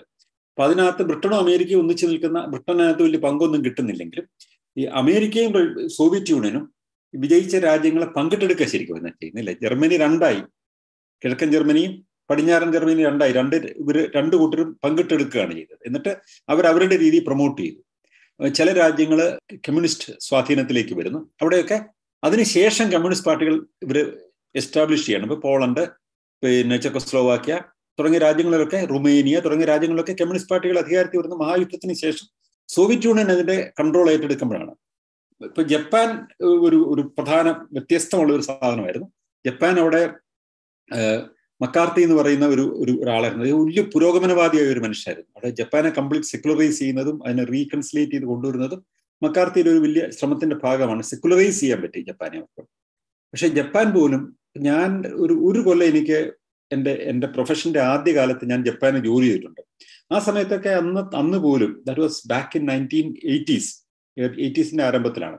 അന്ന് ജപ്പാനിൽ ഞാൻ വർക്ക് ചെയ്യുന്ന സമയത്തൊക്കെ എനിക്ക് അനുഭവപ്പെട്ടുള്ള സാധാരണ ആൾക്കാരൊക്കെ പറയുമ്പോൾ അവർ എന്ത് പറയുമ്പോഴും അമേരിക്കയുമായിട്ട് താരതമ്യപ്പെടുന്നത്, വി ഹാവ് ബീൻ സപ്രസ്ഡ്, ഞങ്ങൾക്ക് ഒരു സൈന്യം പോലും ഉണ്ടാക്കാൻ അനുമതിയില്ല, ഞങ്ങൾ അമേരിക്കയേക്കാൾ കേമമാണ് എന്ന് പറയാനുള്ള ഒരു ടെൻഡൻസി ടോക്കിയോയിലും മറ്റുമുള്ള യൂണിവേഴ്സിറ്റി പ്രൊഫസർമാരൊക്കെ തന്നെ വർത്താനം പറയുമ്പോൾ പറയാറുണ്ടായിരുന്നു.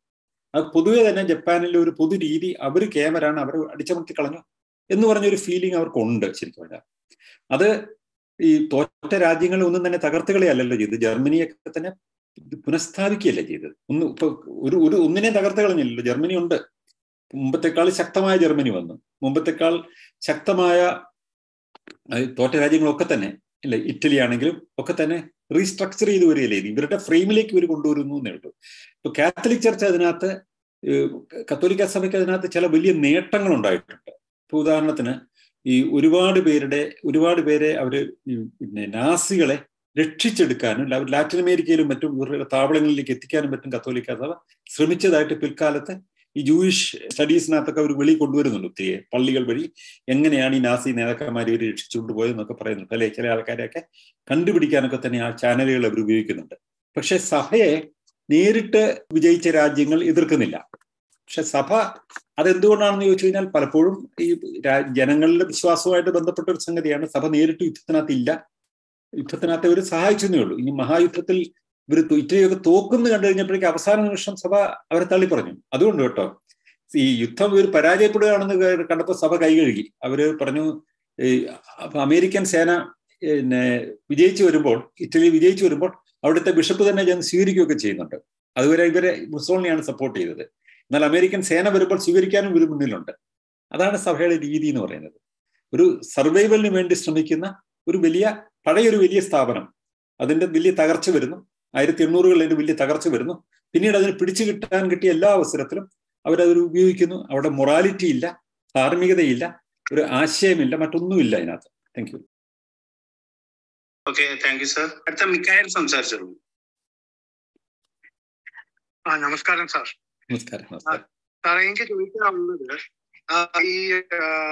ഈ മദർ ടെറേസയെ കുറിച്ച് ഉള്ള ഒരു കാര്യമാണ്. ഈ മദർ ടെറേസയെ കുറിച്ച് ഈ ക്രിസ്റ്റഫർ ഹിച്ചിൻസ് പണ്ട് ഒരു ഡോക്യുമെന്ററി ഉണ്ടാക്കിയിട്ടുണ്ടല്ലോ, ഹെൽസ് ഏഞ്ചൽസ് എന്ന് പറഞ്ഞിട്ടുണ്ട്. അപ്പൊ അതിനെ കുറിച്ച് സാറിന്റെ ഒപ്പീനിയൻ. പിന്നെ സാറ് ഈ പുള്ളിക്കാരി മരിച്ചു കഴിഞ്ഞപ്പോഴും സാറിന് ഏതാണ്ട് പുള്ളിക്കാരി വിശുദ്ധിയാക്കിയപ്പോൾ ഒരു അനുഭവം ഉണ്ടായല്ലോ, അതൊന്ന് എക്സ്പ്ലെയിൻ ചെയ്യാം. ഈ ഹെൽത്ത് ഏഞ്ചൽ മിഷണറി പൊസിഷൻ എന്ന് പറയുന്നതാണ് ഈ ഡോക്യുമെന്ററി. ചാനൽ 4 ആണ് ഇത് ഇറക്കിയത്. അത് കാണണമെങ്കിൽ എന്റെ സമീപനം എന്താന്ന് ചോദിച്ചു കഴിഞ്ഞാൽ, ഞാൻ നമ്മുടെ റാഷണലിസ്റ്റ് വെബ്സൈറ്റിൽ അത് അപ്ലോഡ് ചെയ്തിട്ടുണ്ട്. അതിനകത്ത് rationalist.net എന്നുള്ള സൈറ്റിൽ പോയിട്ട് വീഡിയോക്കുള്ള സെക്ഷൻ നോക്കി കഴിഞ്ഞാൽ അവിടെ ഇത് കാണാൻ പറ്റും. അത് നമ്മൾ പ്രത്യേകം അനുമതി വാങ്ങിച്ചുകൊണ്ട് നമ്മുടെ സൈറ്റിൽ അപ്ലോഡ് ചെയ്തിട്ടുണ്ട്. അപ്പൊ അതിനോടുള്ള സമീപനം അതാണ്. ഞാൻ അതേക്കുറിച്ച് എനിക്ക് തോന്നിയിട്ടുള്ള ഒരു പ്രധാനപ്പെട്ട സംഗതി, ഈ മദർ തെരേസ എന്താ പറയുക, ഒരു പ്രതീകമായി അവർ ഉയർത്തി കാണിച്ചുകൊണ്ട് കത്തോലിക്ക സഭയുടെ മുഖമിനുക്കൽ പ്രക്രിയയുടെ ഭാഗമായിട്ട് അവർ മദർ തെരേസ ഉപയോഗിക്കുകയാണ്. കൽക്കട്ടയിലെ സ്ട്രീറ്റുകളിലെ ദാരിദ്ര്യം ചൂണ്ടിക്കാണിച്ചുകൊണ്ട് ഒരുപാട് പണം ശേഖരിച്ചു. അതവരെ സഹായിക്കാൻ ഉപയോഗിച്ചിരുന്നെങ്കിൽ ആര് ചെയ്താലും പാവപ്പെട്ട മനുഷ്യരെ, ദരിദ്രരെ, കഷ്ടപ്പെടുന്നവരെ, രോഗികളെ, വൃദ്ധരെ ആര് സഹായിച്ചാലും നല്ലതാണ് എൻ്റെ അഭിപ്രായം. പക്ഷേ അതിനുവേണ്ടി ശേഖരിക്കുന്ന പണം അവർക്ക് വേണ്ടി ചെലവഴിക്കണം. അത് മദർ തെരേസ ചെലവഴിച്ചില്ല. അതാണ് പ്രശ്നം. അവർ ഈ പണം മുഴുവനും അവർ മറ്റു രാജ്യങ്ങളിലേക്ക് അയച്ച് അവിടെയൊക്കെ തന്നെ മിഷണറീസ് ഓഫ് ചാരിറ്റീസിന്റെ വലിയ സെന്ററുകൾ കെട്ടിപ്പൊക്കുക ചെയ്തു. 32 രാജ്യങ്ങളിൽ സെന്ററുകൾ ഉണ്ടാക്കി. അതൊന്നും വത്തിക്കാനിൽ നിന്നുള്ള പണം കൊണ്ടുവന്നിട്ടല്ല ചെയ്ത്, കൽക്കട്ടയിലെ പാവങ്ങൾക്ക് വേണ്ടി കിട്ടിയ പണം കൊണ്ടാണ് ചെയ്തത്. അതൊരു ഷോ പീസായിട്ട് ഇവർ കാണിച്ചു. ഇനി കൽക്കട്ടയിൽ അവർ ചെയ്തത് തന്നെ അവർ വലിയ സേവനം ചെയ്തു എന്നൊക്കെ പറയുമ്പോൾ തന്നെ അവിടെ ഉണ്ടായിരുന്ന ആൾക്കാരൊക്കെ തന്നെ എഴുതിയിട്ടുള്ള പുസ്തകമുണ്ട്. പല പുസ്തകങ്ങളും. സൂസൻ ഷീൽസിന്റെ ഒരു നല്ല പുസ്തകമുണ്ട്, ക്രിസ്റ്റഫർ ഹിച്ചിൻസിന്റെ സ്റ്റഡിയുണ്ട്, അരൂപ് ചാറ്റർജി എന്ന് പറഞ്ഞിട്ട് ഒരു ബംഗാളി എഴുതിയിട്ടുള്ള ഒരു നല്ല പുസ്തകമുണ്ട്. ഇതിനകത്തൊക്കെ ഡോക്യുമെന്റഡ് ആയിട്ട് ഇവർ പറയുന്ന ഒരു സംഗതി, ഇവരുടെ ഒരു സമീപനത്തിന്റെ പ്രശ്നമുണ്ട്. ഇവരുടെ സമീപനം രോഗത്തിന് ചികിത്സ കൊടുക്കേണ്ടത് ക്രിസ്തുവാണ്.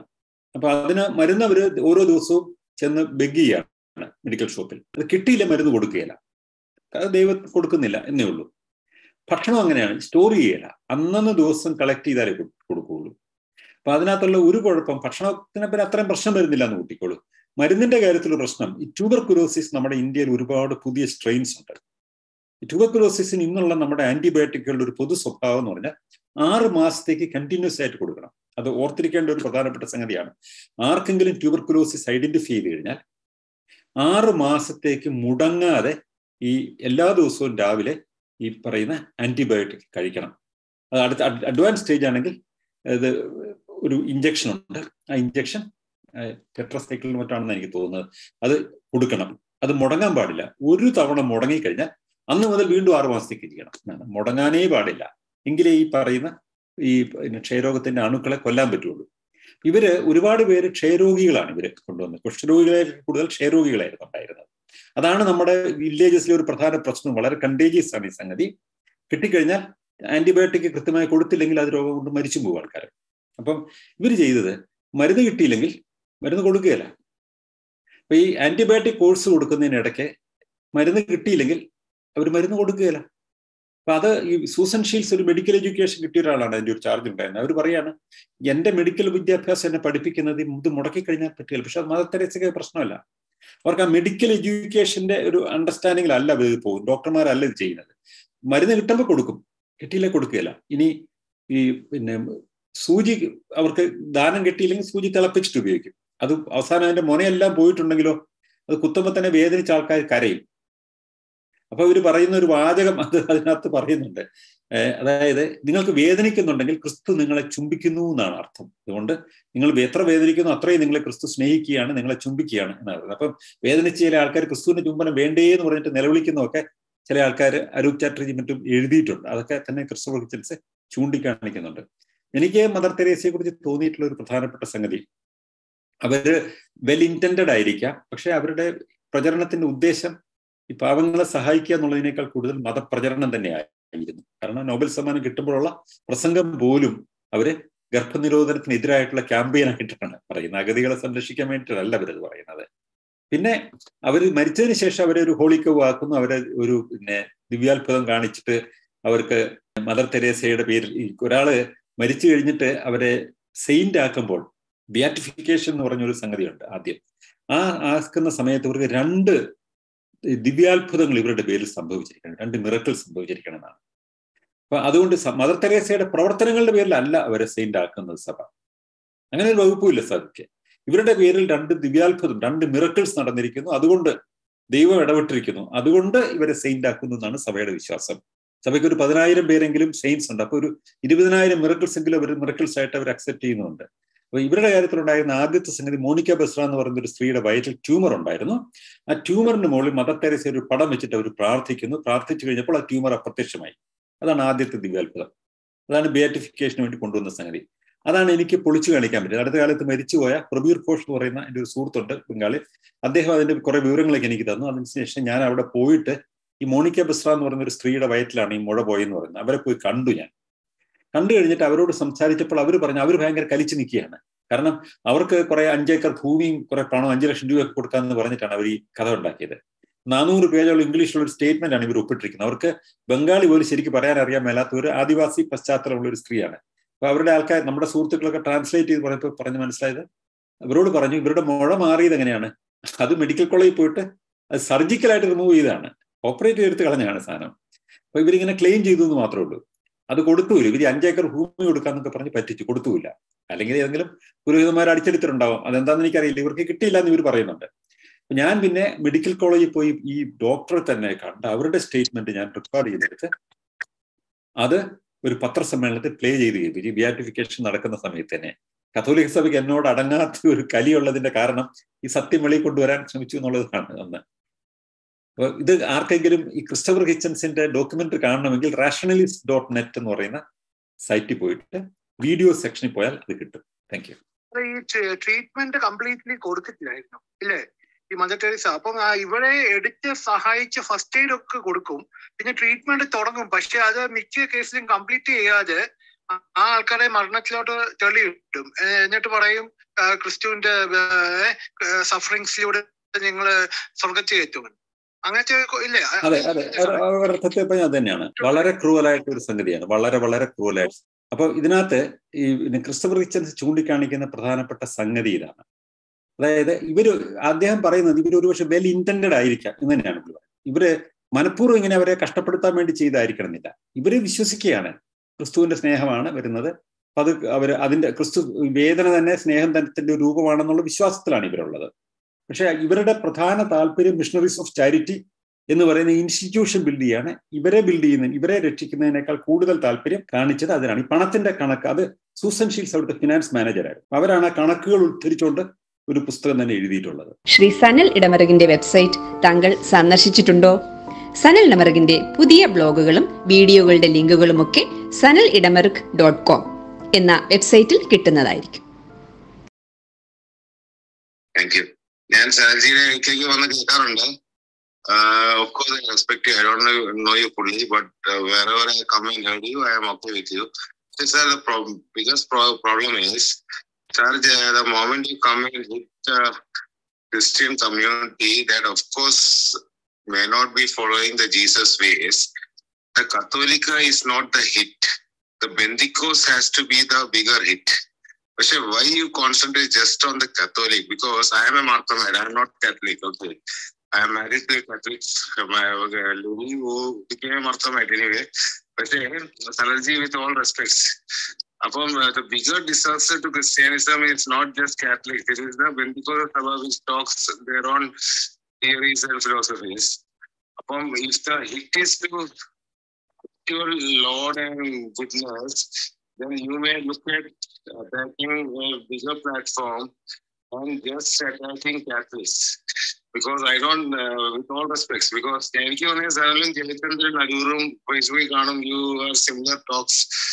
Okay, with all respects, I'm saying, because you start your room and you talk, you are not understanding the clubhouse problem today. The clubhouse problem today is that, of course, Roman Catholic must be a Roman empire from the back door. There could be problems, but there's a bigger problem. Which new Bible has come and there is a division and lot of divisions and even making we Indian Christians to bow down. In the sense that opposing just like me, Marthamite, we are fully with the government. But then these people go just with foolish thoughts about Jesus, go and convert and destroy Hindu community. That's not Christianity.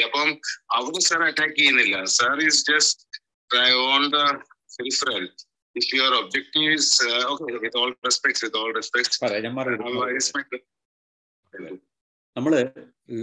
ഞാൻ club ഹൗസിൽ ഒരു 10-300 speeches നടത്തിയിട്ടുണ്ട് അല്ലേ. അപ്പൊ ഒരു വിഷയം നമ്മൾ ഒരു ദിവസം എടുക്കുമ്പോൾ നമ്മൾ ആ വിഷയത്തിലാണ് കോൺസെൻട്രേറ്റ് ചെയ്യുന്നത്. ഞാൻ പെന്തക്കോസ്ത് പ്രസ്ഥാനത്തെക്കുറിച്ച് 3 സ്പീച്ചസ് എങ്കിലും നടത്തിയിട്ടുണ്ട്. അത് എൻ്റെ യൂട്യൂബ് ചാനൽ റാഷണലിസ്റ്റ് എന്ന് പറയുന്ന യൂട്യൂബ് ചാനലിൽ പോയി കഴിഞ്ഞാൽ ഇംഗ്ലീഷിലും മലയാളത്തിലുമുള്ള സ്പീച്ചസ് കിട്ടും പെന്തക്കോസ്ത് പ്രസ്ഥാനത്തെ കുറിച്ചിട്ടുള്ള. അത് ഞാൻ ചെയ്തിട്ടുണ്ട്. നമ്മൾ ഒരു വിഷയം എടുക്കുന്നത് ഒരു സമയത്ത് ഒരു സംഗതി എടുക്കുന്നത്. അതുപോലെ തന്നെ വൈക്കം സത്യാഗ്രഹത്തെ കുറിച്ച് പറയുമ്പോൾ നമ്മൾ അപ്പോൾ എന്തുകൊണ്ടാണ് മറ്റു വിഷയങ്ങളെ കുറിച്ച് പറയാത്തത് വെച്ചാൽ അത് അന്നത്തെ വിഷയം അതാണ് എന്നുള്ളതുകൊണ്ടാണ് അത് മാത്രം പറയുന്നത്. പെന്തക്കോസ്ത് പ്രസ്ഥാനത്തിന്റെ അപകടം എനിക്ക് നന്നായിട്ടറിയാം. കത്തോലിക്ക സഭയേക്കാൾ വലിയ അപകടമാണ് പെന്തക്കോസ്ത് സഭ എന്നാണ് ഞാൻ കരുതുന്നത്. കാരണം കത്തോലിക്ക സഭ ചരിത്രത്തിലൂടെ വന്നൊരു സംഗതി ആയതുകൊണ്ട് അവർക്ക് ചില ഇമേജസ് ഒക്കെ സൂക്ഷിക്കേണ്ടതുള്ളതുകൊണ്ട് അവര് എന്തൊക്കെ പറഞ്ഞാലും ചില ഫ്രെയിംസിനകത്ത് നിൽക്കാൻ ശ്രമിക്കും. എല്ലാ എസ്റ്റാബ്ലിഷ് ചർച്ചസിനും ഈ ഓർഗനൈസ് ചർച്ചസിനും ഒരു ഞാൻ അതിന്റെ കമ്പയർ ചെയ്തിട്ടുള്ളത് പറയാണ്. ഓർഗനൈസ് ചർച്ചസ് ഇപ്പൊ അതിപ്പോ മാർത്തോമ സഭ എടുത്താലോ, ഓർത്തഡോക്സ് സഭ എടുത്താലോ, ജാക്കോബായ സഭ എടുത്താലോ, കത്തോലിക്ക സഭ എടുത്താലോ, പ്രൊട്ടസ്റ്റന്റുകാർ എടുത്താലോ, ആംഗ്ലിക്കൻ എടുത്താലോ ഒക്കെ തന്നെ ഇവർക്ക് ഒരു എസ്റ്റാബ്ലിഷ് സ്ട്രക്ചർ ഉള്ളതുകൊണ്ട്, അതിന്റെ സ്ഥാപനങ്ങൾ ഉള്ളതുകൊണ്ട് അതിന് ദുഷ്പേര് വരാതിരിക്കാൻ, അല്ലെങ്കിൽ ദുഷ്പേര് വന്നു കഴിഞ്ഞാൽ അങ്ങനെ അല്ലാന്ന് പറയാനുള്ള ഒരു എഫർട്ട് അവരുടെ ഭാഗത്തുനിന്നുണ്ട്, ഇല്ലേ? അത് എസ്റ്റാബ്ലിഷ്ഡ് ഓർഗനൈസേഷൻസ് തെറ്റ് ചെയ്യുമ്പോഴോ അല്ലെങ്കിൽ അസ്വീകാര്യമായ കാര്യം ചെയ്യുമ്പോൾ വിമർശനം ഉണ്ടായാൽ അതിനൊരു ഫലമുണ്ട് അതിനകത്ത്. വേറെസ് പെന്തക്കോസ്ത് പോലത്തെ പ്രസ്ഥാനം എന്ന് പറയുന്നത് അതിനൊരു സ്ട്രക്ചേർഡ് ഓർഗനൈസേഷൻ ഇല്ല. IPCക്ക് വേണമെങ്കിൽ ഉണ്ടെന്ന് പറഞ്ഞാൽ പോലും അതൊരു അസോസിയേഷൻ മാത്രമാണ്. പരസ്പരം തല്ലുകൂടുന്ന കുറേ ആൾക്കാരുടെ ഒരു കൂട്ടമാണ്, എത്രയോ ഗ്രൂപ്പുകളാണ്. അവര് നടത്തുന്ന ഇൻഫ്ലുവൻസ് എന്ന് പറയുന്നത് ആൾക്കാരെ ഒരു മതമയക്കത്തിലേക്ക് തള്ളിവിടുകയാണ്. മെഡിസിൻ പോലും ഉപേക്ഷിക്കുന്ന ഗ്രൂപ്പുകളൊക്കെ തന്നെയുണ്ട്. എന്തുമാത്രം അസഹിഷ്ണുതയാണ് ഇവർ പറയുക. അത് യുക്തിവാദികൾക്കെതിരായിട്ട് മാത്രമല്ല, മറ്റുള്ളവർക്കെതിരായിട്ട്, മറ്റ് മതങ്ങളിൽപ്പെട്ട ആൾക്കാർക്കെതിരായിട്ടും ഒക്കെ തന്നെ യുക്തിവാദികളെല്ലാം ഇൻസെസ്റ്റിൽ ഏർപ്പെട്ടിരിക്കുന്ന ആൾക്കാരാണ്. ഇവിടെ ഒരു മീറ്റിംഗിൽ ഒരിക്കൽ പറയാണ്, അപ്പൊ നോക്കൂ, ഇതൊക്കെ ഇങ്ങനെയൊക്കെയുള്ള ആരോപണങ്ങളൊക്കെ ഇവര് പറയുന്നതിന് യാതൊരു നമ്മളൊരു കാര്യം പറയുമ്പോൾ അതിന് എന്തെങ്കിലും ഒരു അടിസ്ഥാനം വേണം, എന്തെങ്കിലും ഡോക്യുമെന്റ് വേണം, എവിഡൻസ് വേണം, വാദമുഖങ്ങൾ വേണം. ഇതൊന്നുമില്ലാതെ എല്ലാവരെയും ചീത്ത പറയുന്ന ഒരു കൂട്ടം ആൾക്കാരാണ് ഇതിനകത്തുള്ളത്. അപ്പൊ അതുകൊണ്ട് തന്നെ അത് ഞാൻ വിട്ടുകളയുന്ന പരിപാടിയില്ല.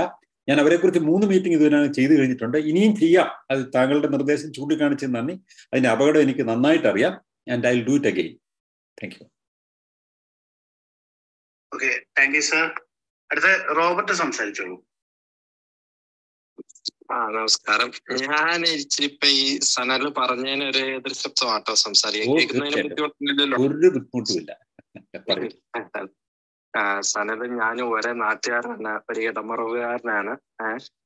അപ്പൊ ഞാന് ഈ നമ്മുടെ കോഫി അന്നാൻ ഒരു പ്രാവശ്യം എക്സ്പ്ലെയിൻ ചെയ്താണ്. ഒരു വൈറ്റ് പേപ്പർ എടുത്തിട്ട് പുള്ളിയുടെ സ്റ്റുഡൻസിനെ ഒരു ഡോട്ട് ഇട്ടിട്ട്, പുള്ളി വൈറ്റ് പേപ്പർ എടുത്തിട്ട് ഡോട്ട് ഇട്ടിട്ട് പുള്ളി കുട്ടികളോട് ചോദിച്ചു, നിങ്ങൾ ഇതിൽ എന്താണ് കാണുന്നതെന്ന് ചോദിച്ചു. അതിന്റെ 99% ആൾക്കാർ പറഞ്ഞത് ഒരു ബ്ലാക്ക് സ്പോട്ട് എന്നാണ് പറഞ്ഞത്. ആ വീക്ഷണമാണ് എനിക്ക് ഇവിടെ സനൽ പറഞ്ഞതിലും എനിക്ക് തോന്നിയിട്ടുള്ളത്. ആ വലിയ ഒരു വൈറ്റ് പ്രതലത്തെ കാണാതെ അതിൽ പതിച്ചിരിക്കുന്ന ഒരു ബ്ലാക്ക് ഡോട്ടിനെ മാത്രമായിട്ടാണ് സനൽ ഇവിടെ എക്സ്പ്ലെയിൻ ചെയ്തുകൊണ്ടിരിക്കുന്നത് എന്നുള്ളതാണ്. എസ്പെഷ്യലി ഇപ്പൊ 2-3 കാര്യം പറഞ്ഞു. ഈ അയർലൻഡില് അബോർഷനെ കുറിച്ചാണ് വോട്ടെടുപ്പ് നടന്നത്, അല്ലാതെ കുട്ടികൾ ഉണ്ടാവണോ വേണ്ടെന്നുള്ളതിനെ കുറിച്ചുള്ള. അബോർഷൻ കാത്തലിക്കത്ത് എന്നും അതൊരു കൊലയായിട്ടാണ് കൺസിഡർ ചെയ്താക്കുന്നത്.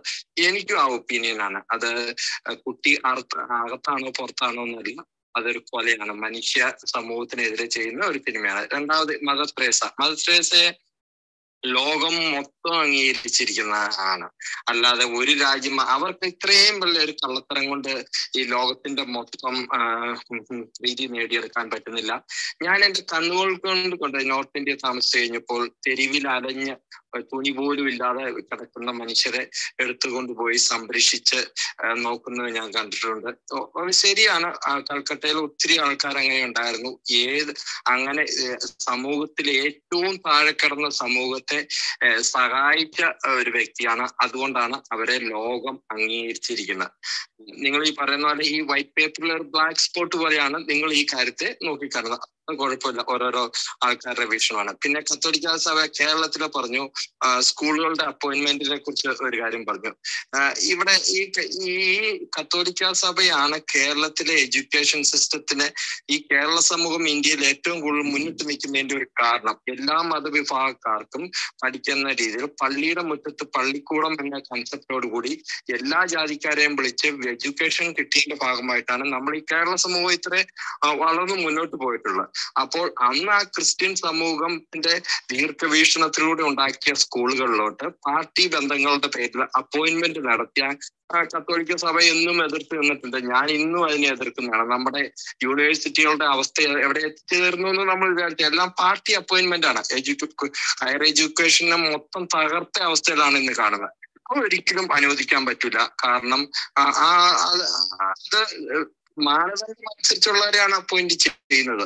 അപ്പൊ അല്ല പാർട്ടി ബേസിസിലല്ല ചെയ്യുന്നത്. അതിന് ഞാൻ അത്രേ പറയുന്നുള്ളൂ. അപ്പൊ കത്തോലിക്ക സഭ ഇപ്പൊ ഹിറ്റ്ലറിനെ കത്തോലിക്ക സഭ സപ്പോർട്ട് ചെയ്തു ഞാൻ ഇതേപോലെ ഒരു രേഖയും കണ്ടിട്ടില്ല. ഇപ്പൊ നമുക്ക് വേണേ എക്സാമ്പിൾ പറയാം. ഇപ്പൊ റഷ്യൻ ഓർത്തഡോക്സ് പുട്ടിനെ സപ്പോർട്ട് ചെയ്യുന്നു എന്ന രീതിയിലാണ്. കത്തോലിക്ക സഭ ഒരിക്കലും പൊളിറ്റിക്കൽ എൻഗേജ്മെന്റ് നടത്താറില്ല. ഒരു പൊളിറ്റിക്കൽ പാർട്ടിയായിട്ട് ഭരണത്തിലും അവർ ഇന്റർഫിയർ ചെയ്യാറില്ല. മതവും രാഷ്ട്രീയവും രണ്ടായിട്ട് വേണമെന്ന് ചിന്തിക്കുന്ന ഒരു റിലീജിയനാണ് അത്. അതിന്റെ രാഷ്ട്രീയ താല്പര്യങ്ങൾ ഒരിക്കലും പ്രകടിപ്പിക്കാറില്ല. അങ്ങനെയാണ് ലോക ചരിത്രത്തിൽ മൊത്തം പോയിക്കൊണ്ടിരിക്കുന്നത്. പിന്നെ നൂറ്റാണ്ടുകൾ കഴിഞ്ഞ് നമുക്ക് ഇങ്ങനെ ആരോപണം വെക്കുന്നതിൽ ഒരു കുഴപ്പമില്ല. പിന്നെ ഈ ഹിറ്റ്ലർ ഇടപെട്ടുന്ന എന്തെങ്കിലും തെളിവുണ്ടെങ്കിൽ എനിക്കൊന്ന് തരണം, എനിക്ക് പഠിക്കാനാണ്. Thank you. ഇപ്പൊ അവസാനം പറഞ്ഞൊരു പ്രധാനപ്പെട്ട പോയിന്റിൽ തന്നെ തുടങ്ങണം. കത്തോലിക്ക സഭ രാഷ്ട്രീയ കാര്യങ്ങളിൽ ഇടപെടാതെ വിശ്വാസ കാര്യങ്ങൾ മാത്രം നോക്കി നടക്കുന്ന ഒരു സ്ഥാപനമാണ് എന്ന് പറയുന്നതിനുള്ള മറുപടി അറിയണമെങ്കിൽ കത്തോലിക്ക സഭ ഉണ്ടായതെന്നാണ്.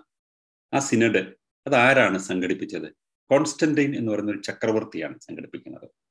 അപ്പൊ that was A political institute. ആദ്യം മുതൽ തന്നെ യുദ്ധങ്ങൾ നടത്തുകയും ചക്രവർത്തിമാരെ നിയന്ത്രിക്കുകയും മാറ്റുകയും സ്വന്തമായി സൈന്യം രൂപീകരിക്കുകയും യൂറോപ്പിൽ ആദ്യത്തെ എന്താ പറയുന്ന ഒരു ആകെ യൂറോപ്പിനെ മൊത്തം നിയന്ത്രിക്കാവുന്ന ഒരു സൈന്യത്തെ ഉണ്ടാക്കിയത് പോലും അന്നത്തെ പോപ്പാണ്. അപ്പൊ അത് ഒരു സൈനിക ശക്തിയായിരുന്നു. സ്വന്തമായ നാവിക ശക്തിയും സ്വന്തമായ സൈനിക ശക്തിയും സ്വന്തമായ ആർമി ട്രെയിനിങ് സെന്റേഴ്സും ഒക്കെ ഉണ്ടായിരുന്ന ഒരു സൈനിക ശക്തി തന്നെ ആയിരുന്നു പോപ്പ്. 1800-കളുടെ അവസാനമാണ് അത് ഇല്ലാണ്ടായി തീർന്നത്. 1800-കളിലാണ് പേപ്പൽ സ്റ്റേറ്റുകൾ ഇല്ലാണ്ടായി പോയത്. അതുവരെ അവർക്ക് ആ രാഷ്ട്രീയ അധികാരം തന്നെയാണ് കത്തോലിക്ക സഭയെ കൊണ്ടുപോയത്. അപ്പൊ അതൊരു തെറ്റായ ഒരു അസംഷനാണ് പറഞ്ഞത്. ഇനി രണ്ടാമത്തെ സംഗതി ഞാൻ ഓർക്കുന്നതിലുള്ള സംഗതികളാണ് പറഞ്ഞത്. ഇനി ഹിറ്റ്ലറും കത്തോലിക്ക സഭയും തമ്മിലുള്ള എന്തെങ്കിലും ഡോക്യുമെന്റ് ഉണ്ടോ എന്ന് ചോദിച്ചു കഴിഞ്ഞാൽ നോക്കൂ, ഞാൻ പറഞ്ഞപ്പോൾ തന്നെ പറഞ്ഞു. നാഷണൽ പബ്ലിക് റേഡിയോ എന്ന് പറയുന്നത് അമേരിക്കയിൽ ഏറ്റവും റെസ്പെക്ട് ചെയ്യപ്പെടുന്ന റേഡിയോ സ്റ്റേഷനാണ് അത്. നാഷണൽ പബ്ലിക് റേഡിയോ, NPR എന്ന് പറയുന്നത്. NPR എന്നൊന്ന് അടിച്ചിട്ട് മുസോളിനി ആൻഡ് പോപ്പ് എന്നൊന്ന് അടിച്ചു നോക്കിക്കഴിഞ്ഞാൽ ഈ കഴിഞ്ഞ ദിവസം തന്നെ വന്നിട്ടുള്ള പുലിറ്റ്സർ അവാർഡ് നേടിയിട്ടുള്ള ഒരു പുസ്തകത്തെ കുറിച്ചുള്ള വിവരം കിട്ടും. ആ ഓതറുമായിട്ടുള്ള ഒരു ഇന്റർവ്യൂ ആണ്. അപ്പൊ പുലിറ്റ്സർ അവാർഡ് നേടിയിട്ടുള്ള ഈ ഓതറുമായിട്ടുള്ള ഇന്റർവ്യൂ അദ്ദേഹം ഡോക്യുമെന്റ് ചെയ്തിട്ട് ഈ മുസോളിനിയുടെ ഒക്കെ കാര്യത്തിൽ കത്തോലിക്ക സഭ എടുത്തിട്ടുള്ള സംഗതികളൊക്കെ ഇതുവരെ പൊളിറ്റിക്കൽ റിപ്പോർട്ട്സ് ഒക്കെ ഉണ്ടായിരുന്നെങ്കിലും അവരുടെ സഭാ ഡോക്യുമെന്റുകളും പൊളിറ്റിക്കൽ ഡോക്യുമെന്റുകളും ആദ്യമായിട്ട് ഇങ്ങനെ വെളിയിൽ കൊണ്ടുവന്നു. അതുകൊണ്ടാണ് പുലിറ്റ്സർ അവാർഡാണ് ജേർണലിസത്തിലെ ഏറ്റവും വലിയ അവാർഡ്. നോബൽ പ്രൈസ് പോലെ പറയുന്ന ഏറ്റവും വലിയ അവാർഡാണ് പുലിറ്റ്സർ അവാർഡ്. ആ പുലിറ്റ്സർ അവാർഡ് ഈ ഓതർക്കാണ് ഇപ്പൊ കിട്ടിയിരിക്കുന്നത്. അതേ തുറന്നിട്ടാണ് ഇന്റർവ്യൂ ഉള്ളത്. ഇനി വേണമെങ്കിൽ ഞാൻ വേറെ കൃത്യമായ ഡോക്യുമെന്റേഷൻ ഉള്ള ചില പുസ്തകങ്ങൾ പറയാം. അവ്രോ മൻഹാട്ടൻ എന്ന് പറഞ്ഞ ആൾ എഴുതിയിട്ടുള്ള ദി കാത്തലിക് എംപയർ എന്ന് പറഞ്ഞൊരു പുസ്തകമുണ്ട്. ഇനി ഒന്നും വേണ്ട, നമ്മുടെ സാധാ വിക്കിപീഡിയ എല്ലാവർക്കും എഴുതാവുന്നതാണ്. എങ്കിലും വലിയ തെറ്റുകളൊക്കെ വന്നു കഴിഞ്ഞാൽ അവർ കറക്റ്റ് ചെയ്യും. വിക്കിപീഡിയ ഒന്ന് എടുത്തിട്ട് പോപ്പൻ ഹിറ്റ്ലർ, പയസ് 13-ാമനും ഹിറ്റ്ലറും, പയസ് 13 ഹിറ്റ്ലർ എന്നൊക്കെ നോക്കിക്കഴിഞ്ഞാൽ പടങ്ങൾ തന്നെ കിട്ടും. പയസ് 13-ാമൻ ഹിറ്റ്ലറെ ബ്ലെസ് ചെയ്യുന്നൊക്കെ ഉൾപ്പെടെയുള്ള പടങ്ങളൊക്കെ തന്നെ കിട്ടും. അതിന്റെ മുഴുവൻ ഹിസ്റ്ററിയും അതിനകത്ത് ഡോക്യുമെന്റ് ചെയ്യുന്നുണ്ട്. പിന്നെ വേറൊരു സാധനം കൂടെ സെർച്ച് ചെയ്യേണ്ട ഒരു വാക്കും കൂടെ ഞാൻ പറയാം. ഇവരുടെ തന്നെ ഒരു ഒഫീഷ്യലായിട്ട് ഇതിനെപ്പറ്റി പറയുന്ന ഒരു ലാറ്ററൻ ട്രീറ്റിയെ കുറിച്ചിട്ട്, ലാറ്ററൻ ട്രീറ്റി ആൻഡ് മുസോളിനി എന്ന് നോക്കുക. ഞാൻ സോഴ്സസ് എല്ലാം കിട്ടാവുന്ന വിവരങ്ങളാണ് പറയുന്നത്. അതുപോലെ തന്നെ ഫാസിസ്റ്റ് ഇറ്റലിയെ കുറിച്ചുള്ള ഈ സംഭവം നോക്കുന്നതിനകത്ത് ഇതിനകത്ത് പേപ്പൽ ഫാസിസം എന്നുള്ള ഒരു ടൈറ്റിൽ എടുത്തു കഴിഞ്ഞാൽ ഒരു ഡസൻ ഡോക്യുമെന്റഡ് സ്റ്റഡീസ് നമുക്ക് കിട്ടും. ഒരുപാട് ഡോക്യുമെന്റുകൾ അവൈലബിൾ ആണ്. പടങ്ങൾ തന്നെയുണ്ട്. പിന്നെ ഹിറ്റ്ലറെയും മുസോളിനിയും ഒക്കെ മാർപ്പാപ്പമാർ അനുഗ്രഹിക്കുന്നത്, ലാറ്ററൻ ട്രീറ്റി, അതുമായി ബന്ധപ്പെട്ട എഗ്രിമെന്റുകൾ, ഡോക്യുമെന്റുകൾ. ഇപ്പൊ പുലിറ്റ്സർ അവാർഡ് കിട്ടി പുതിയ സ്റ്റഡിക്കകത്ത് പറഞ്ഞിട്ടുള്ള വിവരങ്ങളൊക്കെ തന്നെ അതിപ്പോ തന്നെ കഴിഞ്ഞ ദിവസങ്ങളിലാണ് അത് വന്നത്. നാഷണൽ പബ്ലിക് റേഡിയോയുടെ ഇതിനകത്ത് അത് പിന്നെ സ്പീച്ചായിട്ടും റിട്ടേൺ ആയിട്ടും അത് കിടപ്പുണ്ട്. ഇതാണ് അതിനകത്ത് പരിശോധിക്കാവുന്ന ഡോക്യുമെന്റുകൾ എന്ന് പറയുന്നത്. പിന്നെ രണ്ടാമത്തെ സംഗതി, ഈ കാത്തലിക് ചർച്ചിന്റെ ഇൻഫ്ലുവൻസിനെ കുറിച്ചാണ് നമ്മൾ പറഞ്ഞു വന്നത്. അതാണ് അയർലൻഡിനെ കുറിച്ച് പറയാനുള്ള തന്നെ കാരണം. യൂറോപ്പിൽ ഈ നൂറ്റാണ്ടിൽ പിന്നെ ബ്ലാസ്ഫമി ലോ കൊണ്ടുവന്ന ഏക രാജ്യം, യൂറോപ്പിലെ ലോകം ഒട്ടാകെ തന്നെ പുതുതായി കൊണ്ടുവന്ന ഏക രാജ്യം അയർലൻഡായിരുന്നു. അവിടെ കാത്തലിക് പക്ഷത്തുള്ള ആൾക്കാർ അധികാരിത്വം വന്നപ്പോൾ അവിടെ 2 കാര്യത്തിൽ അവിടെ ഒരു റെഫറൻഡം നടന്നു, അല്ലേ? 2 കാര്യത്തിൽ റെഫറൻഡം നടന്നു. ഒന്ന്, ലോകത്തിൽ ഏറ്റവും കൂടുതൽ percentage of people living the church എന്ന് പറയുന്നത് അയർലൻഡിലുണ്ടായത് പ്രധാനമായിട്ടും വൻതോതിൽ അവിടെ കുട്ടികളെ പെഡോഫൈൽ കേസുകൾ ഉണ്ടായതിനെ തുറന്നിട്ട് വൻതോതിൽ ഏറ്റവും കൂടുതൽ largest number of people by percentage living the church in ഒരു 2-3 ഡിക്കേഡിനകം ഏറ്റവും കൂടുതൽ മാറിയിട്ടുള്ള രാജ്യം അയർലൻഡാണ്. ആൾക്കാർ വൻതോതിൽ കാത്തലിക് വിട്ട രാജ്യമാണ് പോളണ്ട്. ഗർഭനിരോധനത്തെക്കുറിച്ചുള്ള ആധുനിക ലോകത്തിന്റെ മൂല്യങ്ങളിലൊന്ന് വ്യക്തികൾക്ക് കുഞ്ഞുങ്ങളുടെ കാര്യത്തിൽ അധികാരം വേണമെന്നുള്ള ആ കാര്യം നമുക്ക് വിയോജിക്കാം, രണ്ടഭിപ്രായം ഉണ്ടാകാം. ഗർഭനിരോധനത്തെ താങ്കൾക്ക് തെറ്റാണെന്ന് പറയാം. ഞാനത് ആ അധികാരം ഏർലി ഇയേഴ്സിലാണെങ്കിൽ അധികാരം ഉണ്ടാകണം. അത് ഗർഭനിരോധനത്തിലേക്ക് പോവുകയാണ് വേണ്ടത്, ഗർഭഛിദ്രത്തിലേക്ക് പോവുകയല്ല വേണ്ടത്. പറ്റുമെങ്കിൽ അതിന് നേരത്തെ തന്നെ നിയന്ത്രിക്കാനുള്ള ഒരുപാട് സംവിധാനങ്ങളുള്ളപ്പോൾ അതാണ് അഭികാമ്യം എന്നാണ് എൻ്റെ അഭിപ്രായം. പക്ഷെ ഇപ്പൊ റേപ്പിനകത്തുണ്ടാകുന്ന ഒരു കുട്ടി, നമുക്ക് ആ കുട്ടിയെ പ്രസവിക്കാൻ ആ സ്ത്രീക്ക് അധികാരമില്ലെങ്കിൽ നോക്കൂ, ഹോണ്ട്രാസിൽ ഒരു കേസ് അടുത്ത കാലത്ത് തന്നെ വന്നില്ലേ, സഭ അനുവദിച്ചില്ല. അത് ആ കുട്ടി അബോർട്ട് ചെയ്യപ്പെട്ടു പോയി എങ്കിൽ പോലും അത് കൊലക്കുറ്റമായി ചാർജ് ചെയ്ത് അവരെ തൂക്കിക്കൊല്ലാൻ വരെ വിധിച്ച ഹോണ്ട്രാസ് പോലത്തെ രാജ്യങ്ങളൊക്കെ ഉണ്ട്. അതൊക്കെ ചർച്ചിന്റെ ഇൻഫ്ലുവൻസിൽ നിന്ന് വരുന്നതാണ്. അത് തെറ്റാണ്. അത് 2 മൂല്യങ്ങളാണ്. താങ്കൾക്ക് അത് തെറ്റാണെന്ന് പറയാം, അത് എൻ്റെ അഭിപ്രായം തിരിച്ചാണ്. ഇനി പിന്നെ രണ്ടാമത്തെ സംഗതി, കത്തോലിക്ക സഭ നമ്മളൊരു ബ്ലാക്ക് സ്പോട്ട് കാണുകയാണോ കത്തോലിക്ക സഭയെ? ഇനി അങ്ങനെ വേണേൽ പറയാം. പക്ഷേ ഈ ബ്ലാക്ക് സ്പോട്ടുകൾ കാണുന്ന ആൾക്കാരാണ് ശുഭ്രമായ കടലാസുകൾ ഉണ്ടാക്കുന്നതിനുള്ള വഴി തെളിക്കുന്നത്. നമ്മൾ ചരിത്രത്തിലെ തെറ്റുകൾ ചൂണ്ടിക്കാണിക്കാൻ ചില കറക്റ്റീവ് ഫോഴ്സസ് ഇല്ലെങ്കിൽ നോക്ക്, നമ്മൾ ഈ പറയുന്ന വിമർശനങ്ങൾ വെറുതെ കാറ്റിൽ പോവാണെന്ന് എനിക്ക് തോന്നുന്നില്ല. എനിക്കറിയാവുന്ന ചില സുഹൃത്തുക്കൾ കത്തോലിക്ക സഭയിൽ തന്നെയുള്ള ആൾക്കാരുണ്ട്. എനിക്ക് ഒട്ടേറെ സുഹൃത്തുക്കളും ഉണ്ട് കത്തോലിക്ക സഭയ്ക്കകത്ത്. ഉദാഹരണത്തിന് ജോൺ ദയാൽ ഇന്ത്യൻ കാത്തലിക് അസോസിയേഷന് ജനറൽ സെക്രട്ടറി ആയിരുന്നു, പ്രസിഡന്റ് ആയിരുന്നു, മൈനോറിറ്റി കമ്മീഷൻ അംഗമായിരുന്നു. കത്തോലിക്ക സഭയ്ക്ക് ഏറ്റവും വേണ്ടപ്പെട്ട ഒരാളാണ് അല്ലേ. അദ്ദേഹത്തിന്റെ അടുത്തൊരു സുഹൃത്താണ്. ഇപ്പൊ എനിക്ക് മുംബൈയിലെ കത്തോലിക്ക ബിഷപ്പ്മാർക്ക് എനിക്കെതിരായിട്ട് കേസൊക്കെ ആയിട്ട് പോയപ്പോൾ ബിഷപ്പുമാർക്ക് എഴുതിയ പാർട്ടിയാണ് വിളിച്ചത്, നിങ്ങൾ ചെയ്യുന്നത് ക്രിസ്ത്യൻ സ്പിരിറ്റ് അനുസരിച്ച് തെറ്റാണെന്ന് പറഞ്ഞ് എഴുതിയ ആളാണ്. കാരണം ഹി നോസ് മൈ അപ്രോച്ച്. അപ്പം അങ്ങനത്തെ ആൾക്കാരൊക്കെ എനിക്കറിയാം. അപ്പൊ അങ്ങനത്തെ ചെറിയ ആൾക്കാരൊക്കെ ഉണ്ട്. അവര് ഈ പറയുന്ന സഭയുടെ ചില രാഷ്ട്രീയ നീക്കങ്ങളെ തെറ്റാണെന്ന്, ബിഷപ്പുമാർക്ക് എടുക്കുന്ന നിലപാടുകൾ തെറ്റാണെന്ന് പറയുന്ന ആൾക്കാർ സഭയ്ക്കകത്ത് തന്നെ ഉണ്ട്. അവരുൾപ്പെടെയുള്ളവർ പറയുന്നത്, അദ്ദേഹം എന്നെ വിമർശിക്കുന്ന ആളാണ്. അദ്ദേഹം പറയുന്നത് സനൽ ഫിസിക്സിലാണ് വിശ്വസിക്കുന്നത്, ഞാൻ മിറക്കിൾസിലാണ് വിശ്വസിക്കുന്നത്, നമ്മൾ തമ്മിൽ വിയോജിപ്പുണ്ട് എന്ന് പറയുന്ന ആളാണ്. ഞങ്ങൾ സുഹൃത്തുക്കളുമാണ്. അതേസമയം ആ വിയോജിപ്പ് നിലനിർത്തിക്കൊണ്ട് തന്നെ സുഹൃത്തുക്കളായിട്ട് ഞങ്ങൾക്ക് പോകാൻ പറ്റുന്നതും എൻ്റെ അഭിപ്രായം അദ്ദേഹത്തെ സ്വാധീനിക്കാറുണ്ട്, അദ്ദേഹത്തിന്റെ അഭിപ്രായം എന്നെ സ്വാധീനിക്കാറുണ്ട്. ഞാൻ അതും കാണാൻ ശ്രമിക്കാറുണ്ട്. അപ്പൊ ഇങ്ങനെയൊക്കെയാണ് കാര്യങ്ങൾ മുന്നോട്ട് പോകുന്നത്. വിമർശനങ്ങൾ കേൾക്കാതെ, എതിരഭിപ്രായം കേൾക്കാതെയും ഒരു സമൂഹത്തിന് മുന്നോട്ട് പോകാൻ പറ്റുകയില്ല. ഏത് സ്ഥാപനത്തിനും അതിൻ്റെ നിലപാടുകളെ വിമർശിക്കുന്ന ആൾക്കാരുടെ അഭിപ്രായം അതിന് ചില മാറ്റങ്ങൾ ഉണ്ടാകും. എത്ര ഒരു സ്റ്റബോർഡായിട്ട് അങ്ങനെ അല്ല എന്ന് പറഞ്ഞാലും അതൊരു കറക്റ്റീവ് ഫോഴ്സാണ് അല്ലേ. അങ്ങനെയാണ് മാറ്റങ്ങൾ ഉണ്ടാകുന്നത്. കത്തോലിക്ക സഭയുടെ പഴയ നിലപാടുകൾ എന്നൊക്കെ അവർ ദൂരം മാറിപ്പോയി. ഇപ്പം ആ മാറിയത് എങ്ങനെയാണ്?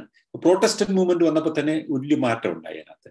അപ്പൊ അങ്ങനെ എതിർപ്പുകളും അഭിപ്രായങ്ങളുടെ ഏറ്റുമുട്ടലുകളും കൊണ്ടാണ് ലോകത്തിൽ എല്ലായിടത്തും മാറ്റങ്ങൾ ഉണ്ടാകുന്നതും പുരോഗതിയിലേക്ക് നമ്മൾ നീങ്ങുന്നതും പഴയ സ്ഥാപനങ്ങൾ നവീകരിക്കപ്പെടുന്നതും ചിലതൊക്കെ ഇടിഞ്ഞു പൊളിഞ്ഞു പോകുന്നതും. ഇതൊക്കെ ചരിത്രത്തിന്റെ ഭാഗമല്ലേ, അതൊക്കെ ഉണ്ടാവേണ്ടത് തന്നെയല്ലേ. അങ്ങനെ തന്നെയാണ് മനുഷ്യരാശി മുന്നേറുന്നത്. അതിന്റെ ഒരു പ്രക്രിയയുടെ ഭാഗമായിട്ടാണ് കറുത്ത സ്പോട്ടുകൾ നമ്മൾ കണ്ണടക്കുകയല്ല വേണ്ടത്, കറുത്ത സ്പോട്ടുകൾ കാണുകയാണ് വേണ്ടത്. എങ്കിലേ കറുത്ത സ്പോട്ടുകൾ ഇല്ലാണ്ടാക്കാൻ പറ്റുകയുള്ളൂ. Thank you. ഞാനൊരു കമന്റ് അവിടെ പറഞ്ഞോട്ടെ. പറയൂ. ഞാൻ ഈ അയർലൻഡിൽ ജീവിക്കുന്ന ഒരാളാണ്. ഞാൻ ഈ അയർലൻഡിൽ ഉള്ളപ്പോഴാണ് ഈ അബോർഷൻ റഫറൻഡം ഇവിടെ നടന്നത്.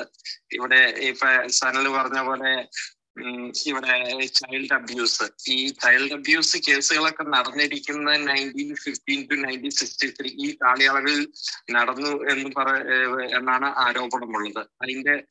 അതിന്റെ ഇത് ചർച്ചും ഗവൺമെന്റിൽ നിന്നും വളരെയേറെ മില്യൻസ് കോമ്പൻസേഷൻ കിട്ടുമെന്നുള്ള രീതിയിലും കൂടെയാണ് ഒരു തെളിവുകളും ഇന്ന് പ്രൂവ് ചെയ്യാൻ പാടില്ലാത്ത രീതിയിലുള്ള ഒരു കേസുകളുമായിട്ട് മുന്നോട്ട് വന്നിരിക്കുന്നത്. അതൊരു ആരോപണത്തിന്റെ മാത്രമുള്ള ഒരു തെളിവ് മാത്രമേ ഉള്ളൂ.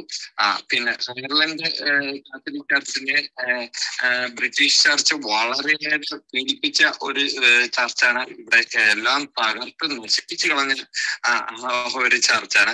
പിന്നെ ഇവിടെ ക്രിസ്ത്യൻസ് വിട്ടുപോകുന്ന മോഡേണൈസേഷന്റെ ഭാഗമായിട്ട് ക്രിസ്ത്യാനിറ്റി പ്രാക്ടീസ് ചെയ്യുന്ന ആൾക്കാരുടെ എണ്ണം കുറഞ്ഞിട്ടുള്ളൂ. ഇന്നും മാമോദിസായും ബലികൾ നടത്തുകയും 90% ആൾക്കാരും ക്രിസ്ത്യൻ ഇതനുസരിച്ചാണ് നടക്കുന്നത്. ഇത്രയേ ഉള്ളൂ. Thank you.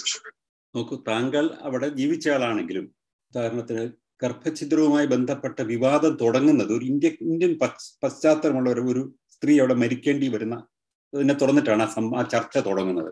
ഞാൻ അയർലൻഡിലെ ഏതാണ്ട് എല്ലാ സിറ്റിയിലും എൻ്റെ ഒരു ലെക്ചർ ടൂർ ഉണ്ടായിരുന്നു. താങ്കൾ ആ സമയത്ത് അവിടെ ഉണ്ടായിരുന്നു എന്ന് എനിക്കറിയില്ല. ഒട്ടേറെ ആൾക്കാർ പങ്കെടുത്ത ഒരു ലെക്ചർ ടൂർ ആയിരുന്നു അത്. അപ്പൊ അവിടെയുള്ള പിന്നെ മൈക്കൽ ന്യൂഗൻസ് എന്ന് പറയുന്ന അവിടുത്തെ ഒരു വലിയ പ്രസിദ്ധനായ ഒരു ആക്ടിവിസ്റ്റ് ഉണ്ട്, അദ്ദേഹമാണ് അത് ഓർഗനൈസ് ചെയ്തത്. ആ സമയത്ത് ഈ സ്ത്രീ മരിക്കുന്ന സമയത്താണ് പോർട്ട്ലൻഡ്, അതിന്റെ തൊട്ട് പിറ്റേ ദിവസമായിരുന്നു പോർട്ട്ലൻഡ് ലെക്ചർ നടന്നത്. അപ്പൊ ഞാൻ അവിടെ ചെല്ലുന്ന സമയത്ത് അവിടെയുള്ള പാർലമെന്ററി ഡെലിഗേഷൻ എന്നെ വന്ന് കാണുന്നുണ്ട്. അപ്പൊ അതുകൊണ്ട് എനിക്ക് കുറെ കൂടി ഒരു ഇൻഡെപ്ത് ആയിട്ടുള്ള ഒരു അണ്ടർസ്റ്റാൻഡിങ് ഉണ്ട് അയർലൻഡിലെ സിറ്റുവേഷനെ കുറിച്ച്. നമ്മൾ ഒരു ലേമാൻ അണ്ടർസ്റ്റാൻഡിങ്ങും ഫാക്ച്വൽ അണ്ടർസ്റ്റാൻഡിങ്ങും തമ്മിൽ ഒരുപാട് വ്യത്യാസമുണ്ട്.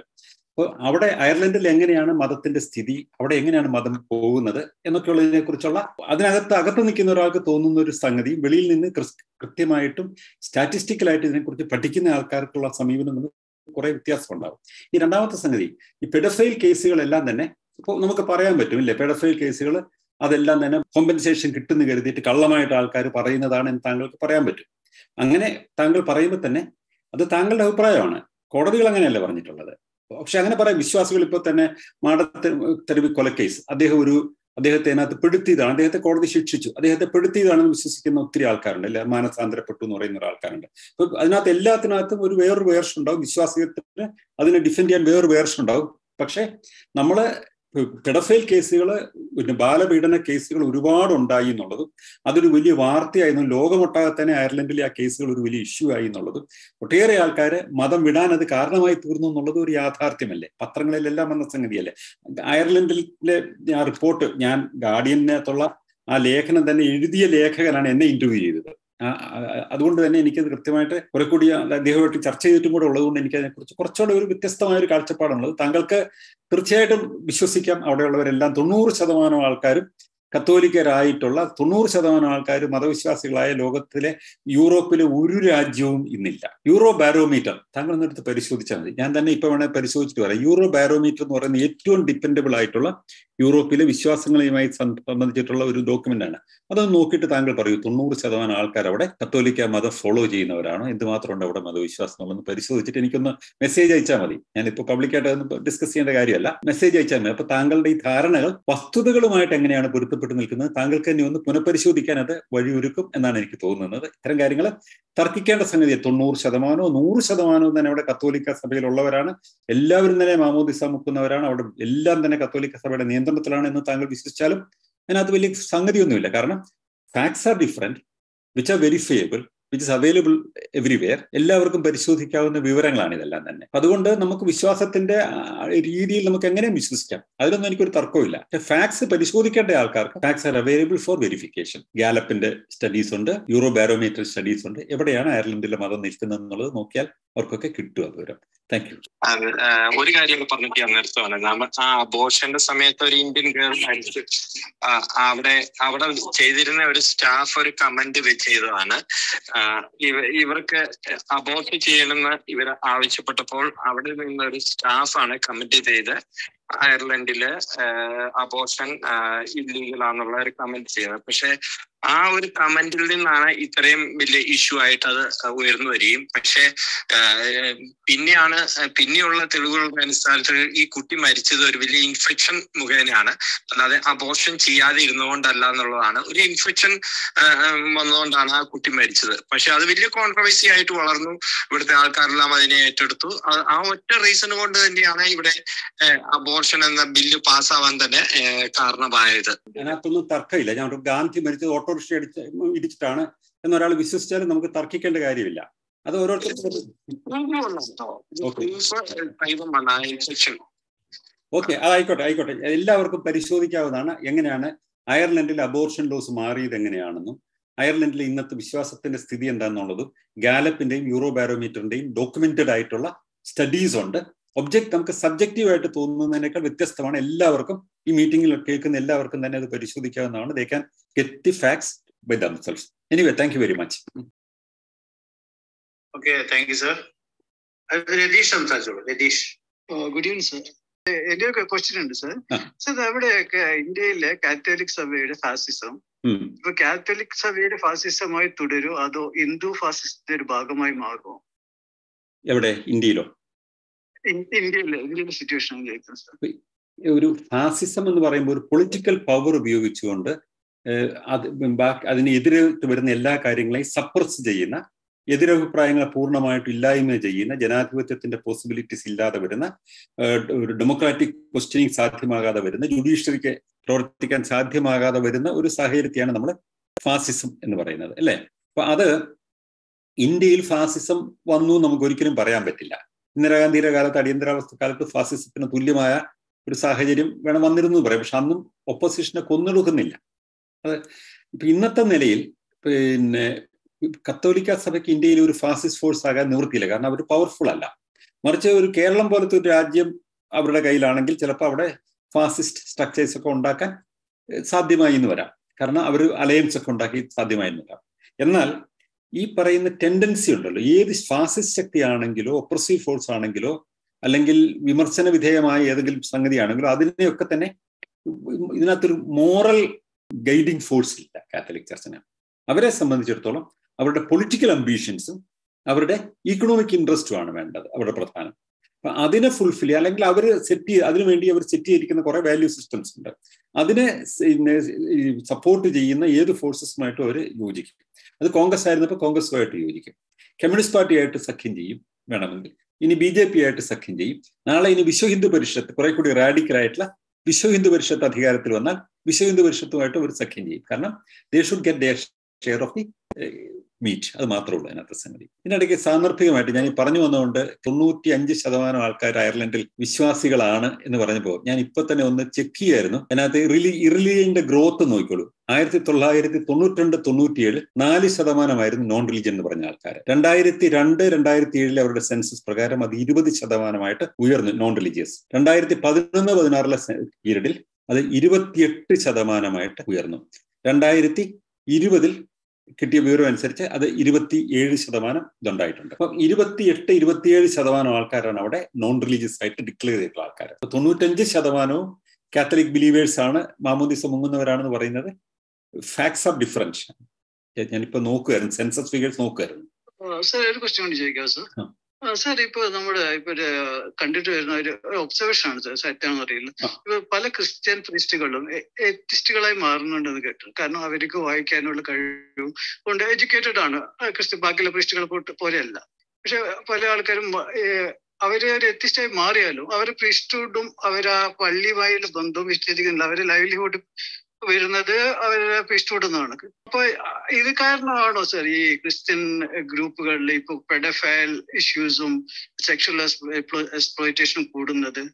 പിന്നെ എന്റെ ഡൗട്ട് സാർ, ഇപ്പൊ ഒരു റിലീജിയസ് ആയിട്ടുള്ള പ്രീസ്റ്റ് ആണോ ഒരു എത്തിസ്റ്റ് ആയിട്ടുള്ള ഒരു പ്രീസ്റ്റ് ആണോ മോർ ഡേഞ്ചറസ് ടു സൊസൈറ്റി? നോക്കൂ, അതിനകത്ത് ഈ നമ്മളിപ്പോ ഇത് പുതിയൊരു സംഭവമാണ്, ഈ പെഡഫൈൽ എന്ന് പറയുന്ന ഒരു പുതിയ സംഭവമാണെങ്കിൽ നമുക്ക് പറയാൻ പറ്റും ഒത്തിരി പേര് മതം വിട്ടുപോകുന്നതുകൊണ്ടാണെന്ന് പറയാൻ പറ്റും, ഇല്ലേ?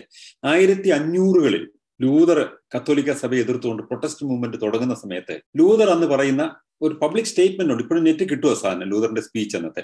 ലൂതർ പറയുന്നത് ഈ ബിഷപ്പുമാർക്കെല്ലാം അവർക്ക് വെപ്പാട്ടികളുണ്ടെന്ന് മാത്രമല്ല, അവരുടെ ഈ ഒരു എത്ര ബാലന്മാരെ അവർക്ക് കൂടെ പാർപ്പിക്കാന്നുള്ള കാര്യത്തിൽ ഒരു കൺട്രോൾ കൊണ്ടുവരണം എന്ന് പറഞ്ഞിട്ട് ഒരു നിയമം വത്തിക്കാനിൽ ഉണ്ടാക്കാൻ ശ്രമിച്ചു. അപ്പൊ അതിനെ അവര് തള്ളിക്കളഞ്ഞു. കാരണം അത് 12 ബാലന്മാരെ മറ്റൊരു ഒരു ബിഷപ്പിന് കൂടെ അവരുടെ ലൈംഗിക ആവശ്യങ്ങൾക്കായിട്ട് കൂടെ വെക്കാൻ പറ്റുള്ളൂ എന്നുള്ള ഒരു ലിമിറ്റേഷൻ കൊണ്ടുവരണമെന്നായിരുന്നു അന്ന് വത്തിക്കാൻ ഒരു നിയമം കൊണ്ടുവരാൻ ശ്രമിച്ചത്. അതിനെ എതിർത്തുകൊണ്ടാണ് ലൂതർ തുടങ്ങുന്നത്. ലൂതറിന്റെ അറ്റാക്കായി കത്തോലിക്ക സഭയ്ക്കെതിരായിട്ട് പ്രൊട്ടസ്റ്റന്റ് മൂവ്മെന്റ് തുടങ്ങുന്നത് ഈ പറയുന്ന ബാലപീഡനവുമായി ബന്ധപ്പെട്ടാണ്. അവരുടെ എണ്ണം 12 ചുരുക്കണോ കൂട്ടണോ എന്ന് പറയുന്ന കാര്യത്തിലുള്ള അന്നത്തെ വത്തിക്കാന്റെ തീരുമാനവുമായി ബന്ധപ്പെട്ടാണ് തുടങ്ങുന്നത് തന്നെ. അപ്പൊ അന്നും ഉണ്ടായിരുന്നു ഈ പ്രശ്നം, അല്ലെ? അത് ഇത് കാത്തലിക് പ്രീസ്റ്റിന്റെ ഈ സെലിബസി തുടങ്ങുന്ന കാലം മുതൽ തന്നെ ഈ പ്രശ്നം കാണുന്നുണ്ട്. പിന്നെ കത്തോലിക്ക സഭയിൽ ഒട്ടേറെ ആൾക്കാർ പുരോഹിതന്മാര് മതവിശ്വാസം വിട്ട് കഴിഞ്ഞിട്ടുണ്ട് എന്നുള്ളതൊരു യാഥാർത്ഥ്യമാണ്. അത് അവരെ കോർഡിനേറ്റ് ചെയ്യാൻ വേണ്ടിയിട്ടുള്ള ചില ശ്രമങ്ങളൊക്കെ ഇപ്പൊ നടക്കുന്നുണ്ട്. പക്ഷെ പല ആൾക്കാരും ഈ അവരുടെ കത്തോലിക്ക പുരോഹിതന്മാർക്ക് ചില സ്ഥാപനങ്ങളൊക്കെ അവരുടെ കൂടെ കൊണ്ടു നടക്കാൻ പറ്റും. അപ്പൊ അതിൽ നിന്ന് വെളി വന്നാലും അവര് ഇതൊക്കെ കൊണ്ടു നടക്കണം എന്നുള്ളത് കൊണ്ട് വിശ്വാസം ഇല്ലാതെ തന്നെ എന്നാലും സഭയിൽ നിന്ന് വെളിയിൽ പൂർണ്ണമായും വരാതെ നിൽക്കുന്ന കുറച്ച് ആൾക്കാരുണ്ട്. ചില ആൾക്കാർ വെളി വന്നതിനൊക്കെ തള്ളിപ്പറയുന്ന ആൾക്കാരുണ്ട്.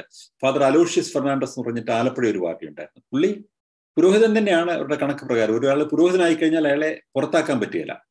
കാരണം ദൈവവും പുള്ളിയും തമ്മിലൊരു ഉടമ്പടിയാണ് ഉണ്ടാവുന്നതെന്നാണ് വിശ്വാസം. കന്യാസ്ത്രീയെ വെളിയിലാക്കാൻ, പുരോഹിതനെ വെളിയിലാക്കാൻ പറ്റുകയില്ല. അതുകൊണ്ട് ഇങ്ങനെ പുരോഹിതനായി തന്നെയാണ് മരിച്ചത്. പക്ഷെ എത്തീസ്റ്റ് ഓപ്പൺലി ഒരുപാട് പുസ്തകങ്ങളൊക്കെ തന്നെ എത്തീസ്റ്റിക്കായിട്ട് എഴുതിയിട്ടുള്ള ഒരു പാർട്ടിയുണ്ട്. അങ്ങനത്തെ ഒത്തിരി പേരുണ്ട്. പക്ഷെ ഈ പെഡഫൈൽ ഇഷ്യൂ അവർ എത്തീസ്റ്റുകളായി വരുന്നതുകൊണ്ട് ഇതിനകത്തുനിന്ന് വെളിയെ വരാൻ നിവൃത്തിയില്ലാതെ വരുന്നതുകൊണ്ടല്ല. അങ്ങനെ ആയിരുന്നെങ്കിൽ 1500-കളിൽ മാർട്ടിൻ ലൂതർ ഈ പ്രശ്നത്തെക്കുറിച്ച് പറയേണ്ട കാര്യം വരികയില്ലായിരുന്നു. അന്ന് എത്തിയസം ഒന്നും ഇല്ലല്ലോ. Okay, thank you sir. Sir ഞാൻ അതല്ല ഉദ്ദേശിച്ചത്. ഞാൻ ഉദ്ദേശിച്ചത് ഇപ്പൊ എത്തിസ്റ്റ് ആയാലും ഇവര് പള്ളിയുമായി ബന്ധം വിച്ഛേദിക്കുന്നില്ല. അവര് അപ്പോഴും എക്സ്പ്ലോയിറ്റേഷൻ തുടരുകയാണ്. അപ്പൊ ഒരു എത്തിസ്റ്റ് ആയിട്ടുള്ള ഒരു പ്രീസ്റ്റ് ആണോ മോർ ഡേഞ്ചറസ് അല്ലേ എന്നാണ് ചോദിച്ചത്. അത്രയുള്ളൂ. അതെ, എനിക്ക് തോന്നുന്നത് ആൾക്കാർ അവർക്ക് ശരിയെന്ന് തോന്നുന്ന കാര്യങ്ങൾ ഉത്തമ ബോധ്യം വന്നു കഴിഞ്ഞാൽ അതനുസരിച്ച് ജീവിക്കാൻ തയ്യാറാവുകയാണ് വേണ്ടത്. ഒരാൾ എത്തിസ്റ്റ് ആണെന്ന് ബോധ്യം വന്നാൽ അവർക്ക് വെളിയിൽ വരാനും ബുദ്ധിമുട്ടില്ലാതെ ജീവിക്കാനും പറ്റണം. ഇപ്പൊ തന്നെ പല രാജ്യങ്ങളിലും അത് നിവൃത്തിയില്ല. ഫാമിലി പ്രഷേഴ്സ് ഉണ്ടാവും, കമ്മ്യൂണിറ്റിയുടെ പ്രഷേഴ്സ് ഉണ്ടാവും. അത് അല്ലെങ്കിൽ വീട്ടുകാർ എതിർക്കും. ചില മതങ്ങളൊക്കെ ആണെങ്കിൽ മതം വിട്ടു കഴിഞ്ഞാൽ വീട്ടുകാർ തന്നെ ആളെ വിട്ട് കൊല്ലാൻ ശ്രമിക്കും. ഇങ്ങനെയൊക്കെ പറയുന്ന സാഹചര്യങ്ങളുണ്ടല്ലോ. അതുകൊണ്ട് ഈ വ്യക്തികളുടെ സ്വാതന്ത്ര്യം അനുസരിച്ച് അവർക്ക് അവരുടെ ജീവിതം കരുപ്പിടിപ്പിക്കാനും മുന്നോട്ട് കൊണ്ടുപോകാനും സ്വാതന്ത്ര്യം കിട്ടുകയും അവർ സോഷ്യലി ഐസൊലേറ്റ് ചെയ്യപ്പെടാതിരിക്കുകയും ചെയ്യുക എന്ന് പറയുന്ന ഒരു സാഹചര്യം ഉണ്ടായാൽ ഒട്ടേറെ പുരോഹിതന്മാരും ഒട്ടേറെ കന്യാസ്ത്രീകളും ചിലപ്പോൾ വെളിയിൽ വന്നു എന്ന് വരാം. കാരണം ഒരു അപക്വമായ ഒരു പ്രായത്തിലെടുത്ത തീരുമാനം ജീവിതത്തെ പൂർണ്ണമായും തകർത്ത് കളയാതെ. അടുത്ത കോഗ്നിറ്റീവ് സംസാരിച്ചു doctor cognitive. Thank you Sanal എടമറ. എനിക്ക് ചോദിക്കാനുള്ളത്, ഈ മദർ തെരേസയുടെ ലൈഫിൽ ഒരു ലാസ്റ്റ് ചാപ്റ്റർ ഉണ്ട്. ആ ചാപ്റ്ററിൽ അവര് 2007 ടൈംസ് ഓഫ് ഇന്ത്യയിൽ വന്നിരുന്നതിനെ കുറിച്ചിട്ട് mother Teresa's Christ of faith. അതായത് അവരുടെ ജീവിതകാലം മുഴുവൻ അവർക്കൊരു കൺഫസർ ഉണ്ടായിരുന്നു. അവരുടെ പേര് മൈക്കൽ വാൻ ഡർ പീറ്റ് എന്നായിരുന്നു. ഈ മൈക്കൽ ഡാൻ പെർ പീറ്റിന് ഇവര് പതിവായിട്ട് എഴുത്തുകൾ എഴുതുമായിരുന്നു. ആ എഴുത്തുകളെല്ലാം സൂക്ഷിച്ചു വെച്ചിട്ടുണ്ട്. അപ്പൊ അതിലുള്ള ആ എഴുത്തുകളെല്ലാം പിന്നീട് ഒരു ക്രോഡീകരിച്ചിട്ട് കം ബി മൈ ലൈഫ് എന്ന പുസ്തകമായിട്ട് പ്രസിദ്ധീകരിച്ചിട്ട് come be my life, mother Teresa come be my life. പുസ്തകത്തിന്റെ പ്രത്യേകത എന്ന് പറഞ്ഞാൽ ഈ പുസ്തകത്തിൽ ഇവര് പറയുന്നു, ഇവര് ഇങ്ങനെ ദൈവത്തിൽ വിശ്വസിക്കുന്ന, ദൈവത്തിന്റെ പ്രസൻസ് അങ്ങനെയൊക്കെ പറഞ്ഞു നടക്കുന്നുണ്ടും അവർക്ക് സ്വയം ഭയങ്കര ഹോളോനെസ് ഫീൽ ചെയ്തിരുന്നു മനസ്സിൽ. അവര് ദൈവത്തിന്റെ പ്രസൻസ് ഫീൽ ചെയ്തിട്ടില്ല. She could not the presence of God was not in her heart or in the intellect. അവർ പറയണം.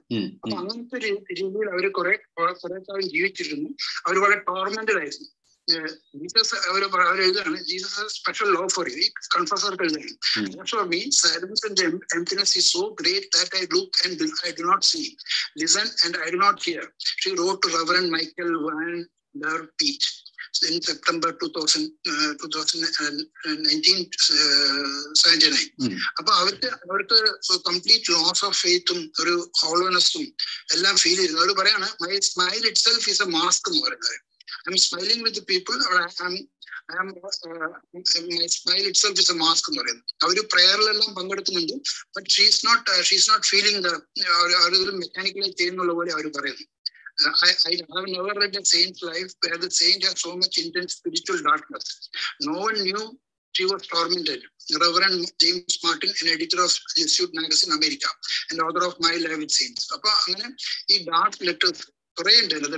അവർ ഉപയോഗിക്കുന്ന വേർഡ്സ് അവരുടെ അക്കാലത്തെ മാനസികാവസ്ഥയെ കുറിച്ച് അവർ പറയുന്നത്, towards end of her life she never regained അവരുടെ ഫെയ്ത്ത് ഒന്നും. She felt dryness, darkness, torture. She doubted the existence of God. A smile is a mask. ഇങ്ങനെ നിരവധി അവരുടെ സെന്റൻസുകളുണ്ട്. അപ്പൊ അവർ കംപ്ലീറ്റ് ഡിസില്യൂഷൻഡ് ആയിട്ടുള്ള ഒരു സ്ത്രീ ആയിട്ടാണ്. പുറമെ ഇങ്ങനെ അവർ ചിരിച്ച് ഇതുപോലെ ഇങ്ങനെ ഈ റിച്വലൊക്കെ ചെയ്യുമായിരുന്നെങ്കിലും but she was completely ഡിസില്യൂഷൻഡ് with all these things and she doubted the very existence of God it self. ഇതൊക്കെ അവർ ഡോക്യുമെന്റ് ചെയ്തിട്ടുണ്ട്. എന്നിട്ട് അവർ ഈ ലെറ്റർ ഒന്നും പബ്ലിഷ് ചെയ്യേണ്ടെന്ന് പറഞ്ഞു വരും. പക്ഷെ അത് church prevailed upon her and they were published saying that they are relics of the saint. അപ്പൊ അത് കളയാൻ പറ്റില്ല എന്നിട്ട് അവരതെല്ലാം പബ്ലിഷ് ചെയ്തു. ആ ബുക്കിന്റെ പേരാണ് ഞാൻ കുറച്ചു മുമ്പ് പറഞ്ഞത്, കം ബി മൈ ലൈഫ് എന്നുള്ളത്. അപ്പൊ അത് അവര് നയിച്ചിരുന്ന അവർ ഹിപ്പോക്രേറ്റ് ആണെന്ന് സ്വയം പറയാണ്. ഐ ആം എ ഹിപ്പോക്രേറ്റ് എന്ന് അവർ സ്വയം പറയാണ്. ഞാൻ ഇതൊന്നും എനിക്ക് ഫീൽ ചെയ്യുന്നില്ല, but I am telling all this, so I am a ഹിപ്പോക്രേറ്റ് എന്നൊക്കെയാണ് അവർ പറയുന്നത്. പറയാണ്, I spoke as if my very heart was in love with God, tender personal love. She wrote to one advisor, if you were there you would have said what hypocrisy. അവർ പറയാണ്. അപ്പൊ ഇതൊരു serious ആയിട്ടുള്ള ഒരു issue ആണ്. അതിനെ കുറിച്ച് നിങ്ങളുടെ അഭിപ്രായങ്ങൾ പറയണം. രണ്ടാമത് ഒരു ചെറിയ ക്വസ്റ്റ്യൻ, ഒരു ഇമ്പോർട്ടന്റ് ക്വസ്റ്റ്യൻ. അതായത് ഈ കാത്തലിക് ചർച്ചും ഈ ബൈബിളും എല്ലാം തന്നെ ലവ് ദ എനിമി എന്നിട്ടുള്ള അങ്ങനെയുള്ള വളരെ ലോഫ്റ്റി ആയിട്ടുള്ള കാര്യങ്ങളാണ് അവർ പറയുന്നത്. പക്ഷെ അവർ പറയുന്നതും അവർ പ്രചരിപ്പിക്കുന്നതും എല്ലാം പറയുന്ന കാര്യങ്ങളാണ്. പക്ഷെ if you study there history you will find that അവര് ഈ ഇൻക്വിസിഷൻ പോലുള്ള അൺബിലീവബിൾ ടോർച്ചറും അൺബിലീവബിൾ ആയിട്ടുള്ള ഇത് ഹരസ്മെന്റ് എല്ലാം ബൈബിൾ അവര് അതൊക്കെ എല്ലാം അതിന്റെ പേപ്പർ അവർ റിലീസ് ചെയ്തിട്ടുണ്ട്. ഇപ്പൊ അതിൽ പേപ്പർ റിലീസ് ചെയ്യുന്ന അതിൽ ക്രോഡീകരിച്ച ആൾക്കാർ ബുക്ക് ഉണ്ടാക്കുകയും വീഡിയോ ഇടുകയൊക്കെ ചെയ്യുന്നത്. So if you listen to all that, you will find there is not an iota of love, even for their own brethren. അപ്പോൾ തന്നെ അവരുടെ ഓൺ സെക്ടറിലെ ആളുകൾ, ആ സെക്ടറിലെ ആളുകൾ കൺവേർട്ട്സ്, ജ്യൂസ് എന്ന് കൺവേർട്ട് ആയ കൂട്ടർ, അവരെല്ലാം തന്നെ ഇവർ ഭയങ്കരമായി ഉപദ്രവിച്ചിട്ട് അവർക്കെല്ലാം അവരുടെ പേരിലെല്ലാം ആർക്കും ഇങ്ങനെ കുപ്പിലപ്പായിട്ട് ചാർജസ് എല്ലാം പറഞ്ഞ് അവസാനം ടോർച്ചർ ചെയ്തിട്ട് അവർക്കൊണ്ടെല്ലാം പറയിക്കും. ഇവർക്ക് വേണ്ടതെല്ലാം പറഞ്ഞിട്ടില്ലെങ്കിൽ ടോർച്ചർ വർദ്ധിക്കും, കൈകാല് പിടിച്ച് തിരിക്കുക, അങ്ങനെയൊക്കെയുള്ള ഭയങ്കരമായിട്ടുള്ള മെഷീനൊക്കെ ഒരു മെക്കാനിക്കൽ കൺട്രാപ്ഷനൊക്കെ ഉപയോഗിച്ച് ആൾക്കാരെ കൈയും കാലൊക്കെ അങ്ങോട്ടും ഇങ്ങോട്ടും തിരിക്കുക, അങ്ങനെ തീ അതിൻ്റെ അടിയിൽ കത്തിക്കുക, അങ്ങനെയുള്ള ടെറിബിൾ ടോർച്ചറും ഈ അവസാനം വേഴ്സ്റ്റ് കേസ് കഴിഞ്ഞാൽ കുറെ ഇത് ജീവനോട് കത്തിക്കുക, അങ്ങനെയൊക്കെ ചെയ്യായിരുന്നു. അപ്പൊ ഇതെല്ലാം കാണുമ്പോൾ വൺ ഈസ് റിയലി പസിൽഡ്. അതായത് ഇത്രയും ഉദാത്തമായിട്ടുള്ള ഒരു ഐഡിയാസും ലോഫ്റ്റി ആയിട്ടുള്ള കാര്യങ്ങളൊക്കെ പറഞ്ഞിട്ട് finally when it comes to execution what you are getting is the worst kind of depravity and torture and all kinds of things. എങ്ങനെയാണ് ഇത് രണ്ടും സ്ക്വയർ ചെയ്യുന്നതെന്ന് എനിക്ക് ഒരു പസിലിംഗ്. എന്താണ് ഇതിന്റെ എങ്ങനെയാണ് ഇതൊന്നും ഒന്നൊന്നും മറ്റേ ഇങ്ങനെ ഡിറൈവ് ചെയ്തെടുക്കുന്നത്? And these people knew very well what is in the Bible because they only concocted it. അവര് ലാറ്റിനോ പറയുന്ന കൂട്ടരാണ്, നമ്മളവർ ഇംഗ്ലീഷും മാത്രം അറിയുന്ന കൂട്ടരല്ല. അവർക്ക് ലാറ്റിനും ഒറിജിനൽസ് ഓഫ് അവർക്ക് കംപ്ലീറ്റ് അറിയായിരുന്നു. So you cannot say that they were ignorant or they were misled or they had some gaps in their knowledge. They were very knowledgeable people. അവർ ഇതൊക്കെ ചെയ്തു, ഈ ഇന്റലിജൻസ് സെല് ചെയ്യുക, അങ്ങനെ പല പരിപാടിയുണ്ട്. അതെല്ലാം തന്നെ ഇവരെങ്ങനെ ചെയ്തു, എന്താണ് ഇതിന്റെ ഒരു എക്സ്പ്ലനേഷൻ എന്നുള്ള മനസ്സിലാവുന്നുണ്ട്. അത് നിങ്ങളൊന്ന് പറഞ്ഞാൽ തീർക്കല്ലേ? Thank you very much. ഈ ഒന്നാമത് ഈ ബൈബിളും അവരുടെ പ്രവൃത്തിയും തമ്മിലുള്ള പൊരുത്തക്കേടെന്ന് പറയുമ്പോൾ അതിനകത്ത് നമ്മുടെ ഒരു പ്രിസംഷൻ വരുന്നത് ബൈബിളിനകത്തെല്ലാം ഉള്ള, പ്രത്യേകിച്ച് ഇപ്പോൾ ഓൾഡ് ടെസ്റ്റമെന്റ് പണ്ടുണ്ടായിരുന്ന ചില സാധനങ്ങളുടെ മോഡിഫിക്കേഷൻ മാത്രമാണ്. ഓൾഡ് ടെസ്റ്റമെന്റിൽ ദൈവം ഒന്ന് എടുത്തു നോക്കി, ഈ യഹോവ എന്ന് പറയുന്നത് ഇത്ര നിഷ്ഠൂരനായ ക്രൂരനായ ആൾക്കാരെ ഭയങ്കരമായിട്ട് പീഡിപ്പിക്കുന്ന, കൊല്ലുന്ന, തീയിറക്കി കൊല്ലുന്ന, കൂട്ടബലാത്സംഗത്തിനിരയാക്കുന്ന ഒരു ദൈവമല്ലേ യഹോവ എന്ന് പറയുന്നത്, അല്ലെ? ഓരോ കാര്യത്തിനും ജനങ്ങളെ മുഴുവനും വെള്ളത്തിൽ മുക്കിക്കൊല്ലുക, അല്ലെ? നോഹയുടെ പേടകം ഉണ്ടാകുന്ന സമയത്ത്, അല്ലെങ്കിൽ സോദോം ഗോമറ എന്ന് പറയുന്ന 2 പട്ടണങ്ങൾ മുഴുവൻ തീയിറക്കി കളയുക, അങ്ങനെ ശത്രുവിന്റെ വംശനാശം വരുത്തുക എന്നൊക്കെ പറയുന്ന തരത്തിലുള്ള അതിഭീകരനായ ഒരു പഴയ ഒരു ഡെസ്പോട്ടിക്, ഒരു ബ്രൂട്ടൽ ലീഡറെ പോലെയാണ് യഹോവ 1-ാം ഭാഗത്തിനകത്ത് വരുന്നത്. ഈ 2-ാം ഭാഗത്തിലെ ക്രിസ്തുവിന്റെ ഈ സെർമൺ ഓഫ് മൗണ്ട്സിനകത്ത് പറയുന്ന കുറച്ച് വാചകങ്ങളാണ് നമ്മളിന്ന് ബൈബിളിലെ മഹോന്നതമായ ഈ നല്ല ഉദാത്തമായ വാചകങ്ങൾ എന്ന് പറയുന്നത്. അത് ഈ സെർമൺ ഓഫ് മൗണ്ട്സിനകത്ത് പറയുന്ന കാര്യങ്ങൾ ഡെഡ് സീ സ്ക്രോൾസിനകത്തൊക്കെ മുമ്പുണ്ടായിരുന്ന സംഗതികൾ, പല കാര്യങ്ങളും ഇതിനകത്ത് അഡാപ്റ്റ് ചെയ്ത് വരുമ്പോൾ ഈ പറയുന്ന മുഴുവൻ സാധനങ്ങൾ ഈ ഓർഡറിൽ തന്നെ മുമ്പുണ്ടായിരുന്ന സംഗതികളാണെന്നൊക്കെയുള്ളത് ഒരുപാട് പേര് ഡോക്യുമെന്റ് ചെയ്ത് തന്നെ കൊണ്ടുവന്നിട്ടുണ്ട്. ഒരു 200 കൊല്ലം മുമ്പെങ്കിലും ക്രിസ്തു ജീവിച്ചിരുന്നു എന്ന് പറയുന്നതിന്റെ 200 കൊല്ലം മുമ്പെങ്കിലും സെർമൺ ഓഫ് മൗണ്ട്സ് പറയുന്ന സംഗതികളൊക്കെ തന്നെ അന്നത്തെ മോറൽ വാല്യൂസ് ആയിട്ട് പറയാൻ ശ്രമിക്കുന്നുണ്ട്. അതിനകത്തേക്ക് അഡാപ്റ്റ് ചെയ്തിട്ടുണ്ടെന്നേ ഉള്ളൂ. ഇനി ബൈബിളിൽ പറയുന്ന ക്രിസ്തുവിന്റെ കഥ തന്നെ നിർത്തുക. ക്രിസ്തു ഒരിടത്ത് ഈ സെർമൺ ഓഫ് മൗണ്ട്സ് പറയുന്നുണ്ട്, അല്ലെ? അയൽക്കാരനെ സ്നേഹിക്കുക എന്ന് പറയുന്നുണ്ട്. പക്ഷെ ഈ കഥയെടുത്താൽ തന്നെ ഒരു ദ്വന്ദ്വ വ്യക്തിത്വമാണ് ഈ പാർട്ടി, അല്ലെ? ക്രിസ്തു അവരുടെ യഹൂദരുടെ രാജാവാണെന്ന് പ്രഖ്യാപിച്ചിട്ട് കഴുതപ്പുറത്ത് കയറിയിട്ട് പട്ടണത്തിലേക്ക് മാർച്ച് ചെയ്യുന്നു. അത് കഴിഞ്ഞിട്ട് അവരുടെ ദേവാലയത്തിൽ പോയിട്ട് ഒരു ചാട്ടവാർ എടുത്തിട്ട് അടിച്ചെല്ലാത്തിനെയും ഓടിക്കുന്നു. അവിടെ നിന്ന് എല്ലാത്തിനെയും പാത്രങ്ങളൊക്കെ തട്ടിമറിച്ചിടുന്നു, സ്വർണ്ണ നാണയങ്ങളൊക്കെ തട്ടിമറിച്ചിടുന്നു, അവരെ ചാട്ടവാറിട്ടെടുക്കുന്നു. ഈ നക്സലേറ്റുകളൊക്കെ ചെയ്യുന്ന പോലത്തെ പരിപാടിയല്ലേ പുള്ളി ചെയ്യുന്നത് കഥയെടുത്താൽ തന്നെ. ഈ സെർമൺ ഓഫ് മൗണ്ട്സിൽ പറയുന്ന ശാന്തനായ ക്രിസ്തു അല്ലല്ലോ ഈ അവിടെ ചെന്നിട്ട് ഈ പെസഹ യാത്ര കഴിഞ്ഞിട്ട് അവിടെ ക്ഷേത്രത്തിൽ എത്തിച്ചേരുന്ന ക്രിസ്തു എന്ന് പറയുന്നത്. ഒരു വയലന്റ്, അഗ്രസീവ് ആയിട്ടുള്ള ഒരു ടെററിസ്റ്റിന്റെ സ്വഭാവത്തിലല്ലേ ആ ക്രിസ്തു വരുന്നത്. ഈ കഥയ്ക്കകത്ത് പല രൂപത്തിലുള്ള ക്രിസ്തു ഉണ്ട്, കാരണം ഇത് പല കഥകളിൽ നിന്ന് സമാഹരിച്ചെടുത്തതാണ്. സെക്കൻഡ് തിങ്, ഈ പറയുന്ന ഇൻക്വിസിഷൻ ടോർച്ചേഴ്സിനെ കുറിച്ച് ഞാൻ മുമ്പ് തന്നെ 1-2 വട്ടം സംസാരിച്ചിട്ടുണ്ട്. അത് നമ്മൾ കൂടുതൽ തന്നെ സംസാരിക്കേണ്ട സംഗതിയാണ്. എത്ര ബ്രൂട്ടലായിട്ടാണ് ഇത് ചെയ്തിരുന്നത് എന്നുള്ളതിന്റെ ചില ലൈവായിട്ടുള്ള തന്നെ ചില ഉദാഹരണങ്ങളൊക്കെ തന്നെ പോളണ്ടിലേക്കുള്ളത് ഉണ്ട്. അതുപോലെ തന്നെ ഇവിടെ ഈ തൊട്ടടുത്ത രാജ്യം എസ്റ്റോണിയയിൽ ആ കാലത്തുണ്ടായിരുന്ന ടോർച്ചർ മെഷീൻസിന്റെ ഒരു പെർമനന്റ് എക്സിബിഷൻ ഉണ്ട്, നോർവേയിലുണ്ട് ഒരെണ്ണം. അപ്പൊ അത് ഒരു കണ്ണ് പൊട്ടിക്കുക, അല്ലെങ്കിൽ സ്ത്രീകളുടെ നെഞ്ച് പറിച്ചെടുക്കുക, തലയുടെ മുകളിൽ ഇഞ്ചം ഉരുക്കി ഒഴിക്കുക, നഖം പറിച്ചെടുക്കുക, അല്ലെങ്കിൽ ഇങ്ങനെ മുള്ളാണിക്കകത്തുള്ള ഒരു പെട്ടിക്കകത്താക്കിയിട്ട് പുറത്തുനിന്ന് അടിക്കുക, ഇങ്ങനെയൊക്കെ പറയുന്ന അതിഭീകരമായ ടോർച്ചർ നടത്തിയിട്ടാണ് ആൾക്കാർക്ക് കുറ്റസമ്മതം വാങ്ങിക്കുന്നത്. അതിനകത്തുള്ള വേറൊരു പ്രധാന അട്രാക്ഷൻ കൂടി ഉണ്ടായിരുന്നു. ഇൻക്വിസിഷൻ കോർട്ടുകൾ ഈ എല്ലാ രാജ്യത്തും ഉണ്ട്. അത് പോപ്പിന്റെ നേരിട്ടുള്ള കീഴിലാണ്. ഇൻക്വിസിഷൻ കോർട്ടിൽ ഒരാൾ അക്യൂസ്ഡ് ആയി കഴിഞ്ഞാൽ കൺവിക്ട് ചെയ്യേണ്ട, അക്യൂസ്ഡ് ആയി കഴിഞ്ഞാൽ ആ രാജ്യത്തെ ജൂറിസ്ഡിക്ഷന് വെളിയിലാണ് അത്, നേരിട്ട് പോപ്പിന്റെ ജൂറിസ്ഡിക്ഷനാണ്. അതുകൊണ്ട് രാജാവിന് പോലും ഇൻക്വിസിഷൻ കോർട്ടിന്റെ മേൽ അധികാരമില്ല. അതുകൊണ്ട് ഇൻക്വിസിഷൻ കോർട്ട് ഒരു കാര്യം ഒരാളെ ശിക്ഷിച്ചു കഴിഞ്ഞാൽ ഈ ടോർച്ചർ ഈ കസ്റ്റഡിയിലാണ്, ഇവരുടെ കസ്റ്റഡിയിലാണ്. അപ്പൊ അവർ നടത്തുന്ന ടോർച്ചറിന്റെ ഒടുവിൽ അവർ സമ്മതിപ്പിച്ചു കഴിഞ്ഞാൽ അതിന് ശിക്ഷ എന്താണ്? അവരെ പ്യൂരിഫൈ ചെയ്യുകയാണ്. പ്യൂരിഫിക്കേഷൻ വിത്ത് ഫയർ എന്നാണ്. അവരെ അഗ്നിയിലൂടെ ശുദ്ധീകരിച്ചെടുക്കുകയാണ്, ജീവനോടെ തീയിലിട്ട്. അതുകൊണ്ട് അവരെ സംശുദ്ധീകരിച്ചെടുക്കുന്നു എന്നാണ് പരിപാടി.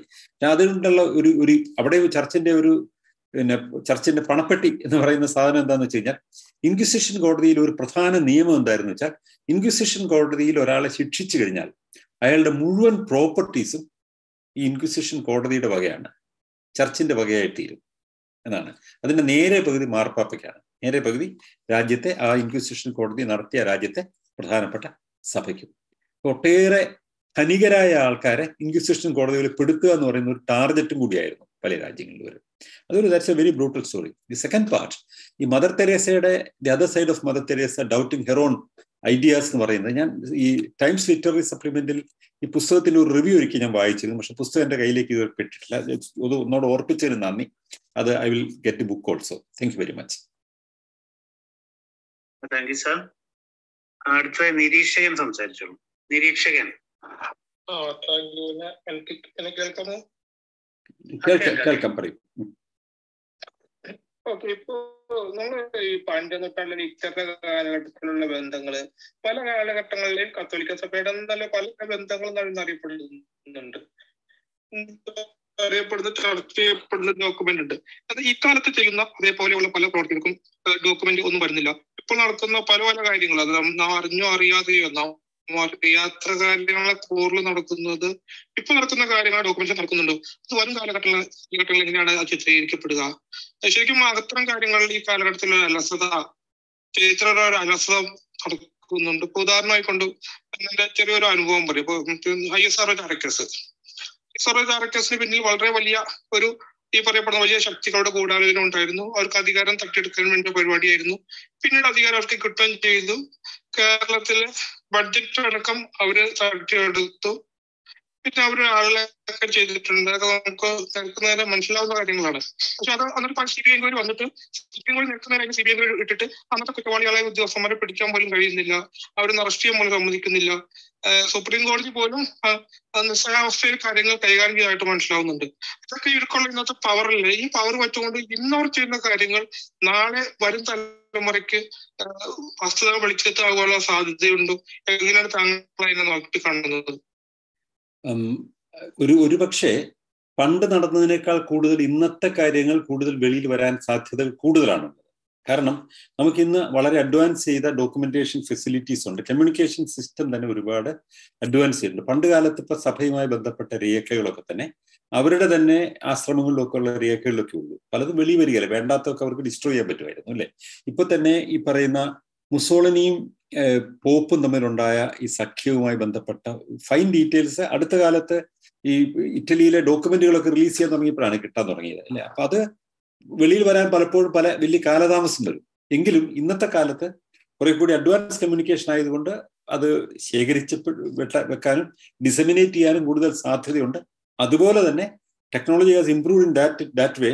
അത് നമുക്ക് ഡിസ്ട്രോയ് ചെയ്ത് കളയാനും അതുപോലെ തന്നെ എളുപ്പമാണ് ഇന്ന് പലപ്പോഴും. അത് രണ്ടും ഉണ്ട്, രണ്ട് പോസിബിലിറ്റീസ് ഉണ്ട്. എല്ലാ കാലത്തെയും പോലെ തന്നെ ഇന്നും ഈ രണ്ട് പോസിബിലിറ്റീസ് ഉണ്ട്. അത് രണ്ടും അഗ്രവേറ്റ് ചെയ്യപ്പെട്ടിട്ടുണ്ട് എന്ന് തന്നെ നമുക്ക് പറയാൻ പറ്റുള്ളൂ.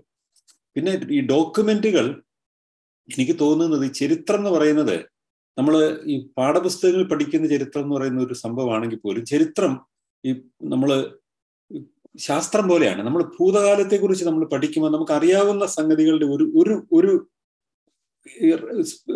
സ്ഫിയർ ഉണ്ട്.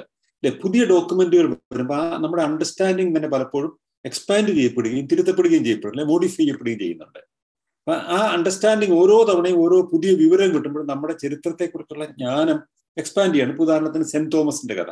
അപ്പൊ സെന്റ് തോമസ് കേരളത്തിൽ വന്നു എന്നുള്ളത് ഡിസ്പ്യൂട്ടബിൾ ആയിട്ട് ആർക്കും തോന്നിയിട്ടുണ്ടായിരുന്നില്ല നേരത്തെ. അന്ന് ക്രിസ്തുവിന്റെ എക്സിസ്റ്റൻസ് തന്നെ ഒരു ഡിസ്പ്യൂട്ടബിൾ ഇഷ്യൂ ആയിട്ടില്ലായിരുന്നൊരു കാലമാണ്.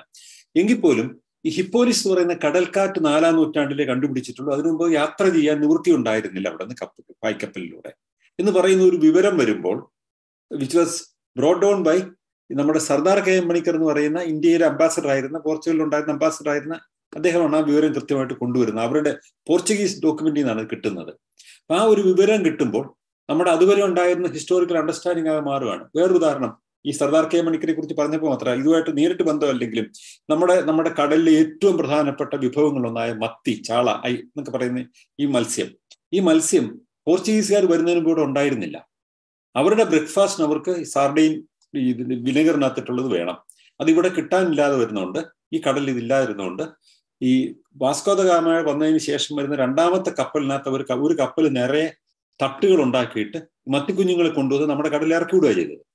ഇവിടെ നാച്ചുറൽ കോമ്പറ്റീറ്ററോ എലിമിനേറ്ററോ ഇല്ലായിരുന്നുകൊണ്ട് അത് വളരുകയും നമ്മുടെ ഈ അവശിഷ്ടങ്ങൾ അതിന്റെ ഭക്ഷണമായിട്ട് മാറുകയും ചെയ്തപ്പോൾ ഇന്ന് ലോകത്തിലെ ഏറ്റവും വലിയ മത്തിയുടെ ശേഖരം ഉള്ളത് നമ്മുടെ അറേബ്യൻ സീയിലാണ്, തീരങ്ങളിലാണ്. അപ്പൊ ഇങ്ങനെയുള്ള സംഗതികൾ, ഈ വിവരം നമ്മുടെ അടുത്തേക്ക് കിട്ടുന്നത് ഈ സർദാർ കെ പണിക്കരെ അവിടെ നിന്നുള്ള ഈ ഡോക്യുമെന്റ്, ഈ മത്തിയെ കൊണ്ടുവന്ന് ഇവിടെ വിട്ടു എന്നുള്ളത് ഇവിടെ ഉള്ള യാതൊരു വിവരവുമില്ല. ദി മോമെന്റ് ഇറ്റ് കംസ്, ഹിസ്റ്ററിയെ പറ്റിയുള്ള നമ്മുടെ ഒരു ലെവൽ എക്സ്പാൻഡ് ചെയ്യല്ലേ. അപ്പൊ അതുപോലെ പുതിയ പുതിയ വിവരങ്ങൾ എവിടെ നിന്ന് വന്നാലും നമ്മൾ ചരിത്രത്തെക്കുറിച്ചുള്ള ജ്ഞാനം ഇങ്ങനെ എക്സ്പാൻഡ് ചെയ്തുകൊണ്ടേയിരിക്കും. നാളെ അതിനുള്ള സാധ്യതകൾ കൂടുതലാണ്. കാരണം ഇന്നിപ്പോൾ ഒരിടത്തല്ല പല കാര്യങ്ങളും നമുക്ക് പലയിടത്തും റെക്കോർഡ് ചെയ്യപ്പെടുകയാണ്. മൾട്ടിപ്പിൾ പ്ലേസസിൽ റെക്കോർഡ് ചെയ്യപ്പെടുന്നുണ്ട്. കൂടുതൽ ആൾക്കാർ ഹിസ്റ്ററിയെ കുറിച്ചുള്ള അവയർനെസ് ഉള്ള ആൾക്കാരുണ്ട്. യൂണിവേഴ്സിറ്റികൾക്ക് തന്നെ ഹിസ്റ്ററി ഒതുക്കി വെക്കാൻ പറ്റാത്ത മട്ടിൽ ഗവേഷകരൊക്കെ തന്നെ പഠനങ്ങൾ മുന്നോട്ട് കൊണ്ടുപോകുന്നുണ്ട്. അതുകൊണ്ട് പണ്ടത്തേക്കാൾ കുറെ കൂടി ഡോക്യുമെന്റഡ് ആയിട്ടാണ് ഹിസ്റ്ററി വരിക എന്ന് എനിക്ക് തോന്നുന്നത്. Thank you.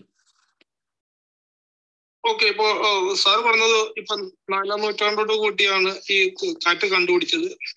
അതുവഴിയാണ് അതിനുശേഷമാണ് ഇങ്ങോട്ടുള്ള യാത്ര പുറപ്പെട്ടത്.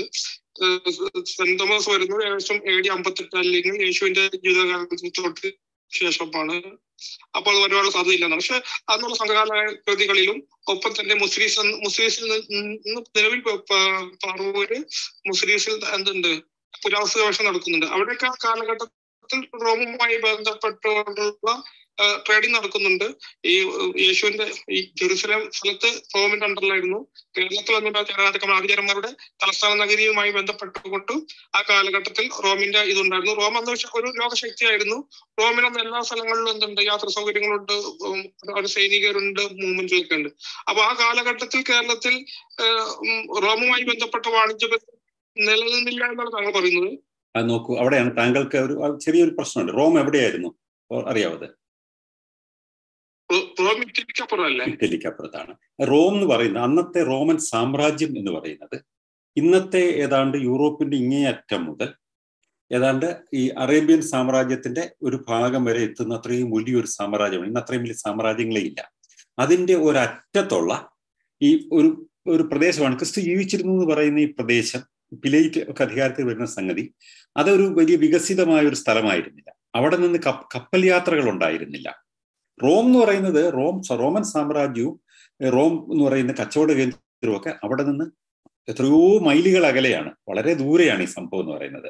റോമൻ കച്ചവടക്കാരെത്തി എന്ന് പറഞ്ഞാൽ അതിന്റെ അർത്ഥം ഈ പറയുന്ന അറേബ്യൻ ഗൾഫിൽ നിന്ന്, അതായത് ഈ പലസ്തീൻ പ്രദേശത്ത് നിന്ന് ഒരാൾ വന്നു എന്നല്ല അതിന്റെ അർത്ഥം, അല്ലേ? അത് വലിയ വ്യത്യാസമുണ്ട്. ഇന്നിപ്പോ യൂറോപ്പിൽ നിന്ന് ഒരാൾ വന്നു എന്ന് പറഞ്ഞാൽ അൽബേനിയയിൽ നിന്ന് വന്നു എന്ന് അതിനകത്ത് അർത്ഥമില്ല. അതുപോലെയാണ് അതിനകത്തുള്ള വ്യത്യാസം എന്ന് പറയുന്നത്.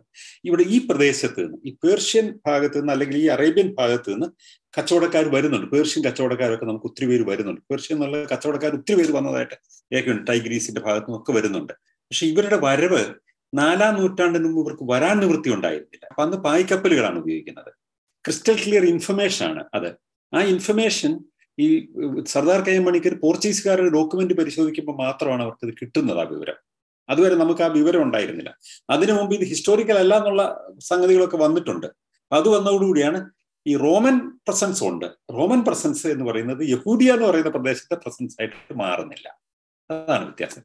ലണ്ടനിൽ നിന്ന് ഒരാൾ വന്നു എന്ന് പറഞ്ഞു കഴിഞ്ഞാൽ അതിന്റെ അർത്ഥം ഉദാഹരണത്തിന് സ്കാൻഡിനേവിയയിലെ ഒരു പട്ടണത്തിൽ നിന്ന് ഒരാൾ വന്നു എന്നാകുന്നില്ല.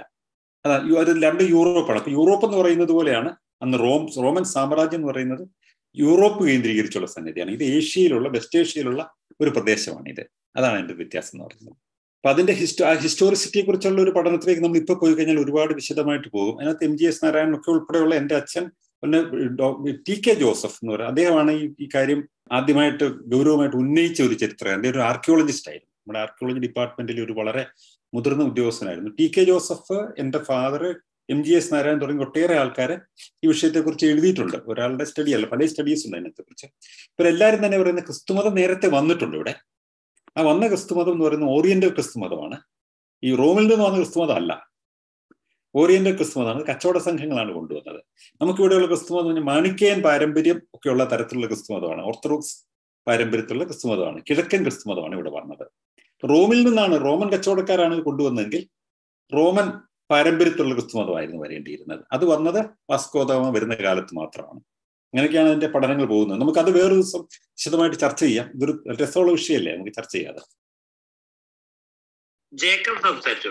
ഓക്കെ, ഞാൻ ആദ്യം ഈ അയർലൻഡിലെ അബോർഷനെ കുറിച്ച് സാറ് പറഞ്ഞതിനെ കുറിച്ച്, അത് എന്റെ അറിവനുസരിച്ചിട്ട് അത് ശരിക്കും പറഞ്ഞാൽ അയർലൻഡിലെ ആ സംഘർഷം അയവ് വരുന്നത് ജെറി ആഡംസും ടോണി ബ്ലെയറാന്ന് എനിക്ക് തോന്നുന്നത്. ബ്രിട്ടീഷ് പ്രൈം മിനിസ്റ്ററും തമ്മിലുള്ള ചർച്ചയ്ക്ക് ശേഷം ഒരു സമാധാന കരാറിൽ ഒപ്പിടുന്നതോടുകൂടി തന്നെ അവിടുത്തെ സംഘർഷം വളരെയധികം കുറയുകയും എന്ന് വേണ്ട ആ സമയത്ത് ഇത് നോക്കിയാൽ അറിയാം, ഏകദേശം 90% ആൾക്കാർ ഇപ്പൊ കത്തോലിക്ക സഭ കേരളത്തിലുള്ള മാതിരി തന്നെ 90% ആൾക്കാർ പള്ളിയിൽ പോയിക്കൊണ്ടിരുന്ന ഈ സംഘർഷം അവസാനിച്ചതോടുകൂടി ഏകദേശം അതിന്റെ റേഷ്യോ 50% കുറഞ്ഞു. അതായത് ഈ സംഘർഷം വരുമ്പോൾ ആൾക്കാർക്ക് അവരുടെ വിശ്വാസങ്ങൾ, നമുക്കൊരു ഓറഞ്ച് ഓർഡർ മാർച്ച് എന്താണ്, അങ്ങനെ കണ്ടമാനം അവരുടെ വിശ്വാസത്തിൽ തന്നെ വലിയ ഇടിവ് പറ്റി. കാരണം സമാധാനം വരുന്നു, പിന്നീട് അതിന് ഇറവലന്റ് ആവുന്നു, ഓറഞ്ച് ഓർഡർ മാർച്ച് വേറെ പ്രഹസനമാവുന്നു. അപ്പൊ അതൊരു ഗ്ലോബൽ ചേഞ്ചിന്റെ ഭാഗമായിട്ട് വന്നത്. അത് ഇവിടെ മാത്രം നടന്നതല്ലേ. നമുക്കറിയാം സോവിയറ്റ് യൂണിയന്റെ തകർച്ചയ്ക്ക് ശേഷം എത്രയോ സാമ്രാജ്യങ്ങള്, എത്രയോ കാര്യങ്ങൾ ഇതുപോലെ നമുക്ക് അറിയാം. പ്രിട്ടോറിയ എങ്ങനെയാണ് ഇല്ലാണ്ടായത് നമുക്കറിയാം. സൗത്ത് യമനും നോർത്ത് യമനും ഒരു കമ്മ്യൂണിസ്റ്റ് രാജ്യവും ഒരു പരമ്പരാഗതമായ പൊളിറ്റിക്കൽ ഹൈറാർക്കി ഫോളോ ചെയ്തിരുന്ന ഒരു രാജ്യവും തമ്മിൽ മെർജ് ചെയ്യുന്നു. അങ്ങനെ ലോകത്തിന്റെ പല ഭാഗത്തും പല കാര്യങ്ങളും നടന്നതിന്റെ ഭാഗമായിട്ട് അങ്ങനത്തെ ഒരു പൊതുവെ അന്നത്തെ സമൂഹം ഇങ്ങനെയുള്ള കോംപ്രമൈസിലോട്ട് മാറുന്നതിന്റെ ഭാഗമായിട്ട് ഇത് മാറുകയും പിന്നെ ഈ റോമൻ വാല്യൂസില്, റോമൻ കാത്തലിക് ചർച്ചിന്റെ വാല്യൂസില് മുറുകെ പിടിക്കുന്ന സ്വഭാവം ഇവർ അവസാനിപ്പിക്കുകയും അതിലൊരു പരിധി വരെ അന്ന് വളരെ യങ്ങായിരുന്ന ജെർമി കോബിന് വലിയൊരു റോള് വഹിച്ചെന്ന് എന്റെ ഓർമ്മ. ഞാൻ രണ്ടാമത്തെ ചോദ്യം സനൽ സാറിനോടാണ്. ഈ ഫാസിസവും കാത്തലിക് സഭയും തമ്മിൽ ഒരു കോംപ്രമൈസ് ഞാൻ വരണേക്കാൾ മുമ്പ് അദ്ദേഹം സംസാരിച്ചു കാണാം. എന്നിട്ട് എനിക്ക് വന്ന ഈ റോം എന്ന് പറയുന്ന സിറ്റിയിലോട്ട് കത്തോലിക്ക സഭയെ ഒതുക്കിയത് മുസോളിനിയാണ്. അദ്ദേഹമുള്ള ഫാസിസത്തിന്റെ വൈജ്ഞാനികത അല്ലെങ്കിൽ ഫൗണ്ടർ എന്നൊക്കെ പറയുന്നത് അദ്ദേഹമാണ് കൃത്യമായിട്ട് പറഞ്ഞത്. നിങ്ങളുടെ പെരിഫറി ഓഫ് ഇൻഫ്ലുവൻസ് എന്ന് പറഞ്ഞത് നിങ്ങളുടെ ഒരു സ്ക്വയർ കിലോമീറ്റർ, എനിക്കറിയത്തില്ല റോമിന്റെ ഏരിയ എത്രയാണ്, റോം നഗരത്തിൽ ഞാൻ പറയുന്നത് വത്തിക്കാൻ സിറ്റിയിലോട്ട് ഒതുക്കിയത് ഈ പറയുന്ന മുസോളിനിയാണ്. നിങ്ങൾ അവിടെയുള്ള കാര്യങ്ങൾ നോക്കിയാൽ മതി, സ്റ്റേറ്റിന്റെ കാര്യങ്ങൾ ഞങ്ങൾ നോക്കാം എന്ന് പറഞ്ഞ അദ്ദേഹമാണ്.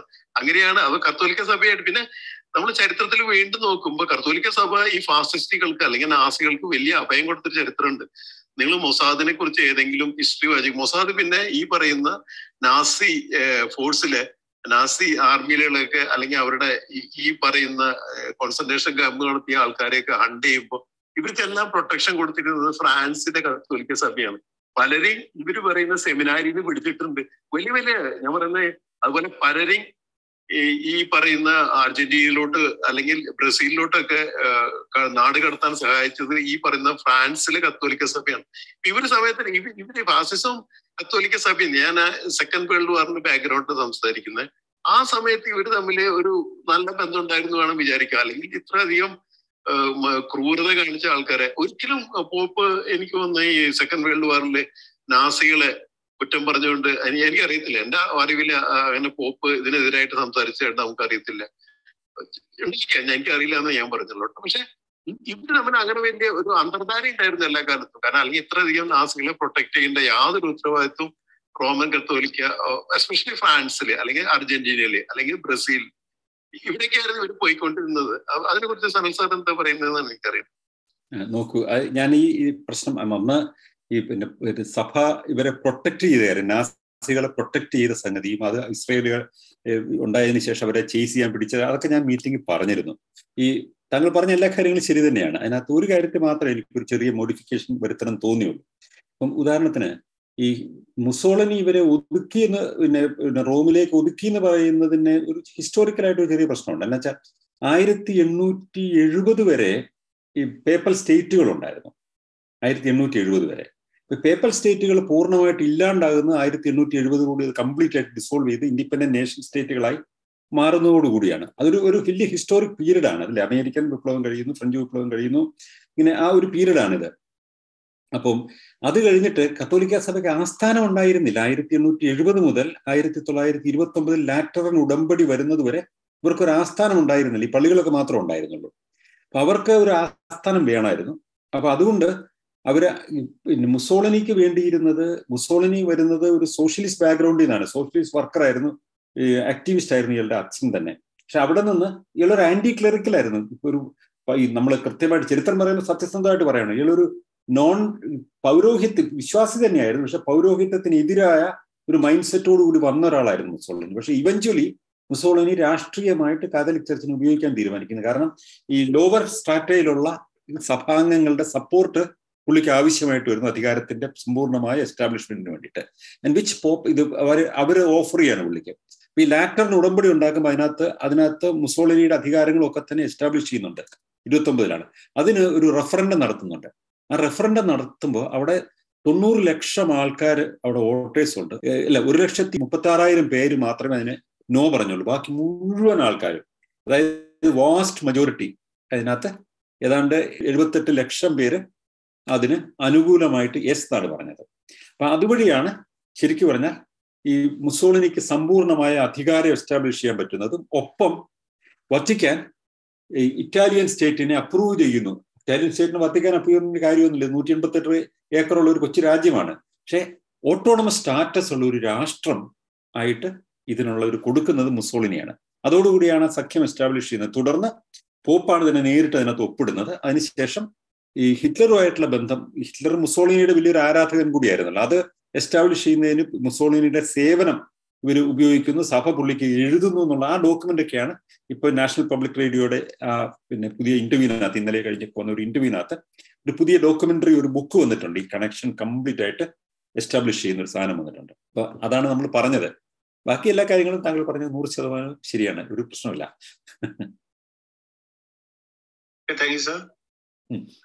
സംസാരിച്ചോളൂ. ഞാൻ മനസ്സിലാക്കിയത് വെച്ചിട്ട് മതപുരോഹിതർ ഏത് മതത്തിൻ്റെതായാലും അവര് ശരിയായ മതത്തിലോ ദൈവത്തിലോ ഒന്നും വിശ്വസിക്കുന്നവരല്ല എന്നാണ് എനിക്ക് തോന്നിയിട്ടുള്ളത്. കാരണം സാധാരണ നല്ല മതവിശ്വാസികൾ ഏത് മതത്തിലായാലും അവർ കുറേയൊക്കെ ധാർമ്മിക ജീവിതം, കുറേയൊക്കെ തെറ്റുന്നൊക്കെ ഒഴിവായി, അല്ലെങ്കിൽ എന്തെങ്കിലും തെറ്റ് സംഭവിച്ചു പോയാൽ അതിലൊക്കെ ഭയങ്കര പക്ഷാതാപബോധവും ഒക്കെ തോന്നുന്ന ഒരുപാട് മനുഷ്യരെ എനിക്ക് അറിയാം. കുറേയൊക്കെ സത്യസന്ധമായി ജീവിക്കാൻ ശ്രമിക്കുന്ന ദൈവത്തെ. പക്ഷെ ഈ മതപുരോഹിതർ അങ്ങനെയാണെന്ന് എനിക്ക് തോന്നിയിട്ടേ ഇല്ല. അവർക്ക് ഈ അങ്ങനത്തെ ഒരു പക്ഷാതാപബോധവും ഇല്ല. ഏത് സംഗതിയും പിടിക്കപ്പെടുന്ന നമ്മൾ കാണുന്നുണ്ട്. ഇത്ര നീചമായ തെറ്റിലും എല്ലാ മതത്തിലും തന്നെ എനിക്ക് തോന്നിയത് ഇതാണ്. ഓൾഡ് ടെസ്റ്റ്മെന്റിലുള്ള ഇതിന്റെ ന്യായീകരണങ്ങളല്ല, അവര് ദൈവവിശ്വാസികളെ അല്ലെന്നാണ് എനിക്ക് തോന്നിയത്. സോറി.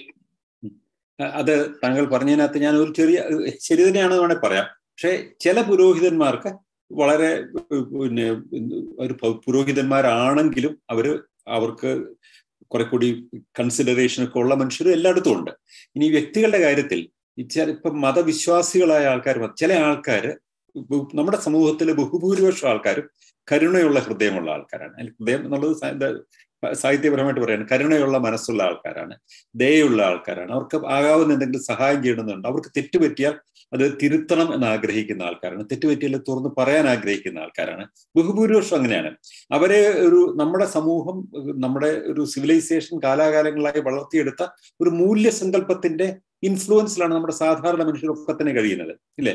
അപ്പം ഒരു ചെറിയ വഴക്കുണ്ടായാൽ തന്നെ, കൂട്ടുകാരും വഴക്കുണ്ടായാൽ, അല്ലെങ്കിൽ ഭാര്യ ഭർത്താവ് വഴക്കുണ്ടായാൽ, അച്ഛനും മകനും വഴക്കുണ്ടായാൽ, തെറ്റുപറ്റി എനിക്ക് സോറി നീ എന്ന് പറയുകയല്ലേ പല ആൾക്കാർ. ആ പറയാനുള്ള മനസ്സ് ഉള്ള ഒരു ഓപ്പൺ മൈൻഡഡ് ആയിട്ടുള്ള ആൾക്കാരാണ് ബഹുഭൂരിപക്ഷം ആൾക്കാരും.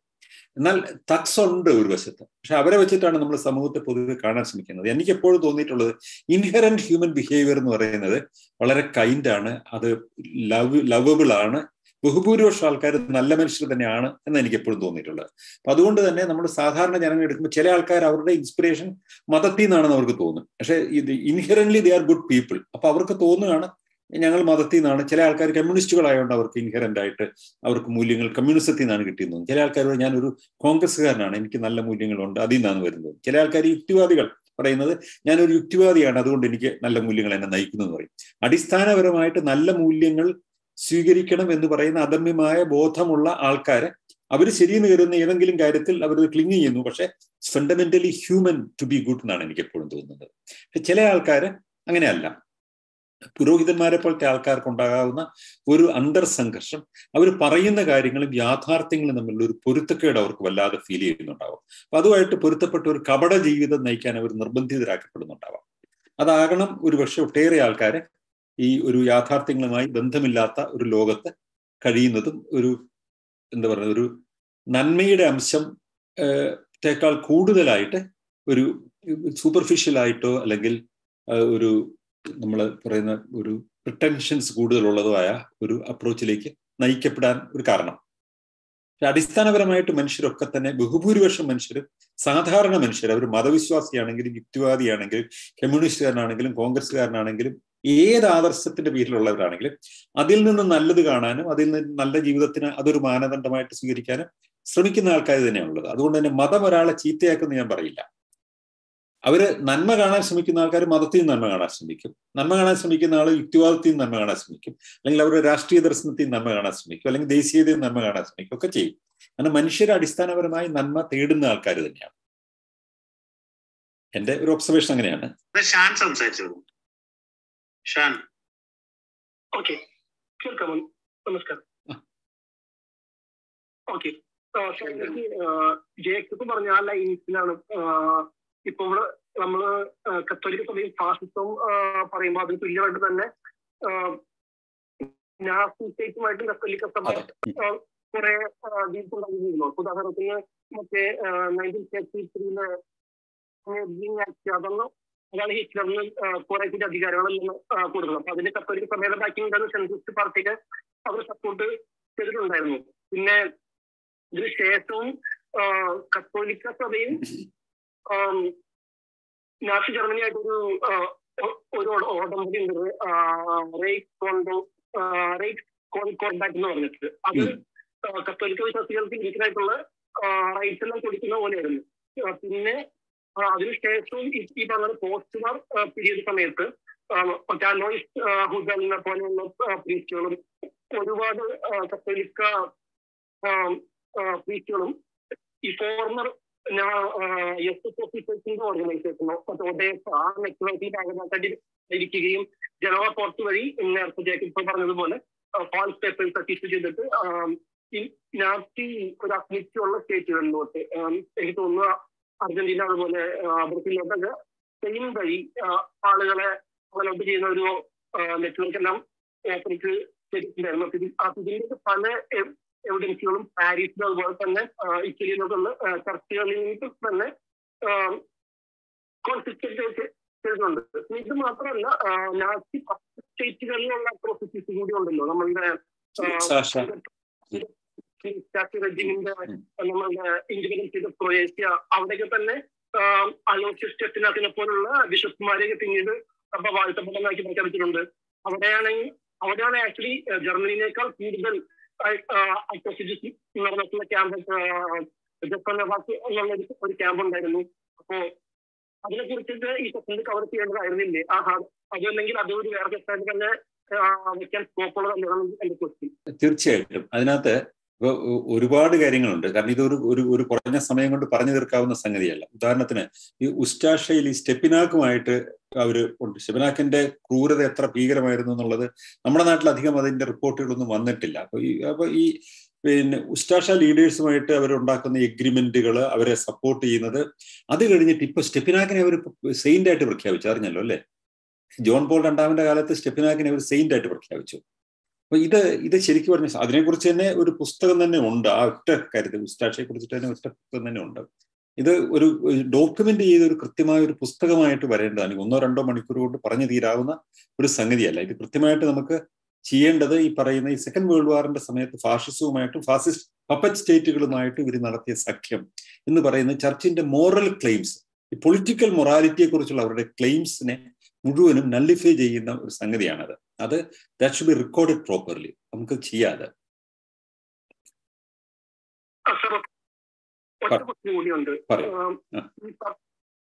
കുറച്ചുകൂടി അഭിപ്രായം പറഞ്ഞിട്ടില്ലായിരുന്നു. അതായത് കമ്മ്യൂണിസ്റ്റുകളുമായിട്ട് പതക്കങ്ങനെ പ്രശ്നവും ഇല്ല. പക്ഷെ അത് നമ്മളുടെ മാർക്സിന്റെ സമീപനം തൊട്ട് തന്നെ അവിടെ ഒരു ഇതുണ്ടായിരുന്നില്ല. അപ്പൊ തന്നെ നമ്മുടെ പോപ്പ് ലിയോ 13 ഒക്കെ കമ്മ്യൂണിസ്റ്റിനെ ചെയ്യുന്ന എന്തോ ഒരു ദൃശ്യം അത് ഞാൻ വായിക്കുന്നുണ്ട്. അതുപോലെ തന്നെ ബവേറിയയിലൊക്കെ വന്ന ഒരു ഇനീഷ്യൽ ഒരു സോവിയറ്റ് റിപ്പബ്ലിക് നടത്തുന്നത് ആദ്യം ഒരു മോഡറേറ്റ് ആണ് ഒരു ഹാർഡ് ബാങ്കർ വന്നിട്ട് ഒരു സ്റ്റാൻഡ് കൊടുക്കുന്നുണ്ട്. പിന്നെ നമ്മളുടെ സോവിയറ്റ് യൂണിയനിൽ നമ്മൾ 1917 റിലീസിന് ശേഷം വന്നപ്പോഴും അവിടെ ചർച്ചിനെതിരെയും ചർച്ചിന്റെ പ്രോപ്പർട്ടീസ് എല്ലാം പിടിച്ചെടുക്കുകയും ചെയ്തപ്പോൾ ഇപ്പം തന്നെ പോരെ ചർച്ചിന് കമ്മ്യൂണിസം എന്നുള്ളത് ഒരു മതത്തിന് ഭീഷണിയുള്ള ഒരു പ്രസ്ഥാനം മനസ്സിലാക്കാനും അതിനെതിരെ ഒരു സ്റ്റാൻഡ് എടുക്കാനും. ഇപ്പൊ നമ്മൾ കേരളത്തിൽ കാണുന്നതോ അതുപോലെ ഒരു വീക്ക് പോക്കല്ലല്ലോ. ശരിക്കും ചർച്ചിന്റെ പ്രബോധനം എന്ന് പറയുന്നത് ഈ നമ്മളുടെ ഈ ഇന്റർവാർ പീരീഡിലും അതുപോലെ ആ സമയത്തേക്കല്ലേ ഇമ്മിനന്റ് പോസ്റ്റ് വാർ പീരീഡിലാണ്. കേരളം പോലത്തെ ചിലപ്പോൾ അല്ലെങ്കിൽ ഇന്ത്യയിലൊക്കെ ചർച്ചും കമ്മ്യൂണിസ്റ്റ് പാർട്ടിയും വീക്ക്നെസ് ഉണ്ടാക്കുന്നത് അതിൽ നമുക്ക് ആ ഒരു സ്കെയിലാണ് വന്നിട്ട് നമുക്ക് അതിനെ എക്സ്ട്രാപോളേറ്റ് ചെയ്തിട്ട് അങ്ങനെയാണെന്ന് പറയാൻ പറ്റും. അല്ല, കേരളത്തിലെ നമുക്ക് അതുമായിട്ട് താരതമ്യപ്പെടുത്താവുന്ന ഒരു സംഗതി. ഇപ്പൊ ഉദാഹരണത്തിന് ക്യൂബയിലെ കമ്മ്യൂണിസ്റ്റ് പാർട്ടിയും ചർച്ചുമായിട്ട് ബന്ധമുണ്ടാക്കുമ്പോൾ അതിന് ഒരു നാഷണൽ ഇംപ്ലിക്കേഷൻ ഉള്ള ഒരു വലിയ സംഗതിയാണ്. ഇപ്പൊ കേരളത്തിലെ കമ്മ്യൂണിസ്റ്റ് പാർട്ടി കേരളത്തിലെ ഒരു കൊച്ചു സഭ, കേരളത്തിലെ ആകെയുള്ള ജനങ്ങളിൽ 20% മൊത്തം ക്രിസ്ത്യാനികളും, അത് തന്നെ 4-5 പ്രധാനപ്പെട്ട സഭകളും ഒട്ടേറെ കൊച്ചേറെ സഭകളുമാണ്. കത്തോലിക്കർ എന്ന് പറഞ്ഞാൽ അതിന് ചെറിയൊരു വിഭാഗമാണ്. അതിൽ തന്നെ ഒരു 3 പ്രധാനപ്പെട്ട ഡയോസിസുകളുണ്ട് അല്ലേ. വളരെ വലിയ ഇൻഫ്ലുവൻസ്, മെത്രാന്മാർ അവകാശപ്പെടുന്ന ഇൻഫ്ലുവൻസ് അവർക്ക് ഇല്ല. അതുകൊണ്ട് തന്നെ എനിക്ക് തോന്നുന്നത് പി ഗോവിന്ദപിള്ളയ്ക്കും മറ്റും പറ്റിയ ഒരു തെറ്റായ ഒരു പൊളിറ്റിക്കൽ സ്ട്രാറ്റജി അണ്ടർസ്റ്റാൻഡിംഗ് ആണ് 84 അവർ ചർച്ചുമായിട്ട് സഖ്യം ചെയ്ത് പോകണം എന്ന് പറയുന്നത്. അത് ഒരുപക്ഷെ ഈ ക്യൂബയിലെ പാർട്ടി ഈ ചർച്ചുമായിട്ട് സഖ്യം ചെയ്ത് സർവൈവ് ചെയ്യാൻ ശ്രമിക്കുന്ന ഒരു സമയത്ത്, ക്യൂബയാണ് അന്ന് ഒരു സോവിയറ്റ് യൂണിയന്റെ തകർച്ചയുടെ കഴിയുന്ന ഒരു സമയത്ത് ഒരു മാതൃകാ രാജ്യമായിട്ട് വരുന്നത്. അതിൽ നിന്നുള്ള ഒരു ഇൻഫ്ലുവൻസിൽ നിന്നായിരിക്കണം അത് വരുന്നത്. പക്ഷെ അത് വളരെ സ്ട്രോങ് ആയിട്ട് തന്നെ ചർച്ചിനോട് പൊരുത്തപ്പെട്ടു പോവുകയാണ് വേണ്ടത് എന്ന് പറയുന്ന ഒരു അപ്രോച്ച് വരുന്ന കാലത്താണ് ഈ യുക്തിവാദത്തിനെതിരായിട്ട് മാർക്സിസ്റ്റ് പാർട്ടിയുടെ ഒഫീഷ്യൽ ലീഡർഷിപ്പ് തിരിയുന്നത്.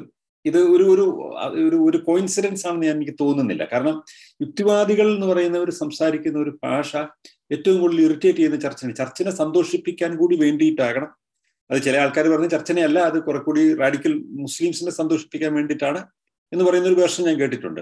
ഇതൊരു പൊളിറ്റിക്കൽ, എനിക്ക് തോന്നുന്നത് യുക്തിവാദത്തെ തള്ളിപ്പറയാൻ CPM തയ്യാറാകുന്നത് ഒരു പൊളിറ്റിക്കൽ അണ്ടർസ്റ്റാൻഡിങ്ങോ അല്ലെങ്കിൽ പൊളിറ്റിക്കൽ ഒബ്സർവേഷന്റെ ഭാഗമായിട്ടല്ല, മറിച്ച് മറ്റു ചിലരെ പ്രീണിപ്പിക്കുന്നതിന് വേണ്ടിയിട്ട് ഒരു അപ്പീസ്മെന്റ് പോളിസി എന്നുള്ള നിലയിലാണ്. അതുകൊണ്ട് തന്നെയാണ് മറ്റു കേരളത്തിലെ ഉദാഹരണത്തിന് മുസ്ലിം ലീഗ് പോലും യുക്തിവാദി പ്രസ്ഥാനത്തെ മാർക്സിസ്റ്റ് പാർട്ടി എതിർത്ത പോലെ എതിർത്തിട്ടില്ല, അല്ലെങ്കിൽ ഒരു പാർട്ടി എതിർത്തിട്ടില്ല. എന്തുകൊണ്ടാണ് ഇവർ മാത്രം എതിർത്തത്? ആ എതിർത്തത് തന്നെ അവർ പറയുന്നത് യുക്തിവാദം, നമ്മൾ പറയുന്ന യുക്തിവാദം അല്ല യുക്തിവാദം എന്ന് പറഞ്ഞുകൊണ്ടാണ് ഇവർ എതിർക്കുന്നത്. പക്ഷെ ഇതേ സമയത്ത് തന്നെ ഇവർ ചർച്ചുമായിട്ട് കോംപ്രമൈസ് ചെയ്യാനും ശ്രമിക്കുന്നുണ്ട്. അപ്പൊ ആ നിലയിലൊക്കെയാണ് ഇതിനെ കാണേണ്ടത്. അല്ലാതെ ഇതൊരു വലിയ ഇംപ്ലിക്കേഷൻ ഉള്ള ഒരു സംഗതിയല്ല. ചർച്ചിനെ കേരള രാഷ്ട്രീയത്തിൽ ഉദ്ദേശിക്കുന്നിടത്തോളം വലിയൊരു ഇൻഫ്ലുവൻസ് ഉണ്ട് എന്ന് എനിക്ക് തോന്നുന്നില്ല. മുമ്പ് പറഞ്ഞ ഒരാൾ പറഞ്ഞപ്പോൾ അന്നേരം പറയാൻ വിട്ടുപോയൊരു സംഗതി, കാത്തലിക് ചർച്ചാണ് കേരളത്തിൽ വിദ്യാഭ്യാസം കൊണ്ടുവന്നത് എന്ന് പറയുന്നത് ദാറ്റ്സ് എ റോങ് പൊസിഷനാണ്. ചില ചർച്ചകൾ ചെയ്തിട്ടുണ്ട്, നമ്മളെല്ലാം തള്ളിപ്പറയല്ലേ വേണ്ടത്, ചില ചർച്ചകൾ ചെയ്തിട്ടുണ്ട്. ഇപ്പോൾ ഉദാഹരണത്തിന് മിഷണറിമാരുടെ പ്രവർത്തനം എന്ന് പറയുന്നത് കാത്തലിക് ചർച്ചിൽ നിന്നല്ല വന്നത്, അത് പ്രൊട്ടസ്റ്റന്റുകളുടെ ഭാഗത്തു നിന്നാണ്, ആംഗ്ലിക്കൻ പ്രൊട്ടസ്റ്റന്റ് മിഷണറിമാരുടെ ഭാഗത്തു നിന്നാണ് ഈ സ്കൂളുകൾ തുടങ്ങാനുള്ള ശ്രമം വരുന്നത്. ബ്രിട്ടീഷുകാരുടെ ഭരണമാണുള്ളത്, അവരുടെ രാജ്യത്തെ ആംഗ്ലിക്കൻ മിഷണറിമാർ പല ആൾക്കാർ ഇവിടെ വന്നിട്ട് സ്കൂൾ തുറന്നാനും ഒക്കെ നടത്തുന്നു. ഇപ്പൊ ബെയ്ലി, ബെഞ്ചമിൻ എന്നൊക്കെ പറയുന്ന സംഗതികളൊക്കെ അതാണ്. ഇപ്പൊ ബ്രണ്ണൻ പാതിരിയൊക്കെ വരുന്നത് ജർമ്മനിയിൽ നിന്നാണ് വരുന്നത്. അപ്പൊ അവരൊക്കെ തന്നെ അങ്ങേ തന്നെ വന്നിട്ട് മതമല്ല പ്രചരിപ്പിക്കുന്നത്, അല്ല സാഹിത്യം എസ്റ്റാബ്ലിഷ് ചെയ്യാനാണ് നോക്കുന്നത്. കാത്തലിക് ചർച്ചിനല്ല അതിനകത്ത് കോൺട്രിബ്യൂഷൻ ഉള്ളത്. ഒരു കോൺട്രിബ്യൂഷൻ ഉണ്ട്, നമ്മുടെ ഇവിടെയുള്ള ഈ നവോത്ഥാന പ്രസ്ഥാനം എന്ന് പറയുന്ന സംഗതി, പയ്യങ്കാളിയുടെ സമരം, പഠിക്കാൻ വേണ്ടിയുള്ളൊരു സമരം, നാരായണഗുരു പ്രസ്ഥാനത്തിന്റെ ഒരു ശ്രമം, പിന്നെ പഠിക്കാൻ അവസരം നിഷേധിക്കപ്പെട്ട ആൾക്കാർക്ക് പഠിക്കാനുള്ള ഒരു അവസരം എന്ന് പറയുന്ന ഒരു സമരമാണ് തുടങ്ങുന്നത്. ആ സമയത്ത് ക്രിസ്ത്യാനികൾക്ക് പഠിക്കാൻ അവസരം നിഷേധിക്കപ്പെടുന്നില്ലല്ലോ. നിഷേധിക്കപ്പെടുന്നത് അവർണരായ ആൾക്കാർക്കോ അല്ലെങ്കിൽ താഴ്ത്തപ്പെട്ട ആൾക്കാർക്കോ മാത്രമാണ് പഠിക്കാനുള്ള അവസരം നിഷേധിക്കുന്നത്. അപ്പൊ ഇവർക്ക് സ്കൂൾ ഉണ്ടായിരുന്നുകൊണ്ട് കുറെ പേർ അവിടെ പോയി എന്നേ ഉള്ളൂ. അത് ആംഗ്ലിക്കൻ പ്രൊട്ടസ്റ്റന്റ് മിഷണറിമാരാണ് കാര്യത്തിൽ കുറച്ചെങ്കിലും കോൺട്രിബ്യൂഷൻ നടത്തിയിട്ടുള്ളത്. അത് കത്തോലിക്ക സഭയ്ക്ക് അതിനകത്തൊരു കോൺട്രിബ്യൂഷൻ നടത്തിയായിട്ട് പറയുന്നത് മറ്റുള്ളവർ ചെയ്ത സംഗതി സ്വയം ഏറ്റെടുക്കാൻ ശ്രമിക്കുന്നതിന് തുല്യമായിട്ടാണ്. അത് ഞാൻ സാന്ദർഭികമായിട്ട് പറഞ്ഞു എന്നേ ഉള്ളൂ. So thank you very much. Rationalist എന്ന ഈ ചാനൽ നിങ്ങൾ സബ്സ്ക്രൈബ് ചെയ്തിട്ടുണ്ടോ? ഇല്ലെങ്കിൽ മറക്കാതെ ഇന്ന് തന്നെ സബ്സ്ക്രൈബ് ചെയ്യുക. പുതിയ വീഡിയോകൾ അപ്ലോഡ് ചെയ്യുമ്പോൾ ഉടൻ തന്നെ അറിയിപ്പ് ലഭിക്കുവാൻ ബെൽ ഐക്കൺ അമർത്തുക.